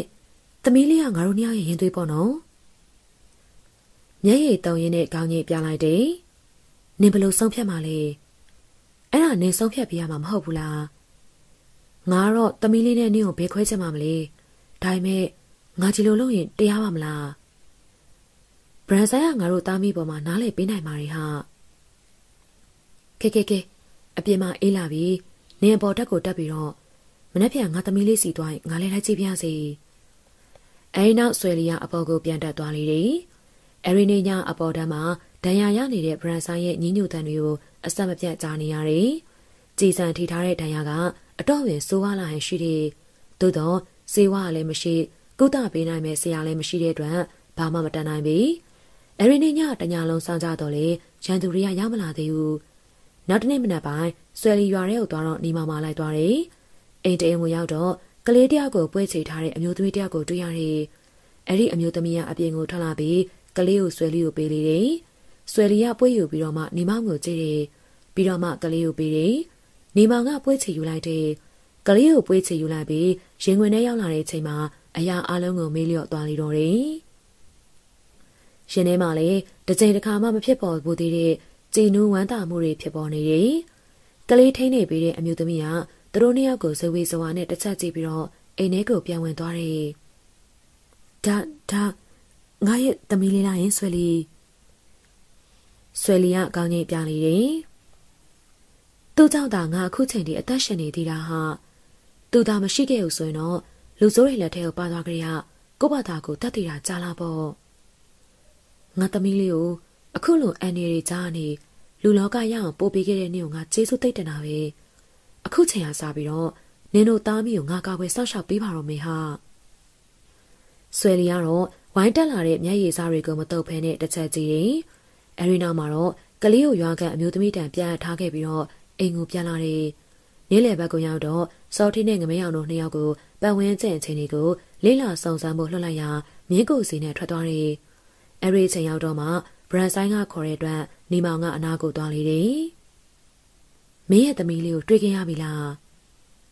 ကျွန်တော်ရဲ့သမီးလေးကိုအခုလိုလူလောကရအောင်ကူညီပေးခဲ့တဲ့ခမ ्या ရဲ့ကျေးဇူးကိုကျွန်တော်တသက်ဘယ်တော့မှမမေ့ဘူးခမ ्या ရဲ့အသက်ကိုလည်းကျွန်တော်ရဲ့အသက်နဲ့ယဉ်ပြီးတော့ကာကွယ်ပေးပါမယ်မင်းစီကဒီစကားကြားရတာငါကျေနပ်ပါတယ်ကွာဒါပေမဲ့ငါတန်ရာအချိန်တွေကိုငါသိတယ်မရနိုင်တော့ဘူးထင်ပါတယ်ဒါလောက်လဲအားမရောပါနဲ့အန်နီရီပြီးသွားပြီဆိုရင်တော့ဆေးဆရာရှိတဲ့ရွာခေါ်သွားပြီးတော့စိတ်ကုပေးပါမယ်ကျေးဇူးတင်ပါတယ်ကွာဒါပေမဲ့ငါသိပါတယ်မကြခင်ငါ့ကိုတတ်ဖို့သူတို့ရောက်လာတော့မှငါသေလူဖြစ်နေပြီဒီတော့ငါတက်မငဲ့ပဲနဲ့ဆွဲလီနဲ့ကလေးကိုခေါ်ပြီးတော့မင်းတို့ဘေးကင်းတဲ့နေရာထွက်သွားရင်အချိန်ရနိုင်သေးတယ်ဒီလိုသက်စာမရှိတဲ့အလုပ်တာဝန်မဲတဲ့အလုပ်မျိုးကျွန်တော်တသက်ဘယ်တော့မှမလုပ်ဘူးခမ ्या ဆွဲလီနဲ့သမီးလေးရဲ့အသက်ကိုခမ ्या ရဲ့အသက်နဲ့ယဉ်ပြီးတော့ကာကွယ်ပေးခဲ့တာလေအခုခမ ्या ဒုက္ခရောက်နေတော့မှကျုပ်ကဒေတာပြစ်ထားခဲ့ရင်ဘယ်တရားပါမလဲဘာမှအာမနာနဲ့ခမ ्या ကိုကျွန်တော်ရဲ့အသက်နဲ့လဲပြီးတော့ကာကွယ်ပေးပါမယ်အဲလိုဘရန်ဆိုင်လက်ကိုကင်ပြီးတော့ပြောလိုက်တယ်အတန်ကြာတော့ဘရန်ဆိုင်ကပြောပြန်နေနီမောင်ငါမင်းကိုပြောစရာရှိတယ်ငါရဲ့နာမည်ကဘရန်ဆိုင်မဟုတ်ဘူးရန်နော်လို့ခေါ်တယ်ငါလေးတခါမင်းလိုပဲကို့ဖွဲ့နဲ့ကိုလမ်းပြလေးလို့တိုက်ခိုက်တဲ့အလုပ်တွေကိုလည်းလုပ်ခဲ့တယ်ငါမှအဖော်နှစ်ယောက်ရှိတယ်ထန်လုံးနဲ့ငထင်းလို့ခေါ်တယ်ဗျာကတော့ဓမြခိုင်းကထွက်ခဲ့ပြီးတော့သူတို့နဲ့အတူလမ်းပြလုပ်ခဲ့ရင်နဲ့တနေ့မှာတော့တောထဲမှာပြက်ကျနေတဲ့လေရင်ပြန်ကြီးကိုငါတို့တွေ့ခဲ့တယ်အဲဒီလေရင်ပြက်ကြီးပေါ်မှာတွေ့ခဲ့တဲ့ရွှေသက်တာနဲ့လက်နက်တွေကိုငါတို့၃ယောက်တနေရာမှာဝှက်ထားခဲ့တာနောက်တော့ငါတို့၃ယောက်ပြန်မှာအင်္ဂလိပ်စစ်သားတွေနဲ့တွေ့လို့အဖမ်းခံခဲ့ကြရတာကွာအဲလိုအဖမ်းခံရင်းနဲ့ငထင်ကကြားဆွဲလို့တေးသွားခဲ့တယ်နောက်တော့ထန်လုံးနဲ့ငါနဲ့ထွက်ပြေးကြရင်နဲ့လူချင်းကွဲသွားခဲ့တယ်အခုထိသူနဲ့ပြန်မတွေ့ရတော့ဘူးရန်တော့ထံမှာအဲ့ဒီစကားကြားတော့ရန်တော့ဆိုသောနာမည်ကိုနေမောင်မှတ်မိလာတော့တယ်ထန်လုံးနဲ့တွေ့ခဲ့တဲ့အကြောင်းတွေကိုဆက်ဆက်ပြီးတော့သတိရလာတယ်သူကမရှိတော့ဘူးအဲ့ဒီစကားနေမောင်စီကကြားလိုက်တော့ရန်တော့ကအံ့ဩတဲ့အမူအရာနဲ့ကြိတ်လေတယ်မင်းကသူ့ကိုသိလို့လားအဲ့ဒါနဲ့နေမောင်ကမမျော်လင့်မဲနဲ့ထန်လုံးနဲ့တွေ့ခဲ့ရတဲ့အကြောင်းတွေကိုပြန်ပြီးတော့ပြောပြလိုက်လေတော့တယ်ဒါဖြင့်သူလည်းမရှိတော့ဘူးပေါ့ဒါဆိုသူ့စီဟာမြေပုံအောင်ဘယ်မှလဲကျွန်တော်ကိုပေးလိုက်ပါတယ်သူကရန်တော်ဆိုတဲ့သူတယောက်ကိုရှာဖို့ပြောလိုက်တယ်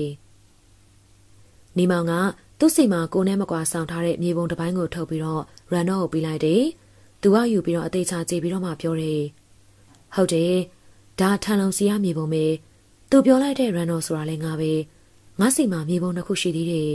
။အဲလိုပြောပြီးတော့ခေါင်းဝအောက်မှာထည့်ထားတဲ့မြေပုံတစ်ပိုင်းကိုထုတ်ပြီးဆက်ဆက်ကြည့်တဲ့အခါပိတ်စပေါ်မှာသစ်စင်းနဲ့ရေးထားတဲ့မြေပုံချတစ်ချက်ကဖြစ်လာတယ်။နီမောင်မင်းကတော့အတော့ကိုကန်ကောင်းတဲ့လူပဲကွာ။ရန်သူတွေဖမ်းခေါ်သွားတဲ့မိန်းမနဲ့ကလေးကိုလည်းပြန်ရတယ်။ဘလို့မှဆက်ဆက်လို့မရတော့ဘူးလို့ထင်ထားတဲ့မြေပုံတစ်ပိုင်းကိုလည်းရလာသေးတယ်။ဒီမြေပုံ၃ခုစလုံးငါမင်းကိုပေးလိုက်ပါမယ်။မြေပုံထဲမှာပါတဲ့အညွှန်းတွေအတွက်လိုက်ရှာမယ်ဆိုရင်တော့ငါတို့၃ယောက်ဝတ်ထားခဲ့တဲ့ရွှေသက်တာနဲ့တနတ်တွေကိုမင်းတို့တွေ့လိမ့်မယ်။ခမားပဲယူထားပါဗျာ။ကျွန်တော်ကဒါရီကိုမမမောပါဘူး။ငါတေလူဖြစ်နေပါပြီကွာ။ဒါရီကိုမလိုတော့ဘူး။မင်းတို့သွားရင်တော့ကြားနဲ့ဂိုင်းသားရီရဲ့အန်ရီလည်းရှိတယ်။အင်္ဂလိပ်စစ်သားရီရဲ့အန်ရီနဲ့လည်းတွေ့ရနိုင်တယ်။ကြားနဲ့ဂိုင်းသားရီကငါ့ကိုလိုက်ရှာနေကြတာမြေပုံလိုချင်ကြလို့ပဲ။အဲလိုပြောပြီးတော့မျက်စိမှိတ်ပြီးတော့နာနေတယ်။အဲဒီအတွက်ကြောင့်ညီမက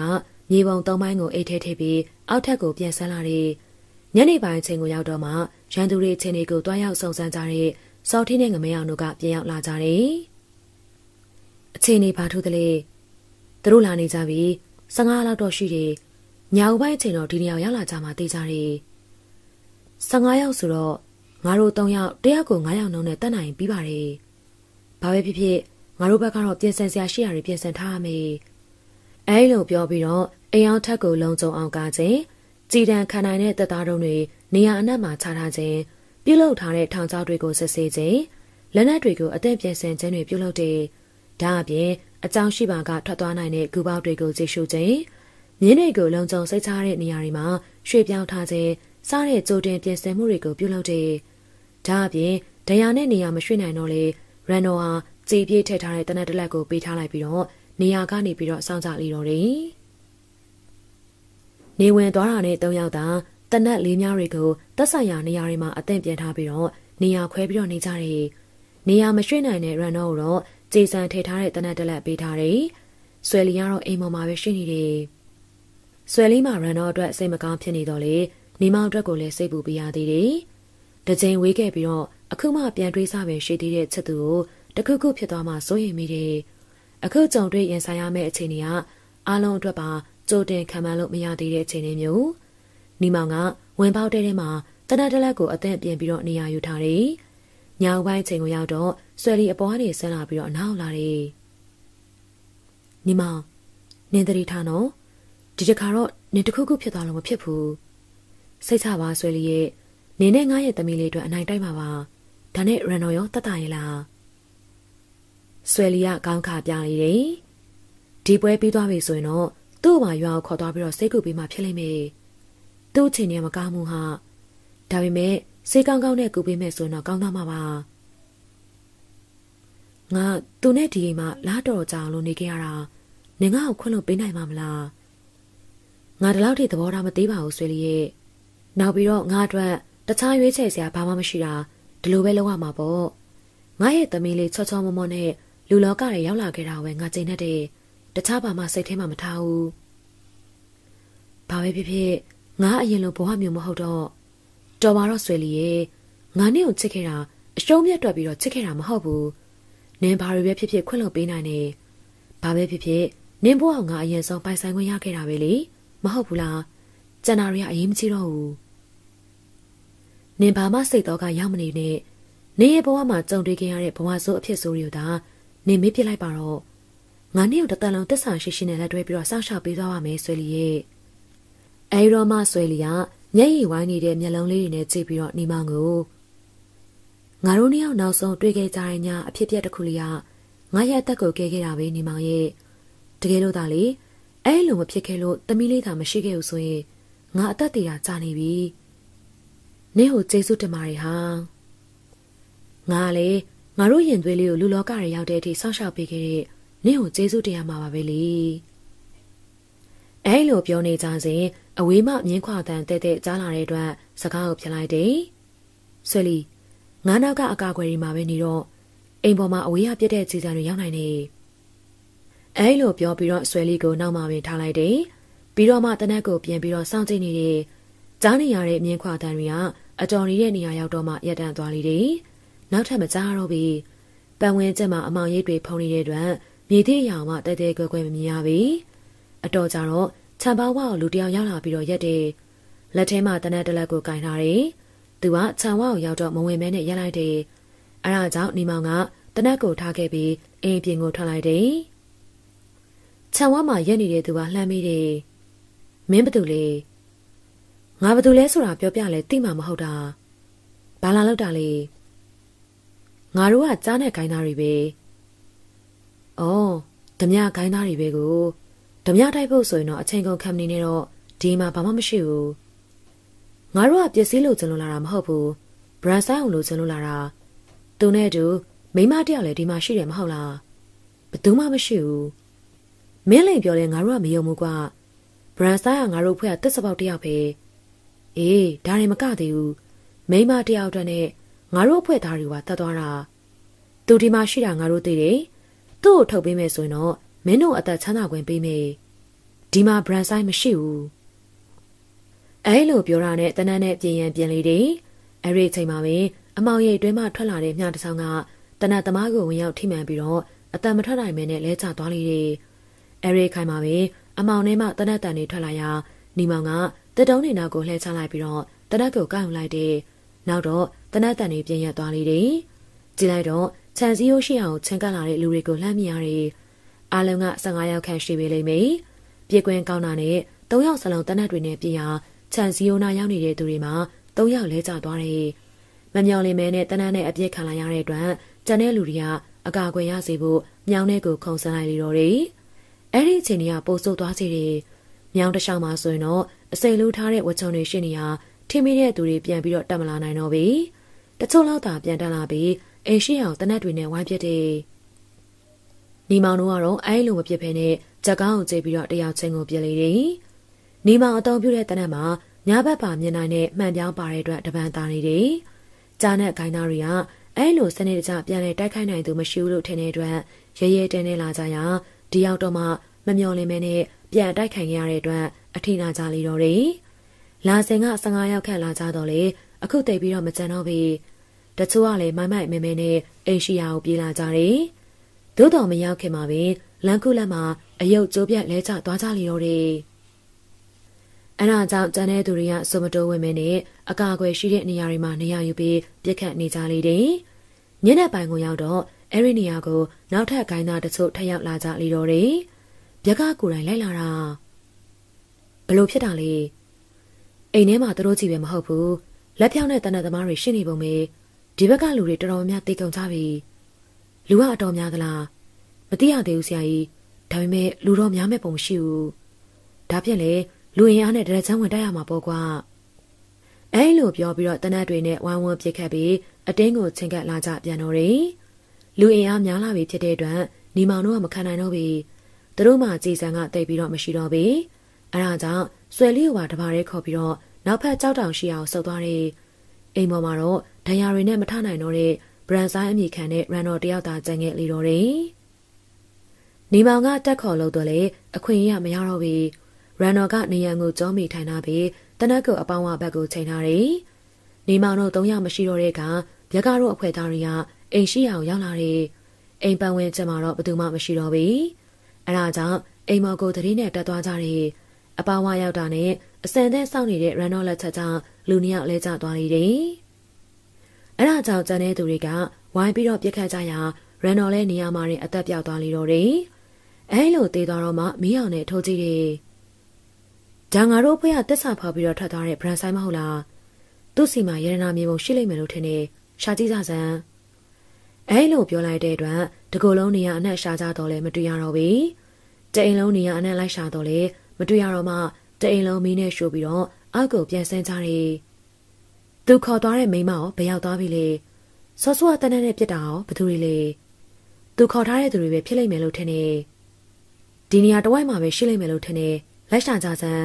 ။ဗျက်ကတယောက်အတော့ပင်ဒေါသထွက်နေတယ်။အခုတိုက်ပွဲအချိန်ကြီးကသူတို့ဘက်မှအသေးပြောက်တော်တော်ပင်များလေတယ်။ကျေးရွာတွေကိုလိုက်လံတိုက်ခိုက်စဉ်ကလူအသေးပြောက်ရှိခဲ့တော့လေအခုလောက်အသေးပြောက်မများခဲ့ပြီ။အခုတစ်ခါမှာတော့လူ10ယောက်ခန့်သေဆုံးသွားတဲ့အတွက် အဖွဲဝင်တဝက်ကျော်လောက်ဆောင်းရှုံးလိုက်တဲ့အတွက်ဒေါသဖြစ်နေကြတာဖြစ်တယ်။အချိန်ကညနေပိုင်းကိုရောက်လာပြီဖြစ်တဲ့အတွက်အမောင်တို့ကပို့ပြီးတော့များလာလေတော့တယ်။မြူနှင်းတွေကလည်းဝေစားနေတဲ့အတွက်ပတ်ဝန်းကျင်ကိုလည်းကောင်းစွာမမြင်ရတော့ပြီ။ကြားနဲ့ခိုင်းသားတွေကအိမ်ကိုမီးရှို့လိုက်တဲ့အတွက်မီးတောင်ကြီးတွေကအရှိန်ပြင်းစွာနဲ့တောင်းလောင်နေတဲ့အတွက်ပတ်ဝန်းကျင်ကိုမြင်ရတယ်။အိမ်ပတ်ဝန်းကျင်မှာတော့လူတွေလည်းမတွေ့ရမြင်းတွေလည်းမရှိကြတော့ပြီ။နောက်ဖက်မှာကြောက်တောင်ကြီးပဲရှိတာသူတို့သွားစားဒီနေရာပဲရှိတယ်လိုက်ရှာကြစမ်း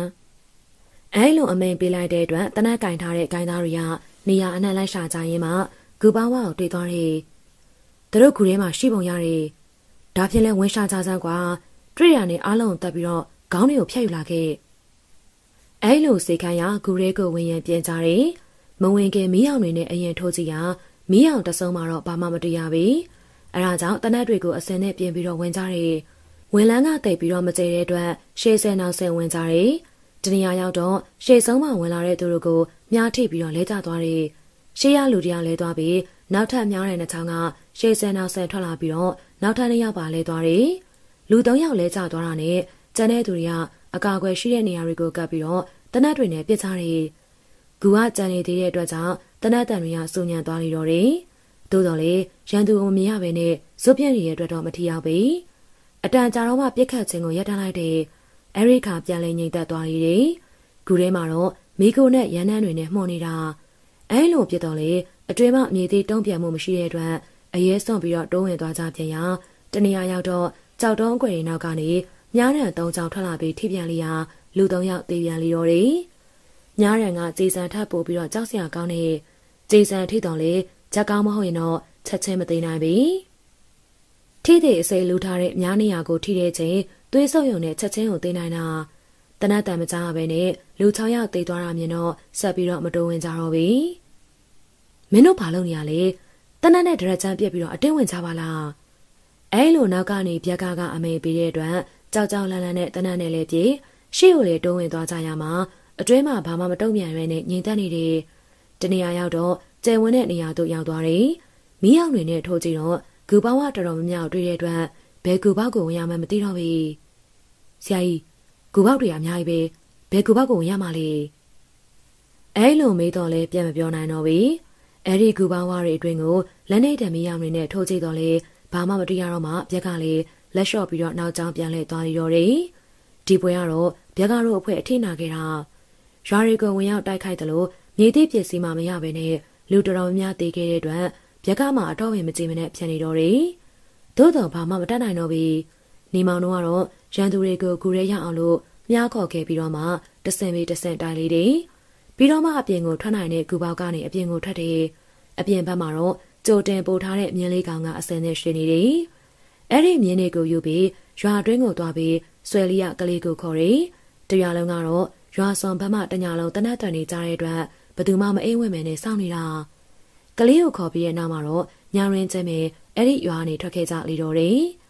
်အချိန်ကတကောင်ရံကြော်ပြီးတော့အာယုံတက်ချိန်ကိုရောက်ပြီးတော့မယ်တောင်တန်းတွေကဆေးထားတဲ့အရှိဘက်ကောင်းငင်ပြင်ပေါ်မှာတော့အာယုံဦးအလင်းရောင်တွေတက်ဆပြူလာကြပြီနောင်ရမ်းရွာဘက်မှာတော့မိတောက်ကြီးတွေကအရှိန်သေးသွားပြီဖြစ်တော့လေမြင်နေရသေးတယ်ဆွေလီရင်ထဲမှာတော့သူ့ကိုကဲတဲ့ဆောက်ရှောက်ပေးခဲ့တဲ့ဘရန်ဆိုင်အတွက်စိတ်မကောင်းဖြစ်မိတော့လေအဲ့ဒီအဖြစ်အပျက်တွေကပြေဆုံးသွားခဲ့ပြီသူမအတွက်လေကြမ်းတမ်းတဲ့ဘဝအတွေ့အကြုံတွေကအဆုံးသတ်သွားခဲ့ကြပြီချစ်သူနဲ့ပြန်လဲဆုံတွေ့ခွင့်ရခဲ့ပြီးတော့သူမအတွက်ကတော့တောကားတွေနဲ့ကင်းဝေးတဲ့အေးချမ်းတဲ့ဘဝတစ်ခုထူထောင်ခဲ့ရတော့မယ်လို့မျှော်လင့်ရပြီးတော့တယ်အာယုံဦးအလင်းရောင်တွေကအရှိဘက်ကောင်းငင်ပြင်ပေါ်မှာဖြန့်ကျက်စပြူလာပြီးပြီပန်းဆောင်ရွာမှာရှိတဲ့နေမောင်တို့ပိုင်ဆိုင်တဲ့အိမ်ကအတော့ပင်ကြီးပြီးတော့ကျင်းဝန်းနေဒါပေမဲ့မိသားစုတော့များများမရှိဘူးနေမောင်ပါဝင်၄ယောက်သားဖြစ်တဲ့ဖခင်ဖြစ်သူဦးပါရှိန်မိခင်ဖြစ်သူဒေါ်ကျဲမေတို့နဲ့ညီမဖြစ်သူနှင်းမေတို့သာရှိတဲ့နှင်းမေက18နှစ်တောင်မှအပြည့်သေးပြီဦးပါရှိန်နဲ့ဒေါ်ကျဲမေတို့ကတော့မမျော်လင့်မဲနဲ့ချွေးမလေးရမြေးလဲရတဲ့အတွက်ဝမ်းသာနေတာကလေးကိုလက်ကမချတော့ဘူး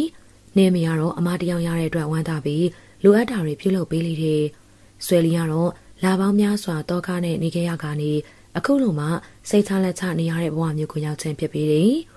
နေမောင်တို့၃ယောက်ကတော့ရွာအောင်ပြေရောက်ခရေကမြေပုံ၃ပိုင်းနဲ့အလှရှုပ်နေတယ်တပိုင်းကထန်လုံးထန်မရလာတဲ့မြေပုံဖြစ်ပြီး ကျန်တဲ့နှစ်ပိုင်းကရန်တော်ပေးလိုက်တဲ့မြေပုံ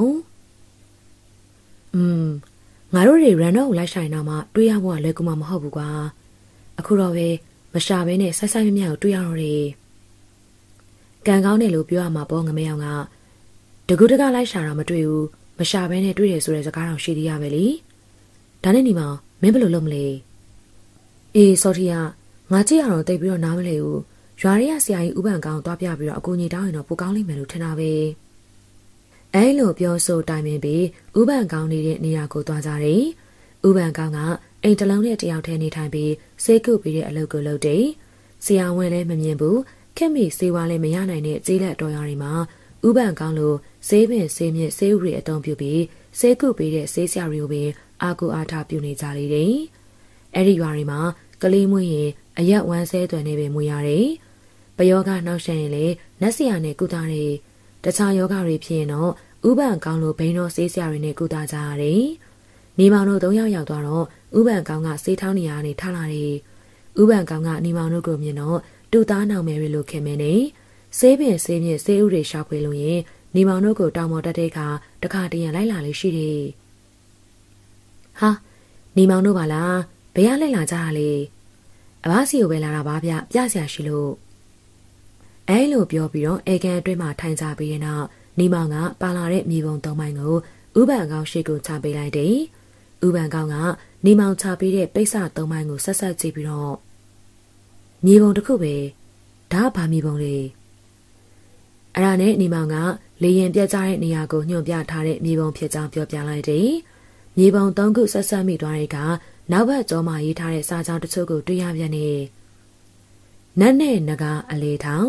ဂလုံဘလူရအောင်တူထိုးကြံလေးထူမထူရင်ယူဥသူချမ်းသာပေးလိမ့်မယ်အဲလိုရေးသားထားတဲ့စာအပြင်နတ်ရုပ်ဂလုံရုပ်နဂါရုပ်ဘလူရုပ်တွေကိုလည်းဖြစ်တယ်လို့ရေးထားပြီးအောက်မှာစာရီရေးထားတယ်ဘာအဓိပ္ပာယ်လဲဘာရဲ့သူညွှန်းထားတာကနမင်းကြီးလေးပါဖြစ်ဖို့များတယ်နမင်းကြီးလေးပါကိုညွှန်းနာမှန်ရင်တော့အရှိန်နောက်တောင်မြောက်စားတဲ့အရက်လေးမျက်နှာညွှန်းတာဖြစ်နိုင်တယ်နမင်းကြီးလေးပါဆိုတာဘယ်လိုမျိုးနဲ့တွေ့လဲပါနမင်းကြီးလေးပါဆိုတာလောကကိုစောင့်ရှောက်ပေးနေကြတဲ့လောကပါလာနမင်းကြီးလေးပါကိုပြောတာဒါနဲ့ပါနတ်ကလုံနဂါဘလူးရီရောအရှိရက်ကိုစောင်းတဲ့နမင်းကြီးကစတရထနမင်းကြီးလို့ခေါ်တယ်သူကဂန်ဓပလို့ခေါ်တဲ့နတ်တွေရဲ့အကြီးကြီးပဲမင်းလက်စနဲ့မေးအောင်ပဲဂန်ဓပနတ်တွေရောဘလို့နတ်မျိုးတွေလဲပါငမဲအောင်ကဝင်မေးလိုက်တော့ဥပန်ကောင်ကတော့ကွန်တမြုံမြုံဝိုင်းရင်မှပင်လူငယ်တွေသိလို့တဲ့အကြောင်းအရာတွေကိုပြောပြလေတော့တယ်အရှိဘက်အရက်ကိုအုပ်ဆိုးတဲ့ဒါဘာရထနမင်းကြီးဟာဂန်ဓပနတ်တွေကိုအုပ်ချုပ်တဲ့နမင်းကြီးဖြစ်တယ်ဂန်ဓပနတ်ဟူဒီမှာလူမြေလူပြည်မှာကျန်လေတဲ့ရုပ်ကစိုးဘုံမစိုးနတ်တွေပင်ဖြစ်တယ်စတုမဟာရဲ့နတ်အနွယ်ဝင်လေဖြစ်ကြတယ်ဝိရုလကနမင်းကြီးဟာတောင်ဘက်အရက်မှာစောင့်ကြည့်နေထိုင်ပြီး၎င်းရဲ့လက်အောက်ခံတို့မှာဂုံမန်ရခိုင်စတာတို့ဖြစ်လေတယ်ဝိရုပခနမင်းကြီးဟာဆိုရင်တော့အနောက်ဘက်အရက်မှာစောင့်ရှောက်ပေးရတဲ့နမင်းကြီးဖြစ်ပြီးနန္ဒကားပေါင်းတွေကိုအစိုးရတဲ့နမင်းကြီးဖြစ်လေတယ်ဝေတဝန်းလို့ခေါ်တဲ့ကုဝေရနမင်းကြီးဟာမြောက်ရက်ကိုစောင့်ရှောက်ပေးရတဲ့နမင်းကြီးဖြစ်ပြီးနဗလူအပေါင်းတို့ကိုအစိုးရတဲ့နမင်းကြီးဥပန်ကောင်ကနမင်းကြီးလေးပါအကြောင်းကိုအကျဉ်းချုပ်ပြီးတော့ပြောပြလိုက်လေတော့တယ်ဒါဖြင့်ဒီရုပ်ပုံတွေရေးပြထားတာအရှိန်နောက်တောင်မြောင်ညွှန်ပြတာလည်းဖြစ်နာမှာပေါ့နော်ဒီစားဟောဘလို့အဓိပ္ပာယ်လဲပါရဲ့နတ်နဲ့နဂါအလေထားဆိုတာအရှိန်နောက်ကိုညွှန်းတာပဲဖြစ်မှာနဂါရှိနဂါအနောက်ဂလုံဘလူရအောင်တူဆိုတာတောင်ထဲမြောက်ကိုညွှန်းထားတာဒီကပြောနေလို့တော့အဖြေသိရမယ်လို့မထင်ဘူးအဲ့ဒီနေရာရအောင်သွားပြီးတော့အချိန်လေးကိုကြည့်ရမှပဲအဖြေကိုသိရလိမ့်မယ်လို့ထင်တယ်ဒီမြေပုံမှာပတ်စောတောင်ကြားနဲ့ချော်ကန်တောင်ကြားကိုရေးပြထားတာဆိုတော့အဲ့ဒီတောင်ကြားနှစ်ခုရဲ့အလဲနေရာလောက်မှာပဲဖြစ်မှာပေါ့အဲ့ဒီနောက်ဥပန်ကောင်ကကျမ်းမြင့်ပေါ်မှာမြေပေါ်ကိုဆင်းပြီးတော့မြေပြင်ကိုမျက်နှာပြင်ညီအောင်ညှိပြီးတော့ဒုတ်တချောင်းနဲ့ရေးချက်ပြရည်တယ်ဥစွာချော်ကန်တောင်ကြားနဲ့ပန်စောတောင်ကြားကိုအရင်ရေးတယ်ပြီးတော့မှအရှိအနောက်တွေကိုမြင်းချောင်းဆွဲပြီးမြင်းချောင်းတစ်ခုထိတဲ့နေရာကိုဝိုင်းပြတယ်ဒီနေရာလောက်ပဲဖြစ်ရမှာပေါ့သူတို့ကစကေးနဲ့တိတိကျကျရေးခဲ့တာတော့မဟုတ်ဘူးလေသူတို့မှတ်မိသလိုသိတာလေးတွေအမှတ်သားလုပ်ပြီးတော့ရေးခဲ့တဲ့မြေပုံချမ်းပဲဥပမာကွာရန်ကုန်ကိုမသိလို့မရင်ရွှေတကုံဖျားရှိတာရန်ကုန်ပဲလို့ပြောသလိုမျိုးပေါ့အဲ့ဒီနေရာကိုကျွန်တော်တို့သွားရှာကြမလို့တိုင်ပင်ထားတယ် အဘလိုက်ခဲ့ပြီးပါလားအေးငါလည်းဒီလိုကိစ္စမျိုးတွေသိပြီးတော့စိတ်ဝင်စားတာကွာမင်းတို့သွားရင်တော့လာခေါ်လိုက်ပေါ့အဲလိုပြောလိုက်ရဝမ်းသာသွားကြတယ်အဲဒီနောက်၃ယောက်သားပြန်လာကြပြီးခရီးထွက်ရန်အတွက်စတင်ပြင်ဆင်ကြလိမ့်တယ်တနက်ကြေးစံလေးများဓားလန်တွေဖြင့်စေဝါးတွေကိုပါယူကြတယ်အကြောင်းရှိရင်အသုံးပြုနိုင်တဲ့မေးချစ်မီအိမ်လက်နေတံမီတွေဆောင်းစမ်းအဝဲအပိုတွေနဲ့ရိတ်ခါကြောက်တွေကိုပါအိတ်တွေနဲ့ထည့်ယူကြလေတယ်အဲဒီခရီးလမ်းတွေမှာသွားနေကြဖြစ်တဲ့ကုံတဲ့ဖွဲ့တွေကိုတောင်ကြားတွေဘက်ကိုလိုက်ဖို့ပေးရတဲ့လမ်းကြောင်းတိုင်းပင်ဖြစ်ပြီးတယ်ဒီတစ်ခေါက်ကလမ်းပြလိုက်တာမဟုတ်တော့ပို့ပြီးတော့တတိထားကြရမယ်ရွှေသက်တာကိုအင်္ဂလိပ်တွေရတဲ့ရှာနေကြမှာပဲလေဒါအပြင်ဒီသတင်းကိုသိကြတဲ့ကြားနဲ့ခိုင်းသားတွေကလည်းမရှောင်းလို့ပြောနိုင်ဘူးနေမောင်ရဲ့စကားကိုကြားတော့ကျန်တဲ့နှစ်ယောက်ကပါခေါင်းညစ်ပြလေတော့တယ်နေမောင်တို့ခရီးထွက်ရန်ပြင်ဆင်နေတော့ဆွဲလီရပါဝမ်းဝန်းကူပြီးတယ်အဲလိုလှုပ်ပေးနေရင်လည်းမျက်နှာတော့မကောင်းလာပြီနေမောင်ကအဲ့ဒီအချိန်လေးကိုသတိပြုမိတဲ့အတွက်မေးလိုက်တယ်နင်ဘာဖြစ်လို့လဲကလေးသာမရှိရင်ငါလည်းနေနဲ့တူလိုက်ခဲ့ချင်တာပင်မမာတွေဆွဲလီရဲ့အန်ဒီလည်းများတယ်ဘာဖြစ်လို့လိုက်ချင်တာလဲနေငါ့ကိုထားပြီးတော့ခရီးထွက်သွားရင်ငါစိတ်ထဲမှာစိုးရိမ်စိတ်တွေနဲ့တိတ်ပြီးတော့ကြောက်တာပဲဟာဘာလဲအရင်တကားလို့ဖြစ်မှာစိုးရိမ်နေရမဟုတ်လားဘာမှမစိုးရိမ်ပါနဲ့ဟာငါအမြန်ဆုံးပြန်လာမှာပါငါရည်ရွယ်ချက်ပြည့်ရင်နောက်တစ်ခါနင်းကိုထားခဲ့ပြီးတော့ခရီးသွားစရာမလိုတော့ဘူးနေနားမှာပဲအမြင်နေတာလို့ရတော့မှာပါအဲလိုပြောပြီးတော့သူမကိုနှစ်သိမ့်မှုပေးရတယ်ညအချိန်ရောက်တော့ကင်းကြနေတဲ့အဖွဲသားတွေထိုင်ရနေတနက်တန်တချို့ကြားရတယ်များများတော့မဟုတ်ပြီနှစ်ချက်သုံးချက်ကြားလိုက်ရပြီးတော့ရက်သွားတယ်ပန်းဆောင်ရွာမှရွာတရွာကြီးဖြစ်တဲ့အတွက်လူငယ်လူရွယ်တွေကညစဉ်အလဲကြပြီးတော့ကင်းဆောင်ကြလေတယ်လူအင်အားလည်းတောင်းတနက်တွေကလည်းပြည့်စုံတဲ့အတွက်တော်ရုံလူစိုးတွေကပန်းဆောင်ရွာဘက်ကိုမလာဝင်ကြပြီတနက်တန်ကြားတဲ့အတွက်နေမောင်ကတနက်နဲ့လက်နေထမီကိုယူပြီးရွာထိပ်ဘက်ကိုထွက်လာတယ်တနက်တန်ကြားတဲ့အတွက်တရွာလုံးကလည်းနုံနုံကြကြဖြစ်နေတယ်အဲတော်များများမှာအမဲလိုက်ရမှာအတုံးပြူတဲ့တူမီတနက်တော့ရှိကြတယ်တနက်မရှိရင်တော့မှဒူးလေးလင်းလေးနဲ့အစိမ့်လုံးများတော့အိမ်တိုင်းစီကိုရှိကြတ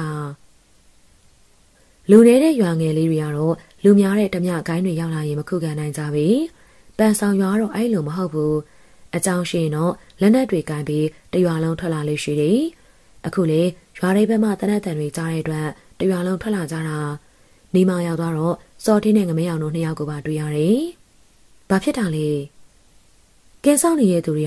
ကတော်ဆက်မှလာချောင်းနေတဲ့တောကောင်တနက်နဲ့ပြစ်တာထိသွားတယ်လို့ပြောတယ်အဲလိုပြောတဲ့အတွက်တော်ဆက်ကိုမိအောင်နဲ့ထိုးကြည့်ကြလေတယ်သို့တော်ဘာမှမတွေ့တဲ့အတွက်နေမောင်အပါဝင်လူတချို့ဆိုပြီးတော့တော်ဆက်ရောက်တဲ့ထိသွားကြည့်ကြတယ်အဲဒီနေရာရောက်တော့သွေးရွက်တွေပေါ်မှာစွန့်ထက်နေတဲ့သွေးကွက်တွေကိုတွေ့ရတယ်အဲဒါကြောင့်တရင်နဲ့အဲဒီနေရာတစ်ဝိုက်ကိုလိုက်လံရှာဖွေကြရာတနေရာရောက်တော့အံ့ဩဖွယ်ရာမြင်ကွင်းတစ်ခုကိုတွေ့ရတယ်တခြားတော့မဟုတ်ပေတပင်ကြီးတပင်ချိန်ရင်မှာလဲကျနေတဲ့လူတစ်ယောက်သို့တော့လူစင်ဆက်တော့မဟုတ်ပေလူတစ်ပိုင်းကြားတစ်ပိုင်းဖြစ်တယ်ဟာထမန်းကြားရီတော်မှဒီနယ်ဘက်ကိုရောက်လာပါရောလားအခုမှရောက်လာတာမှမဟုတ်တာဒီနယ်တစ်ဝိုက်မှာတောင်းချမ်းနေတဲ့ကြားနဲ့ဂိုင်းကောင်းဆောင်ဖြက်ကထမန်းမျိုးနယ်တွေပဲလေသူ့ရဲ့ဂိုင်းသားတွေထဲမှာလေရုပ်ပြောင်းနှံခွာလုံးနိုင်တဲ့ထမန်းမျိုးနယ်တွေကရှိတဲ့ရွာသားတယောက်ကပြောလိုက်ချင်တာဖြစ်တော့တယ်မင်းကဘယ်လိုသိရလဲသူတို့ဂိုင်းသားဟောင်းတယောက်ကပြောပြလို့သိရတာပေါ့ကွာအဲလိုပြောဆိုပြီးတော့တရေကျေးစွာထားကြပြီးအဲ့ဒီနေရာရောက်အောင်သွားကြတယ်တစ်ပင်ချင်းရင်မှာခွေခွေလေးလဲကြနေတဲ့ထမန်းကြားမှာအသက်မရှိတော့ပြီကိုမထိထားတဲ့တနက်တန်ရမှာသွေးတွေစေးချနေတဲ့ကြားသွင်တဲ့ရွာနီးကိုချင်းကပ်လာစဉ်အပြစ်ခံလိုက်တဲ့အတွက်လူသွင်းပြန်ပြောင်းနေစဉ်မှာအသက်ထွက်သွားတဲ့အတွက်ကြောင့်ကြားတစ်ပိုင်းလူတစ်ပိုင်းဘဝနဲ့သေဆုံးနေခြင်းဖြစ်လေတယ်အဲ့ဒီပညာမှာမော်ပညာတွေမှာပါဝင်တဲ့ရုပ်ပြောင်းနှံခွာပညာပင်ဖြစ်တဲ့လူစင်စက်ကနေကြားတွင်ခြံသေးတွင်မိချောင်းတွင်လင်းစာအသွင်တို့ကူပြောင်းနိုင်ကြလေတယ်လူမာကြားတွင်ကူပြောင်းခြင်းကိုတော့ထမန်းမျိုးနယ်တွေပြုလုပ်လေးရှိကြပြီးဗျက်ကမနုဿပညာလို့ခေါ်ပေါ်ကြတယ်ထမန်းမျိုးနယ်လို့ခေါ်ပေါ်ကြတဲ့နေရာမှာရခင်ကခြံထဲမြက်ကမ်းမှာရှိတဲ့ထမန်းတီရွာကြီးမှာအဲ့ဒီမျိုးနယ်တွေနေထိုင်ခဲ့ကြတဲ့အတွက်ထမန်းမျိုးနယ်လို့ခေါ်ပေါ်ခဲ့ကြခြင်းဖြစ်တယ်တချို့ကလည်းအဲ့လိုကဲ့သို့လူသွင်းရတဲ့ဒရိစ္ဆာအတန်ကိုပြောင်းလဲနိုင်တဲ့ပညာမျိုးကိုအစင်းမြင့်တဲ့ကဝေအတတ်ပညာလို့ယူဆတယ်ကဝေမှာစုံအမျိုးနဲ့ဝင်ဖြစ်တော့လေစုံတက်ပညာထပ်ပို့ပြီးတော့ပညာစွမ်းထပ်လေတယ်ကဘာပေါ်မှာတာမန်စုံတွေမှာပညာအစတန်းမြင့်တဲ့စုံထိအမျိုးမိအရေးအတွက်ပါ 339,214မျိုးရှိကြောင်းလေ့လာတွေ့ရှိရလေတော့တယ်။တချို့သောကျမ်းတွေမှာကြတော့ဇောဂနီကိုဆုံးဟူ၍မပြပြီးမိစ္ဆာနှစိမ့်လို့သာပြတာ။ကဝေတာရကျမ်းမှာတော့ဇောဂနီဟူသောအဓိပ္ပာယ်ဖွင့်ဆိုချက်ကိုရေးသားထားလေတယ်။ဇောဂနီတို့ကိုအစိုးရတဲ့နှစိမ့်များလို့လည်းသတ်မှတ်ကြလေတယ်။လူကနေကြားအသွင်ပြောင်းနိုင်တဲ့ပညာမှာဗျက်ကဇောဂနီမှာစံတက်လာတဲ့ပညာရဲ့ဖြစ်တဲ့နောက်တော့မှထမန်းဒီကိုအကြောင်းပြုပြီးထမန်းမျိုးနယ်တွေပေါ်ပေါက်လာရာထမန်းကြားလို့ခေါ်ဝေါ်လာခြင်းဖြစ်တဲ့အဲ့ဒီပညာရဲ့မှာဆိုရင်တော့မြန်မာနိုင်ငံမှာသာရှိခြင်းတော့မဟုတ်ပြီကမ္ဘာနေရာတော်တော်များများမှာရှိတယ်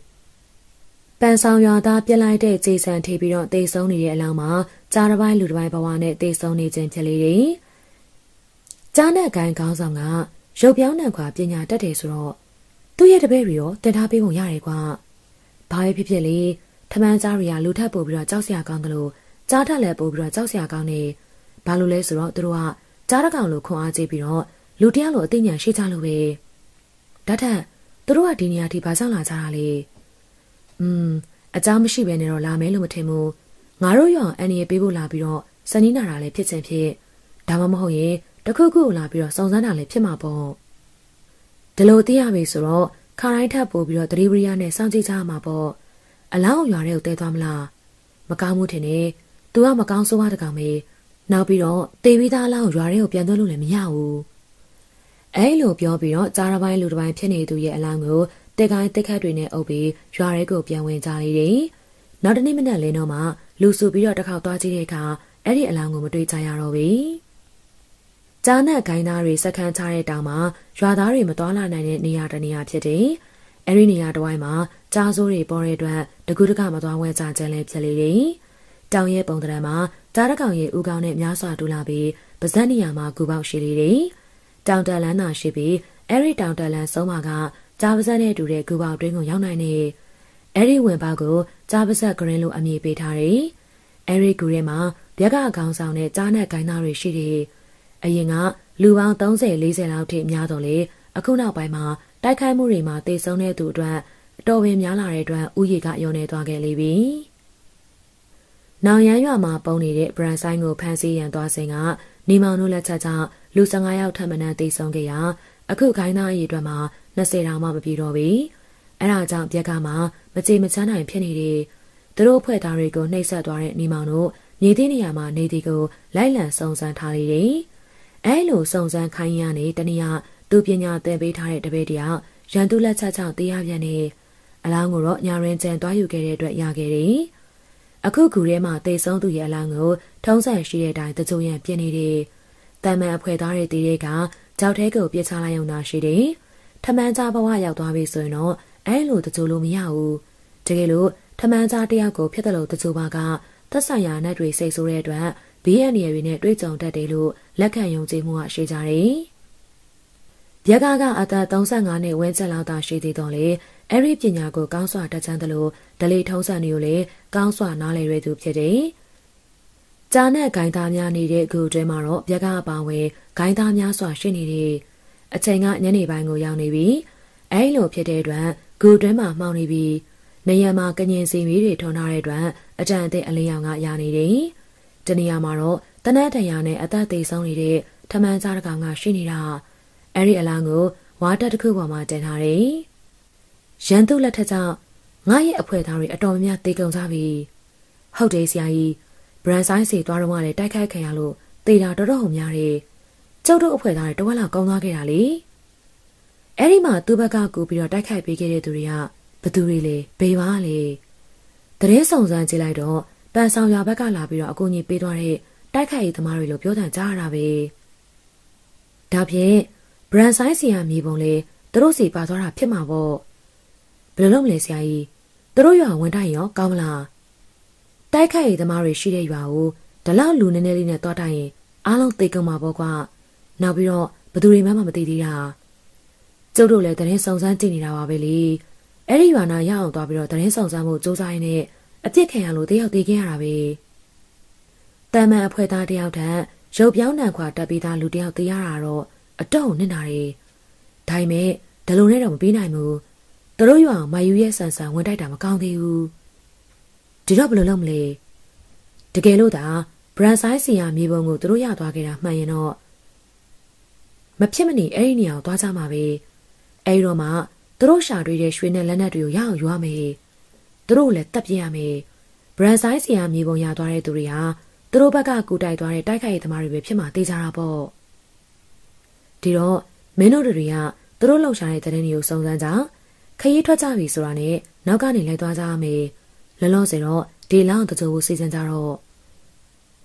့ဗျက်ကအဲ့လိုပြောပြီးတော့နောက်မှာတော့ဝကောက်ပေါ်မှာတင်ထားတဲ့အလောင်းကိုတကြိုးရန်ပြင်ဆင်ကြလေတယ်။ဥစွာဗျက်ကပါဝင်ဂူတွင်းမှာရှိတဲ့ဂိုင်းဝင်တွေကအလောင်းကိုအလင်းမှာထားပြီးတော့ဝိုင်းပြီးတော့တရဏဂုံတင်ကြတယ်။ဒလီထုံးစံရှိတဲ့အတိုင်းစွတောင်းမြတ်တာတွေရွတ်ဆိုတယ်။ပြီးတော့မှမီးတိုင်ကိုကိုင်းနေသူကကိုင်းအလောင်းကိုတဲတဲ့သူကတဲပြီးဂူတွင်းကိုတဲယူသွားတယ်။ဂူတွင်းပိုင်းတနေရာမှာတော့ပိတ်ထားတဲ့ဂူပေါက်တစ်ပေါက်ကရှိနေတယ်။အဲ့ဒီဂူပေါက်မှာဝင်ခွင့်မရှိတဲ့ဂူပေါက်အဲ့ဒီဂူပေါက်ကိုဝင်ရောက်တော့ဗျက်ကကိုယ်တိုင်ပိတ်ထားတဲ့တကားကိုဖွင့်လိုက်တယ်။အဲ့ဒီဂူတွဲမှာတော့ကြောက်စင်တွေအခေါင်းပေါက်တွေထဲမှာထားတဲ့အလောင်းတွေရှိတယ်။တန်မှန်အလောင်းတွေမဟုတ်ဘဲနဲ့ထမန်းမျိုးနဲ့ဂိုင်းဝင်တွေပဲဖြစ်တယ်။တချို့ကလည်းအယိုးစုဘွားကိုရောက်နေကြပြီ။တချို့ကကြတော့ပုံစံပြတ်သေးပဲနဲ့ရှိနေသေးတာ။အဲ့ဒီလိုမျိုးရောက်တဲ့အခါအသက်ရှိနေတဲ့ကြောက်စင်ဘော်ကိုအလောင်းကိုတင်လိုက်တယ်။ပြီးတော့မှဗျက်ကကိုယ်တိုင်သစ်စေးတစ်မျိုးနဲ့ကြောက်ပြားပေါ်မှာသေဆုံးသူရဲ့နာမည်ကိုရေးလိုက်တယ်။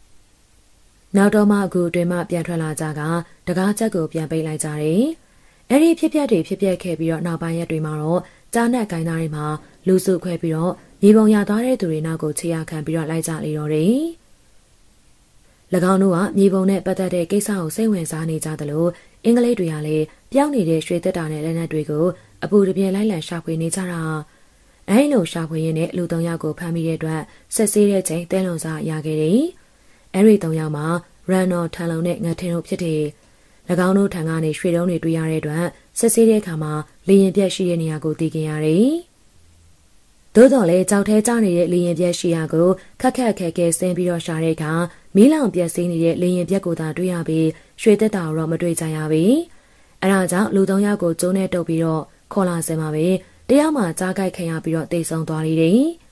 နောက်ထပ်၂ယောက်ကလည်းအခွင့်အရေးရတဲ့အခါမှာထွက်ပြေးသွားကြတယ်။နောက်ကလိုက်ပြီးတော့တနန်းနဲ့ပြစ်ခတ်ရာတယောက်ကတော့ကြေစံထိမှန်သွားလေတယ်။ချက်ချင်းတိတ်လောင်းတဲ့ဒဏ်ရာမဟုတ်တဲ့အတွက်လွတ်မြောက်သွားတယ်။အဲဒါကြောင့်သဲလွန်စားတွေပြတ်သွားခဲ့လေတယ်။သို့တော့အင်္ဂလိပ်စစ်ဗိုလ်တွေကတော့အဲ့ဒီကိစ္စကိုလွယ်လွယ်နဲ့အရှုံးမပေးလို့ကြပြီ။မေဂျာစမစ်ခေါင်းဆောင်တဲ့တပ်ဖွဲ့တစ်ဖွဲ့ကိုအဲ့ဒီနေရာကိုထပ်မံဆေးလုပ်ပြီးပျောက်နေတဲ့ရွှေသစ်တောင်ရှာဖွေခိုင်းလေတယ်။မေဂျာစမစ်နဲ့အတူပါလာတဲ့စစ်သားတွေက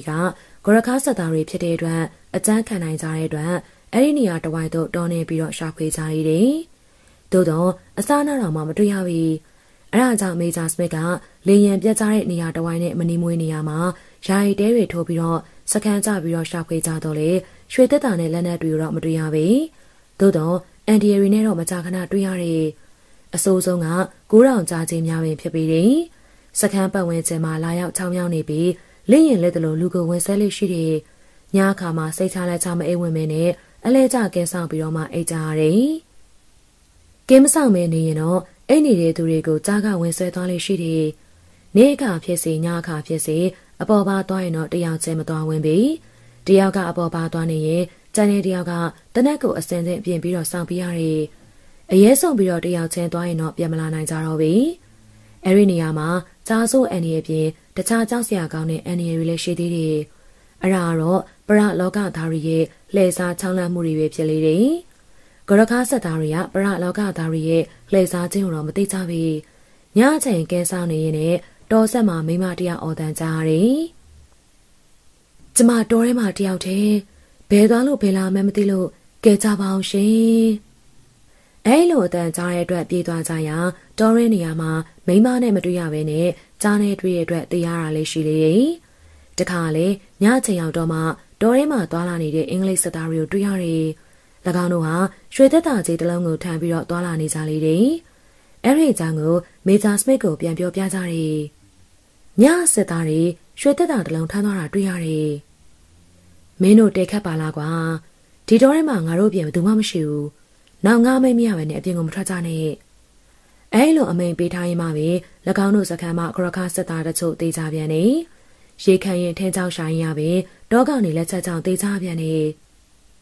ကြတော့ယာယီစခန်းတဲထဲမှာစခန်းချနေရသည်ကိုပင်စိတ်မချတဲ့အခြေအနေမျိုးဖြစ်လာတယ်။တညမှာတော့စခန်းကိုလာရောက်ချောင်းမြောင်းတဲ့ကြားတကောင်ကိုတနက်နဲ့ပြည်ရာထိမှန်သွားလေတယ်။သွေးဆက်တွေကိုသာတွေ့လိုက်ရပြီးကြားသည်ကိုတော့မတွေ့ရပြီ။နောက်တညမှာတော့ကြောက်စရာကောင်းတဲ့အန်ဒီရနဲ့တွေ့ရတယ်။တခြားတော့မဟုတ်ပြီ။ညချိန်ရောက်တော့မှဟိန်းတန်အော်တန်မကြားဘဲနဲ့တောကောင်ကြီးတွေရောက်လာကြတယ်။ဆယ်ကောင်ထက်မနည်းတဲ့တောကောင်ကြီးတွေဖြစ်လျာဂရခါဆက်သားတွေမျက်လုံးပြူးသွားတယ်။ကြားရီအများကြီးရောက်လာတယ်။ထားကြအမြန်ထားကြ။အဲလိုအော်ဟစ်ကြနေတယ်။အဲဒီချိန်ကကဲဆောင်နေတဲ့သူနှစ်ယောက်ကလွဲပြီးကျန်တဲ့ဆက်သားတွေကအရက်တောက်ပြီးတော့အိတ်နေတဲ့ချိန်အော်တန်ကြားတော့မှလူလဲပြီးတော့ထားလာကြတော့လေဘယ်သူမှအစင်သက်မဖြစ်ကြပြီ။တနတ်တွေကိုဆွဲယူပေးချိန်တော့မရလိုက်ဖ ೇನೆတောကောင်တွေကရွက်ဖြန့်တဲအတွင်းကိုဝင်ရောက်ပြီးစစ်သားတော်တော်များများကိုကိုက်တက်ပြီးတော့မှပြန်ထပ်သွားကြတာထူးဆန်းတဲ့အချက်ကတချို့တောကောင်တွေကလူကိုကိုက်တက်ပြီးပါကကိုက်ချီယူသွားတယ်အခုဝင်ရောက်လာတဲ့တောကောင်တွေကတော့ကိုက်တက်ရုံပဲကိုက်တက်ပြီးတော့ချီယူမသွားဘူးအင်္ဂလိပ်စစ်သားတွေမှာအဲ့ဒီအဖြစ်အပျက်မျိုးမကြုံတွေ့ဘူးသေးတဲ့အတွက်အလစ်ခံလိုက်ရကြတာဖြစ်လေတယ်ကြားတကောင်ချင်းနှစ်ကောင်ချင်းဝင်လာတာမျိုးမဟုတ်ဘဲနဲ့ဆယ်ကောင်ခန့်တပြိုင်နက်တည်းဝင်လာတဲ့အတွက်ဘာလုံးရမှန်းမသိဖြစ်ပြီးတော့တနန်နဲ့ပြစ်ခတ်ချိန်တောင်မှမရလိုက်ပြီ။ကြားရီအုပ်စုလိုက်ပြန်ထွက်သွားပြီးတဲ့နောက်မှာတော့စခန်းမှာအသက်ရှင်သူတိတ်ပြီးတော့မကြံခဲ့တော့ပြီ။အသက်မသေးဘဲနဲ့ကြံခဲ့တဲ့သူတွေမှလည်းတကူလုံးကြားကုတ်တဲ့လက်သေးရကြားကိုက်တဲ့အဆွေရတွေနဲ့မရှုမလကြံခဲ့ကြတယ်။အဲဒီအချိန်ဒီကိုမြင်တော့မေဂျာစပစ်မှာအဲဒီနေရာမှာဆက်နေရမသိတော့တော့မှသဘောပေါက်သွားလိတော့တယ်။လူများများရှိစင်ကနေရတာကအကြောင်းမဟုတ်တော့လေအခုလိုမျိုး၄-၅ယောက်သာကျန်တော့တဲ့အချိန်မျိုးမှာတော့ဆက်ပြီးတော့နေရမသိတော့တော့မှသဘောပေါက်လိတော့တယ်။အဲဒါကြောင့်အဲဒီအချိန်ကိုအထက်ကိုတင်ပြပြီးတော့နောက်ထပ်စစ်သားအင်အားထပ်ရတော့မှပြန်လာတော့မယ်လို့ဆုံးဖြတ်ပြီးတော့ပြန်သွားကြတာ။အဲဒီအချိန်ကိုမြင်တော့လေရင်ပြတ်ကျသွားတဲ့နေရာတစ်ဝိုက်ကိုရောက်နေကြပြီဖြစ်တဲ့ကြားနဲ့ကိုင်းသားတွေကသဘောကျကျေးကြနေကြပြီးတော့တယ်။ဘာလို့လဲဆိုရင်အဲဒီနေညကတနက်တစ်ချက်ပြည့်ရင်မလို့ပဲနဲ့ကြားတွင်ပြောင်းလဲပြီးတော့ဝင်ရောက်တိုက်ခိုက်ခြင်းကြောင့်အင်္ဂလိပ်စစ်သားတွေတိတ်ဆုံးခဲ့ခြင်းကြောင့်သာဖြစ်ပြီးတော့တယ်။နေမောင်တို့ခရီးထွက်ကြတော့စုစုပေါင်း9ယောက်နေမောင်စောထင်းငမဲအောင်တို့ပြင်ဥပန်ကောင်းလဲပါတဲ့အတွက်4ယောက်ဒါအပြင်နောက်ထပ်ယုံကြည်စိတ်ချရပြီးတော့ဖြက်လက်တွက်လက်တဲ့လူရွယ်3ယောက်ကိုပါထပ်ခေါ်ခဲ့တယ်။တန်ပပါရာဇာနဲ့ဒန်ကူတို့3ယောက်သာဖြစ်လေတယ်။3ယောက်စလုံးအသက်20ကျော်အရွယ်သားရှိသေးပြီးကြမ်းခိုင်တောင်တင်းတဲ့သူတွေတနက်ဒူးလေးလေးပြစ်ခဲ့တဲ့နေရာမှာကျွမ်းကျင်တယ်လို့ဓာတ်ခုတ်လှန်ထိုးကပ်ပါလို့ခေါ်တဲ့ရဲရင်းပြားတွေနဲ့တိုက်ခိုက်တဲ့နေရာမှာလေ3ယောက်စလုံးကကျွမ်းကျင်နေတယ်။ကြံပါတို့3ယောက်မှာနေမောင်တို့နဲ့ကောင်းစွာတည်တဲ့အတွက်အကြောင်းကိစ္စရှိလို့ခေါ်လာတဲ့အခါချက်ချင်းကိုရောက်လာချချမ်းသာဖြစ်တယ်။မင်းတို့ခေါ်တာတခြားတော့မဟုတ်ဘူး။ငါတို့အရေးကြီးတဲ့ကိစ္စတစ်ခုနဲ့ခရီးထွက်ဖို့ရှိတယ်။မင်းတို့လိုက်နိုင်မလား။မင်းတို့နဲ့တွားတာဘာကြောင့်ညင်းရမလဲကွာ။ငါတို့3ယောက်ကမင်းနဲ့တွေ့ပြီးတော့တွားချင်နေကြတာ။ဒီတစ်ခေါက်ကလမ်းပြလို့မဟုတ်ဘူး။အန်ရီရှိတဲ့ခီးမျိုးတွားကြမှာဒါလည်းဘာဆန်းတယ်နေမောင်ရငါတို့ကအန်ရီကိုကြောက်နေကြတဲ့သူတွေမှမဟုတ်တာမင်းတို့ဘယ်ကိုသွားမှလဲအဲရိကာနေမောင်ကပြတ်ကျသွားတဲ့လေရင်ပြက်ကိုတွားရောက်ရှာဖွေကြမယ့်အကြောင်းပြောလိုက်ရာ3ယောက်စလုံးစိတ်ဝင်စားသွားကြတယ်ငါတို့လည်းအဲ့ဒီတဲ့တော့ကြားမိတယ်ဘလို့သွားမှန်းလည်းမသိဘယ်နေရာမှန်းလည်းမသိလို့မသွားဖြစ်ကြသေးတာမင်းနဲ့အတူတူသွားတော့ပို့ပြီးတော့ကောင်းတာပေါ့ဒါနဲ့မင်းတို့ကနေရာကိုသိလို့လားနေမောင်ကခေါင်းညိပြလိုက်တယ်အဲ့ဒီလေရင်ပြက်တွေ့တော့ဘာရနိုင်တယ်လဲနေမောင်တနက်နဲ့ကြည်စံတွေအများကြီးရနိုင်နေစိတ်ဝင်စားစရာပဲဟိနောက်ပြီးတော့ရွှေတွေကိုလည်းရနိုင်သေးတာရွှေတွေကတော့ဒီလောက်တော့စိတ်ဝင်စားဘူးငါတို့ဒေသမှာရွှေတုံးကစံတန်းလောက်မှအသုံးမထည့်တာတနက်နဲ့ကြည်စံတွေကတော့စိတ်ဝင်စားစရာပဲဒါနဲ့ခရီးမထွက်ခင်မှာမင်းတို့ကိုပြောတဲ့ပြောထိုက်တာတွေတော့ပြောထားမယ်ငါတို့သွားမယ့်နေရာကလူသူသိမ့်မရောက်တဲ့နေရာဆိုတော့တောနဲ့တဲ့တောကောင်တွေလည်းများတယ်နောက်ပြီးအင်္ဂလိပ်စသားတွေနဲ့လည်းတွေ့နိုင်တယ်ဒါကတော့သတိနဲ့ရှောင်သွားရမှာပေါ့ကွာနောက်ထပ်တစ်ခုကထမန်းကြားတွေနဲ့လည်းတွေ့နိုင်တယ်နေပါဦးနေမောင်ရငါတို့နေမှာထမန်းကြားတော့ရှိတာပေါ့ဟိုတလုံးကတောင်ရနာကိုလာချောင်းနဲ့ထမန်းကြားတစ်ကောင်ကိုပြစ်တက်လိုက်ကြသေးတယ်မဟုတ်လားနောက်တစ်နေ့သွားကြည့်တော့အလန်းကပျောက်သွားတယ်လေထမန်းကြားတစ်ခါတလေမှတွေ့ရတာမဟုတ်လားငါတို့နဲ့ဘယ်လိုတွေ့မှာလဲကြားနဲ့ဂိုင်းသားတွေထဲမှာကြားသွင်ပြောင်းလဲနိုင်တဲ့ထမန်းကြားတွေကရှိနေတာဂိုင်းကောင်းဆောင်ပြက်ကကိုယ်တိုင်ကကြားသွင်ပြောင်းနိုင်တဲ့ထမန်းမျိုးနဲ့တရားလို့သတင်းကြားရတယ်ဒါပေမဲ့လည်းကြောက်စရာတော့မရှိပါဘူးလေငါတို့ကကြားတော်မှာနိုင်အောင်တတ်နိုင်ကြတဲ့သူတွေကြီးပဲထမန်းကြားတော့ကြောက်စရာမလိုဘူးအင်္ဂလိပ်စသားတွေကလည်း သူတို့ပြောင်းနေတဲ့ရွှေနဲ့လက်နက်တွေကိုပြန်ရှာနေကြသလိုကြားနဲ့ဂိုင်းသားတွေကလည်းသတင်းတွေစုံစမ်းနေကြတာငါတို့သွားရင်သူတို့နဲ့ပါတွေ့နိုင်တယ်တွေ့တော့လေတိုက်ကြရုံပဲပေါ့သူလည်းအသက်ကိုလည်းအသက်နဲ့ရှုံးတဲ့သူတီးမှာပဲလေကြောက်စရာတော့မရှိပါဘူးဘယ်တော့သွားကြမလဲနေမောင်ကခရီးထွက်မဲ့ရက်နဲ့သွားမဲ့အစီအစဉ်ကိုပြောလိုက်တယ်ခရီးထွက်တဲ့ရက်ကိုရောက်တဲ့အခါမြင်းနဲ့မြားတွေနဲ့သွားကြတာမြင်းတွေပေါ်မှာပဲတနက်လေးများတခြားလက်နက်တွေနဲ့ရိတ်ခါထုတ်တွေကိုတင်ဆောင်သွားကြလေတယ်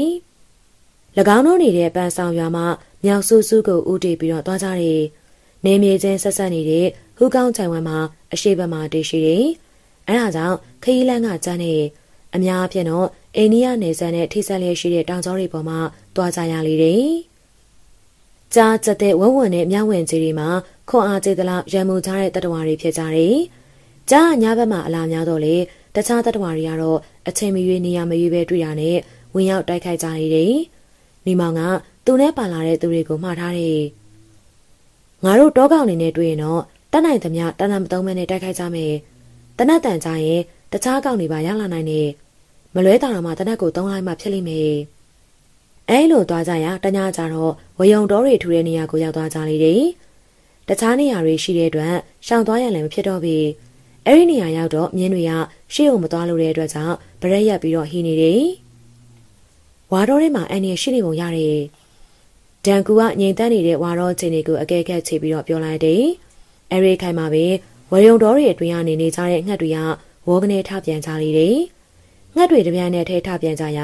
ကောင်းကင်မှာနေရာမလတ်အောင်များပြားစွာနဲ့တွေ့ရတယ်မရှိမနှောင်းမှာပဲဝယုံတော်အတွင်းမှာတော်တရိတ်ဆန်တွေစူးစူးညံ့ညံ့အော်ဟစ်ပြီးတော့အတန်တွေနဲ့ပြေးလွှားနေတဲ့အတန်တွေကိုပါတစ်ဆက်ထဲမှာကြားတဲ့အတွက်နေမောင်တို့အထွဲမှာပါလာတဲ့လက်နက်တွေကိုအစင်းနဲ့ပြင်ပြီးအချိန်တွေကိုစောင့်ကြည့်နေကြတယ်မကြမီအတွင်းမှာကျက်စားတဲ့တော်တရိတ်ဆန်မျိုးစုံတို့ဥတီယာမဲ့ပြေးလွှားနေတာကိုတွေ့ရတယ်တချို့တရိတ်ဆန်တွေမှာလူကုန်မြင်တော်လဲဂရုမစိုက်ဖ ೇನೆ သူတို့အနားအရာမှာဖြတ်ပြေးသွားကြတယ်နောက်မှလူထက်ပိုကြဖို့ကောင်းတဲ့တတဝါတွေကိုတွေးလို့ဖြစ်မှာပေါ့ငှက်တွေတော်တရိတ်ဆန်တွေအုပ်စုလိုက်ထပ်ပြေးကြပုံထောက်တော့ဝယုံတော်ထဲမှာရှိတဲ့တတဝါတာမန်တတဝါမျိုးတော့ဟုတ်လိမ့်မယ်မထင်ဘူးနီမောင်ဘယ်လိုလုပ်မလဲငါတို့ဥတီတဲ့နေရာကိုသွားဖို့အနည်းဆုံးကဒီဘက်လမ်းကပဲရှိတာအေးကွာဒီတော့လေဒီလမ်းကပဲသွားကြမှာပေါ့တခြားနေရာကိုရှောင်သွားရင်ရက်ကြပြီးတော့ပင်ပန်းနေလိမ့်မယ်ဝါတော်ထဲမှာဘလို့တတဝါမျိုးမှမသိရသေးပဲနဲ့တော့တခြားလမ်းကကိုသွားဖို့လည်းမလိုဘူးဒီလမ်းကပဲဖြတ်ကြတာပေါ့ကြံပါတို့၃ယောက်မှာတတိကောင်းတဲ့သူတွေဖြစ်တဲ့အတွက်ဘသူမှနောက်ကျောင်းပြန်လဲဖို့ဆန္ဒမရှိကြတော့ဘူးအဲ့ဒါကြောင့်နေမောင်ကစဉ်းစားဆုံးဖြတ်ရတယ်ဘယ်လိုလုပ်ကြမယ်ကွာငါတို့အဖွဲ့ဝင်၃ယောက်ကရှေ့ရနေအရင်ဝင်မယ်မြင်းတွေနဲ့ကြံတဲ့၄ယောက်ကမနီးမူးရနေလိုက်ခဲ့ကြတယောက်ကျောင်းရှိရင်တယောက်ကကူညီပေးနိုင်ဖို့တိတ်တော့မဝေးကြစေနဲ့နေမောင်ကအဖွဲ့ကိုခေါင်းဆောင်လာတာဖြစ်တဲ့အတွက်သူပြောတဲ့အစီအစဉ်ကိုကျန်တဲ့အဖွဲ့သားတွေကလက်ခံကြလေတယ်ရှေ့မှသွားတဲ့၃ယောက်မှာနေမောင်စောထေးတန်ပါတို့၃ယောက်ဖြစ်လေတယ်ငမဲအောင်ပါရာဂျာနဲ့ဒန်ဂျာတို့ကတော့နောက်ကနေလိုက်တယ်ဥပန်ကောင်းတဲ့မြင်းတွေကိုတော့အလဲမှာထားလေတယ်နေမောင်ကတနန်းနဲ့လေးမြတွေကိုကြောမှလွှဲထားပြီးလှန်တချောင်းကိုကင်ထားတယ်စောထီကဓာတလန်နဲ့အမိန်တချောင်းကိုကင်ထားပြီးတန်ပါတော့အယုတ်ရှိတက်ထားတဲ့အသွားထလာတဲ့ရဲရင်ပြားကြီးကိုကင်ထားတာဝယုံတော်ထဲမှာလမ်းဟူ၍တသက်မမတ်မရှိတော့လေကုံတယ်တွေဖြတ်သားတဲ့အခါအတုံးပြုတ်သွားတဲ့လမ်းဟောင်းတချို့ကတော့ရှိသေးတယ်သို့တော်လည်းအတုံးမပြုတ်တာကြာခဲ့ပြီးဖြစ်ရတဲ့ခြုံတဲ့ပိတ်ပေါင်းတွေပိတ်နေတယ်သို့တော့ဝါရော့ဆိုဒီမှာတောချိန်မရှုပ်တဲ့အတွက်လမ်းအတွက်တော့မပူရပြီတနေအောင်ရောက်တော့ဝါရော့အတွင်းမှာတတဝါတကောင်ရဲ့မန်ဖီနေတဲ့အတန်မျိုးကြားရတယ်နေမောင်ကအတန်ကြားရအောင်ကြည့်တော့ဝါပင်နေကြားရကနေရေခနဲနေရရွေသွားတဲ့တရံတစ်ခုကိုမသိမကွယ်လှမ်းမြင်လိုက်တယ်အဲလိုနဲ့တရေထားပြီးတော့ရှေ့ကိုသွားကြရာတနေရာရောက်တော့သွေးညီနံတွေရလာတယ်ရင်ရိုင်းမဲတွေဝေါကနေပြန်နေတဲ့တန်တွေလည်းကြားလာတယ်အဲဒီနေရာကိုသွားကြည့်ကြတယ်ဝါတော်ကြီးအတွင်းမှာတပ်ပင်ကြီးတစ်ပင်နောက်ရောက်တော့တပ်ပင်အောက်မှာသွေးကွက်တွေကိုတွေ့ရတယ်သွေးတွေကမချောက်သေးပဲနဲ့မကြသေးခင်မှာထွက်တဲ့သွေးမျိုးဝင်ဖြစ်တယ်ရင်မဲတွေကသွေးကွက်တွေအပေါ်မှာဝိုင်းအောင်နေကြခြင်းဖြစ်လေတယ်သွေးကွက်နဲ့သွေးဆက်တွေသာတွေ့ရပြီးတခြားတော့ဘာမှမတွေ့ရတဲ့အတွက်နေမောင်ကရှေ့ကိုတိုးကြည့်တယ်တပ်ပင်မှာဝတ်တချပင်ကြီးဖြစ်လေတယ်အဲဒီနေရာရောက်တော့ပင်စီကိုကုတ်ချက်ထားတဲ့လက်သိန်းရတွေကိုတွေ့ရတယ်လက်သိန်းရတွေမှာအတော့ပင်နဲ့လာတဲ့အတွက်ကြီးမားတဲ့ဝဝံတကောင်ဖြစ်လိမ့်မယ်လို့စိတ်ထဲကထင်လိုက်တယ်အဲဒီလိုမျိုးအခြေအနေကိုကြည့်နေစမှာတပ်ပင်ဘဝမိုးရေစက်ကြတဲ့ကဲ့သို့ရေစက်တွေကကျလာတာအဲဒီရေစက်တွေက သူ့ကိုယ်ပေါ်ကျလာတဲ့အတွက်ကြည့်လိုက်တော့မှရေစမ်းမဟုတ်မှန်းနေမောင်သိရလေတော့တယ်။နေမောင်အပေါ်မောကြည့်လိုက်တဲ့တစ်ပင်ကွာကြားမှာတင်ထားတဲ့တောဝက်တစ်ကောင်ကိုတွေ့ရတယ်။တင်နေပြီဖြစ်တဲ့တောဝက်ကြီးကိုကနေသွေးရည်အောက်ကိုရေစက်ချသလိုကျနေစဉ်ဖြစ်တဲ့တဆက်ထဲမှာပဲတစ်ကိုင်းတွေကြားမှာကွဲပြီးတော့ရက်နေတဲ့တတပွားတစ်ကောင်ကိုလည်းမသိမကွဲနဲ့မြင်ရတယ်။တစ်ပင်တရက်တွေနဲ့ကွဲနေတဲ့အတွက်တဲတဲကွဲကွဲမမြင်ရပြီ။နေမောင်ရဲ့စိတ်ထဲမှာတော့မြောက်ဝင်ကြီးတစ်ကောင်ဖြစ်လိမ့်မယ်လို့ခန့်မှန်းနေ။သို့တော့တောဝက်ကြီးကိုတစ်ခါပင်ချရအောင်လို့မြေသုံးမြေပုံတဲတင်သွားတီကိုတော့မသိနေပြီ။တစ်ပင်ကအတန်ငယ်မြင့်နေတဲ့အတွက်တစ်ကိုင်းတွေကိုတွေ့တက်နေတဲ့အတွက်မြားနဲ့ပြစ်လို့လည်းမရပြီ။အဲဒါကြောင့်တနက်ကိုယူပြီးတော့တနက်တန်ကပြစ်ချလိုက်တယ်။ဝါရိုထဲမှာပဲ့တင်ထပ်သွားလေတော့တယ်။နေမောင်ဖြစ်တဲ့ကြည်စံကတစ်ကိုင်းကြားမှာကွယ်ရနေတဲ့တတဝါကိုထိသွားဟန်ရှိတယ်။ကျေလောင်တဲ့အတန်မျိုးနဲ့ဆိုးဆိုးရှာရှာအော်ပြီးဝါးပင်နေနောက်ကိုခုန်ကူးသွားလေတယ်။ဝါးပင်နေစီကိုရောက်တော့လက်နှစ်ဖက်ကဝါးပင်နှစ်ပင်ကိုကင်ထားပြီးခြေထောက်နှစ်ချောင်းကလည်းဝါးပင်တွေကိုခြေသဲနဲ့ကုပ်ပြီးတော့ကန်ထားတဲ့အတွက်ဘေးကကကြီးဖြစ်နေတယ်။ကြည့်မယ်ဆိုရင်တော့ကားဆန်တင်ထားတဲ့ကဲ့သို့ဖြစ်နေတယ်။အဲဒါကြောင့်အဲ့ဒီအခွင့်အရေးကိုလက်မလွတ်ဖ ೇನೆ နောက်ထပ်တနန်းနဲ့နှစ်ချက်သုံးချက်စစ်ပြလိုက်ရာအောက်ကိုပြုတ်ကျလာလေတော့တယ်။သို့တော့မန်ဖီတန်ကြီးနဲ့နေရာမှာထားပြီးသူတို့ရှိရာဘက်ကိုပြေးလာရာလင်မြန်လွန်လာတဲ့အတွက်ချက်ချင်းအနားကိုရောက်လာတယ်။အဲ့ဒီတတော်မှာမြောက်ဝင်တကောင်ကဲ့သို့လက်တန်ရှိရပြီးဝဝဝင်တကောင်ကဲ့သို့လက်သေးတွေရှိနေတာ။ဥကောင်ပိုင်းကငကားကောင်နဲ့တူပြီးတော့တချွန်တွေကငေါထွက်နေတယ်။ခြေလက်တွေကမြောက်ဝင်ကောင်ကဲ့သို့ရှိပြီးကိုခန္ဓာကလူခန္ဓာနဲ့သေးလာတယ်။အနီးကိုရောက်တာနဲ့တတဝါကြီးကလက်သေးချွန်တွေနဲ့ပုတ်ခတ်တိုက်ခိုက်ရန်ကြိုးစားရာရှောင်တိန်လိုက်ရလေတော့တယ်။တတဝါကြီးကအနီးကတိုက်ခိုက်လိုက်တဲ့ချိန်ထံပါတို့၃ယောက်လုံးကိုရဲရင်းပြားတွေကထိအောင်လာလေတယ်။တချက်ထိတာနဲ့ဒီကနေ့ပြတ်သွားတယ်။ဒဏ်ရာရထားတဲ့တတဝါကြီးရဲ့လှုပ်ရှားမှုမှာတော်တော်လက်လက်မရှိတော့တဲ့အတွက်ဝိုင်းဝန်းတိုက်ခိုက်ကြရာခြေပြက်လက်ပြက်ဖြစ်ပြီးနောက်ဆုံးတော့အသက်ပြောက်ပြီးတော့ငြိမ်သက်သွားလေတော့တယ်။ဘလို့တတဝါကြီးလေတခါမှမမြင်ဘူးသေးဘူး။ခြေလက်ကတော့မြောက်ဝင်နေတူတယ်။လက်သေးကဝုတ်ဝင်နေတူတယ်။ကိုကတော့လူတယောက်ခန္ဓာကိုယ်မျိုးပဲ။ဒါပေမဲ့သူ့ကောင်ကမွေးတကောင်ဒါမှမဟုတ်ရင်ငကားဥကောင်းနဲ့တူမနေဘူးလား။ထိုးဆန်းလိုက်တာ။ဒီလိုထိုးဆန်းတဲ့တတဝါတွေတောထဲမှာရှေ့ကျင်လဲရှေ့အောင်ပါပေါ့။လူတွေကသူတို့နဲ့မတွေ့လို့တာမသိကြတာဖြစ်မှာပဲလေဒီတော်တွေကဟိမဝင်နာတောင်ကျောနဲ့တစ်ဆက်တည်းရှိနေတာဆိုတော့ဟိုဘက်ကဒီဘက်ကိုပြောင်းလာတာလည်းဖြစ်မှာပေါ့အဲလိုပြောပြီးတော့အရီနီယာကနေရှေ့ကိုခရီးဆက်ရန်ပြင်ကြတယ်တန်ပါတို့၃ယောက်ကလည်းပွဲဥတဲ့တွေ့ကြုံရတဲ့တိုက်ပွဲမှာ၎င်းတို့လက်နက်နဲ့အစွမ်းအစကိုမြင်ရတဲ့အတွက်ကျင်းနဲ့နေလေတော့တယ်အစွမ်းအစကိုပြခွင့်ရတဲ့အတွက်ကျင်းနဲ့နေကြဟန်ရှိတယ်အဲဒီနောက်တန်ပါကတတဝါကြီးလက်ချောင်းမှထွက်လာတဲ့လက်သေးကျုံတွေကိုကပ်ပါနဲ့တချောင်းချင်းဖြတ်ယူပြီးအိတ်ထဲကိုထည့်လိုက်တယ်။မုတ်ဆိုးတယောက်ဖို့သူတက်ဖြတ်ခဲ့တဲ့တတဝါတွေမှာဦးကျိုဦးကောင်အဆွေခြေတန်းလက်တဲ့တရေချက်တွေကိုအမတ်တရယူကြတာကတော့အစမ်းတချင်းမဟုတ်တော့ဘူး။နေမောင်တို့အတွက်ကတော့ပွဲဥဒတ်အောင်ပွဲကြုံရတဲ့အတွက်ကျေနပ်စွာနဲ့ပဲရှေ့ကိုခရီးဆက်ကြလေတော့တယ်။ခရီးစဉ်ကချောချောမွေ့မွေ့သွားတဲ့ခရီးစဉ်မျိုးမဟုတ်တော့ဘူး။လက်တစ်လျှောက်မှာအန်ဒီမျိုးစုံနဲ့တွေ့ကြုံရတော့လေကြော်ဖြတ်သွားနိုင်ခဲ့ကြတယ်။၃ရက်ခန့်ကြာတဲ့အခါမှာတော့ပန်စောတောင်ကြားလမ်းနဲ့ချော်ကနေတောင်ကြားလမ်းမှာရှိတဲ့နေရာတစ်ဝိုက်ကိုရောက်သွားတယ်။အဲဒီနေရာရောက်တော့မြေသည့်တရားမှမတွေ့ရတော့လေဥပန်ကောင်းကပြောလေတယ်။ဒီနေရာတစ်ဝိုက်ကိုရောက်လာတော့ငါတို့နောက်ကခြေရကောက်ပြီးတော့လိုက်လာတဲ့သူတွေရှိပုံရတယ်။အဘဘယ်လိုသိရလဲ။သူတို့အလျှို့ဝက်ပြီးတော့လိုက်လာကြရဲဆိုပေမဲ့တဘာဝသူတို့ဘယ်နေရာမှာရှိရဲဆိုတာပြောပြနေရပဲလေ။ဥပန်ကောင်းပြောတဲ့စကားကအမှန်ပဲလေ။တောထဲမှာသာမဟုတ်ဘဲနဲ့ထိုးချမှုတစ်ခုခုရှိရင်တော့တောကြီးကန်းတွေအားချင်းကြောင်းလန့်တကြားပြေးလွှာပုံအောင်ခြင်းတွေကိုမြင်ရလေ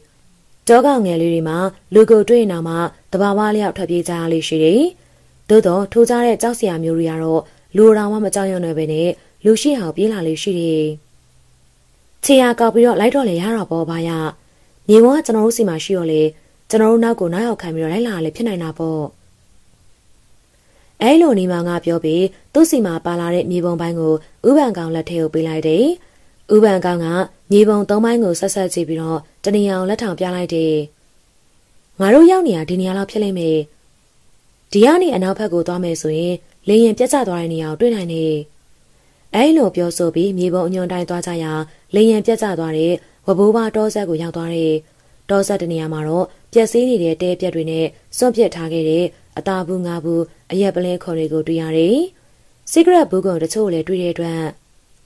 ဒါမုတ်ဆိုးတွေစခန်းချတဲ့နေရာမဟုတ်ဘူး။အင်္ဂလိပ်စစ်သားတွေစခန်းချသွားတဲ့နေရာပဲဖြစ်ရမယ်။ ဒါမျိုးတွေကအင်္ဂလိပ်စကားတွေပဲတုံးကြတာလမ်းပေါက်တဲ့စီပါသားတော့တွေ့ခဲ့ဘူးတယ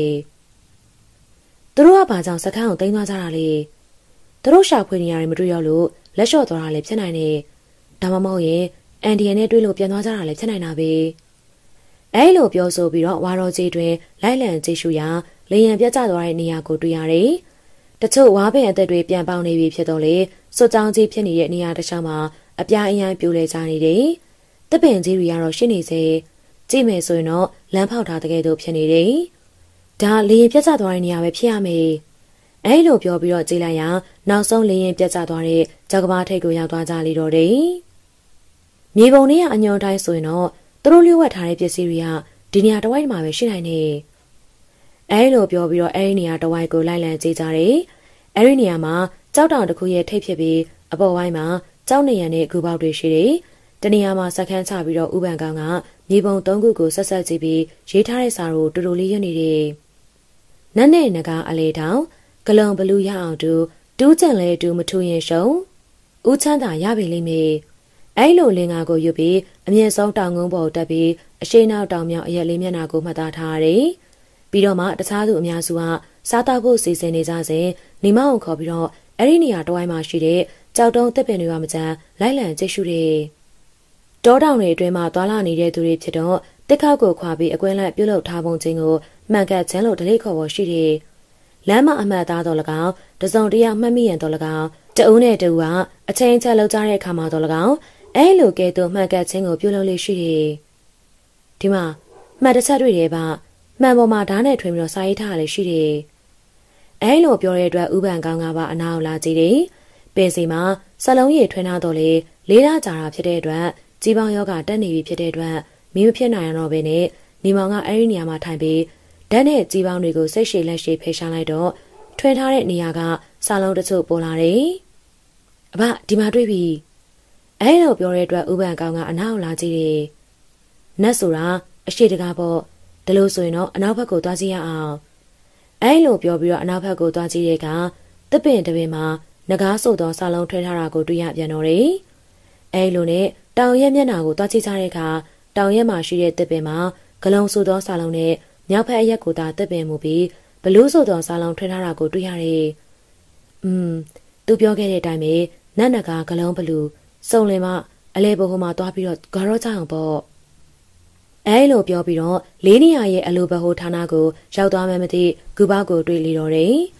ဂူပေါဝမှာတိတ်ပြီးတော့မကျဲလာပြီအပဝမှာကြောက်တုံးကြောက်ဆောင်တွေရှိနေတဲ့အတွက်ရုတ်တရက်ကတော့မမြင်ရပြီနေရဲ့အလင်းရောင်မေးလင်းရောင်တွေကြောင့်ရွှေတုံးတွေအလင်းရောင်တွေကထွက်လာတယ်ဂူပေါဝမှာတော့နေမောင်ငမဲအောင်တန်ပါတို့ကဝင်ရောက်ကြည့်ကြတယ်အတွင်းမှာမောင်နေတဲ့အတွက်ထုံထားတဲ့မိတိုင်တွေကိုထုံကြည့်တော့မှကောင်းစွာမြင်ရတယ်ဂူမဝင်ပေါကျန်းတော်လေးအတွင်းမှာရောက်တော့ကြည်လေးတယ်အဲ့ဒီနေရာတစ်ဝိုက်ကိုရောက်တော့အလင်းရောင်ကိုမြင်ရတယ်အဲ့ဒီနေရာထိဝင်ကြည့်တဲ့အခါမှာတော့အပေါ်မှာအပေါက်ရှိပြီးအဲ့ဒီပေါက်ကနေနေအောင်ကြီးတချို့တိုးပြီးတော့ဖြာချနေတယ်နေအောင်ကြီးကျနေတဲ့နေရာတစ်ဝိုက်မှာတော့သူတို့ရှာဖွေနေတဲ့တနတ်မျိုးစုံနဲ့ခြေစံမျိုးစုံကိုတွေ့ရတယ်အဖုံးကိုစိတ်ယုံသားဆေးထားပြီးတန်သက်တာကြီးကိုတွေ့တဲ့အတွက်ဖွင့်ကြည့်တဲ့ချိန်ရွှေတုံးတွေကိုတွေ့ကြရလေတော့တယ်နေရဲ့အလင်းရောင်မီးလင်းရောင်တွေကြောင့်ရွှေတုံးတွေကအယောင်တွေလက်နေတာဘယ်လိုလုပ်ကြမလဲချက်ချင်းတော့ယူလို့ဖြစ်သေးဘူးသူတို့ကဂူရဲရအောင်ခေါ်ပြီးတော့မှဘယ်လိုလုပ်တဲ့လဲဆိုတာတိုင်မင်တာပေါ့အပြင်မှာနေတော့နောက်ကနေခြေရခံလိုက်နိုင်တဲ့သူတွေတွေ့သွားနိုင်နေအဲလိုဥပန်ကောင်ကပြောတဲ့အတွက်ဂူနဲ့မနေမွေကြံခဲ့တဲ့သူတွေကပါဂူအတွင်းကိုတွန်းလိုက်တယ်ဂူပြင်ဘက်မှဆူဆူညံ့ညံ့အတန်တွေကြားတဲ့အတွက်ကြောက်တုံးတွင်းကနေထွက်ကြည့်တယ်ရန်သူတွေရောက်လာပြီဘသူတွေလဲကြားနဲ့ဂိုင်းသားတွေပဲဖြစ်လိမ့်မယ်15ယောက်လောက်ရှိတယ်လာပါစေဒီနေရာလာရင်တော့ကိုယ်တည်ရင်ကိုတူးသလိုဖြစ်မှာပဲနောင်ရန်ရွာမှာတစ်ချိန်အခုဒီမှာတစ်ချိန်ပေါ့နေမောင်ကအန်ကိုကြိတ်ပြီးတော့ပြောလိုက်တယ်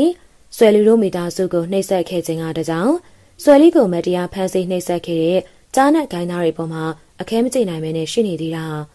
ာအဲဒါကြောင့်မိမိရဲ့လူတွေကိုဘယ်ပုံဘယ်နည်းနေရာယူပြီးတက်လာပြီဆိုရင်တော့ဘလို့တိုက်ခိုက်ရမည်ကိုမှားထားပြီးတော့သူတို့၃ယောက်ကဂူပေါင်းဝါမှစောင့်နေကြနေတယ်တန်ပါရိုတွေကလည်းဂူကျင်းမနေရာယူပြီးတော့စောင့်ကြတယ်ရန်သူများမှတနက်ကိုစီနဲ့လျှို့ဝှက်စွာနဲ့ဂူပေါင်းဝါကိုတက်လာကြလေတယ်၎င်းတို့ကနေမောင်တို့နောက်တစ်လျှောက်လုံးနောက်ရောက်ခံလိုက်လာကြတဲ့ကြားနဲ့ဂိုင်းသားတွေပင်ဖြစ်တယ်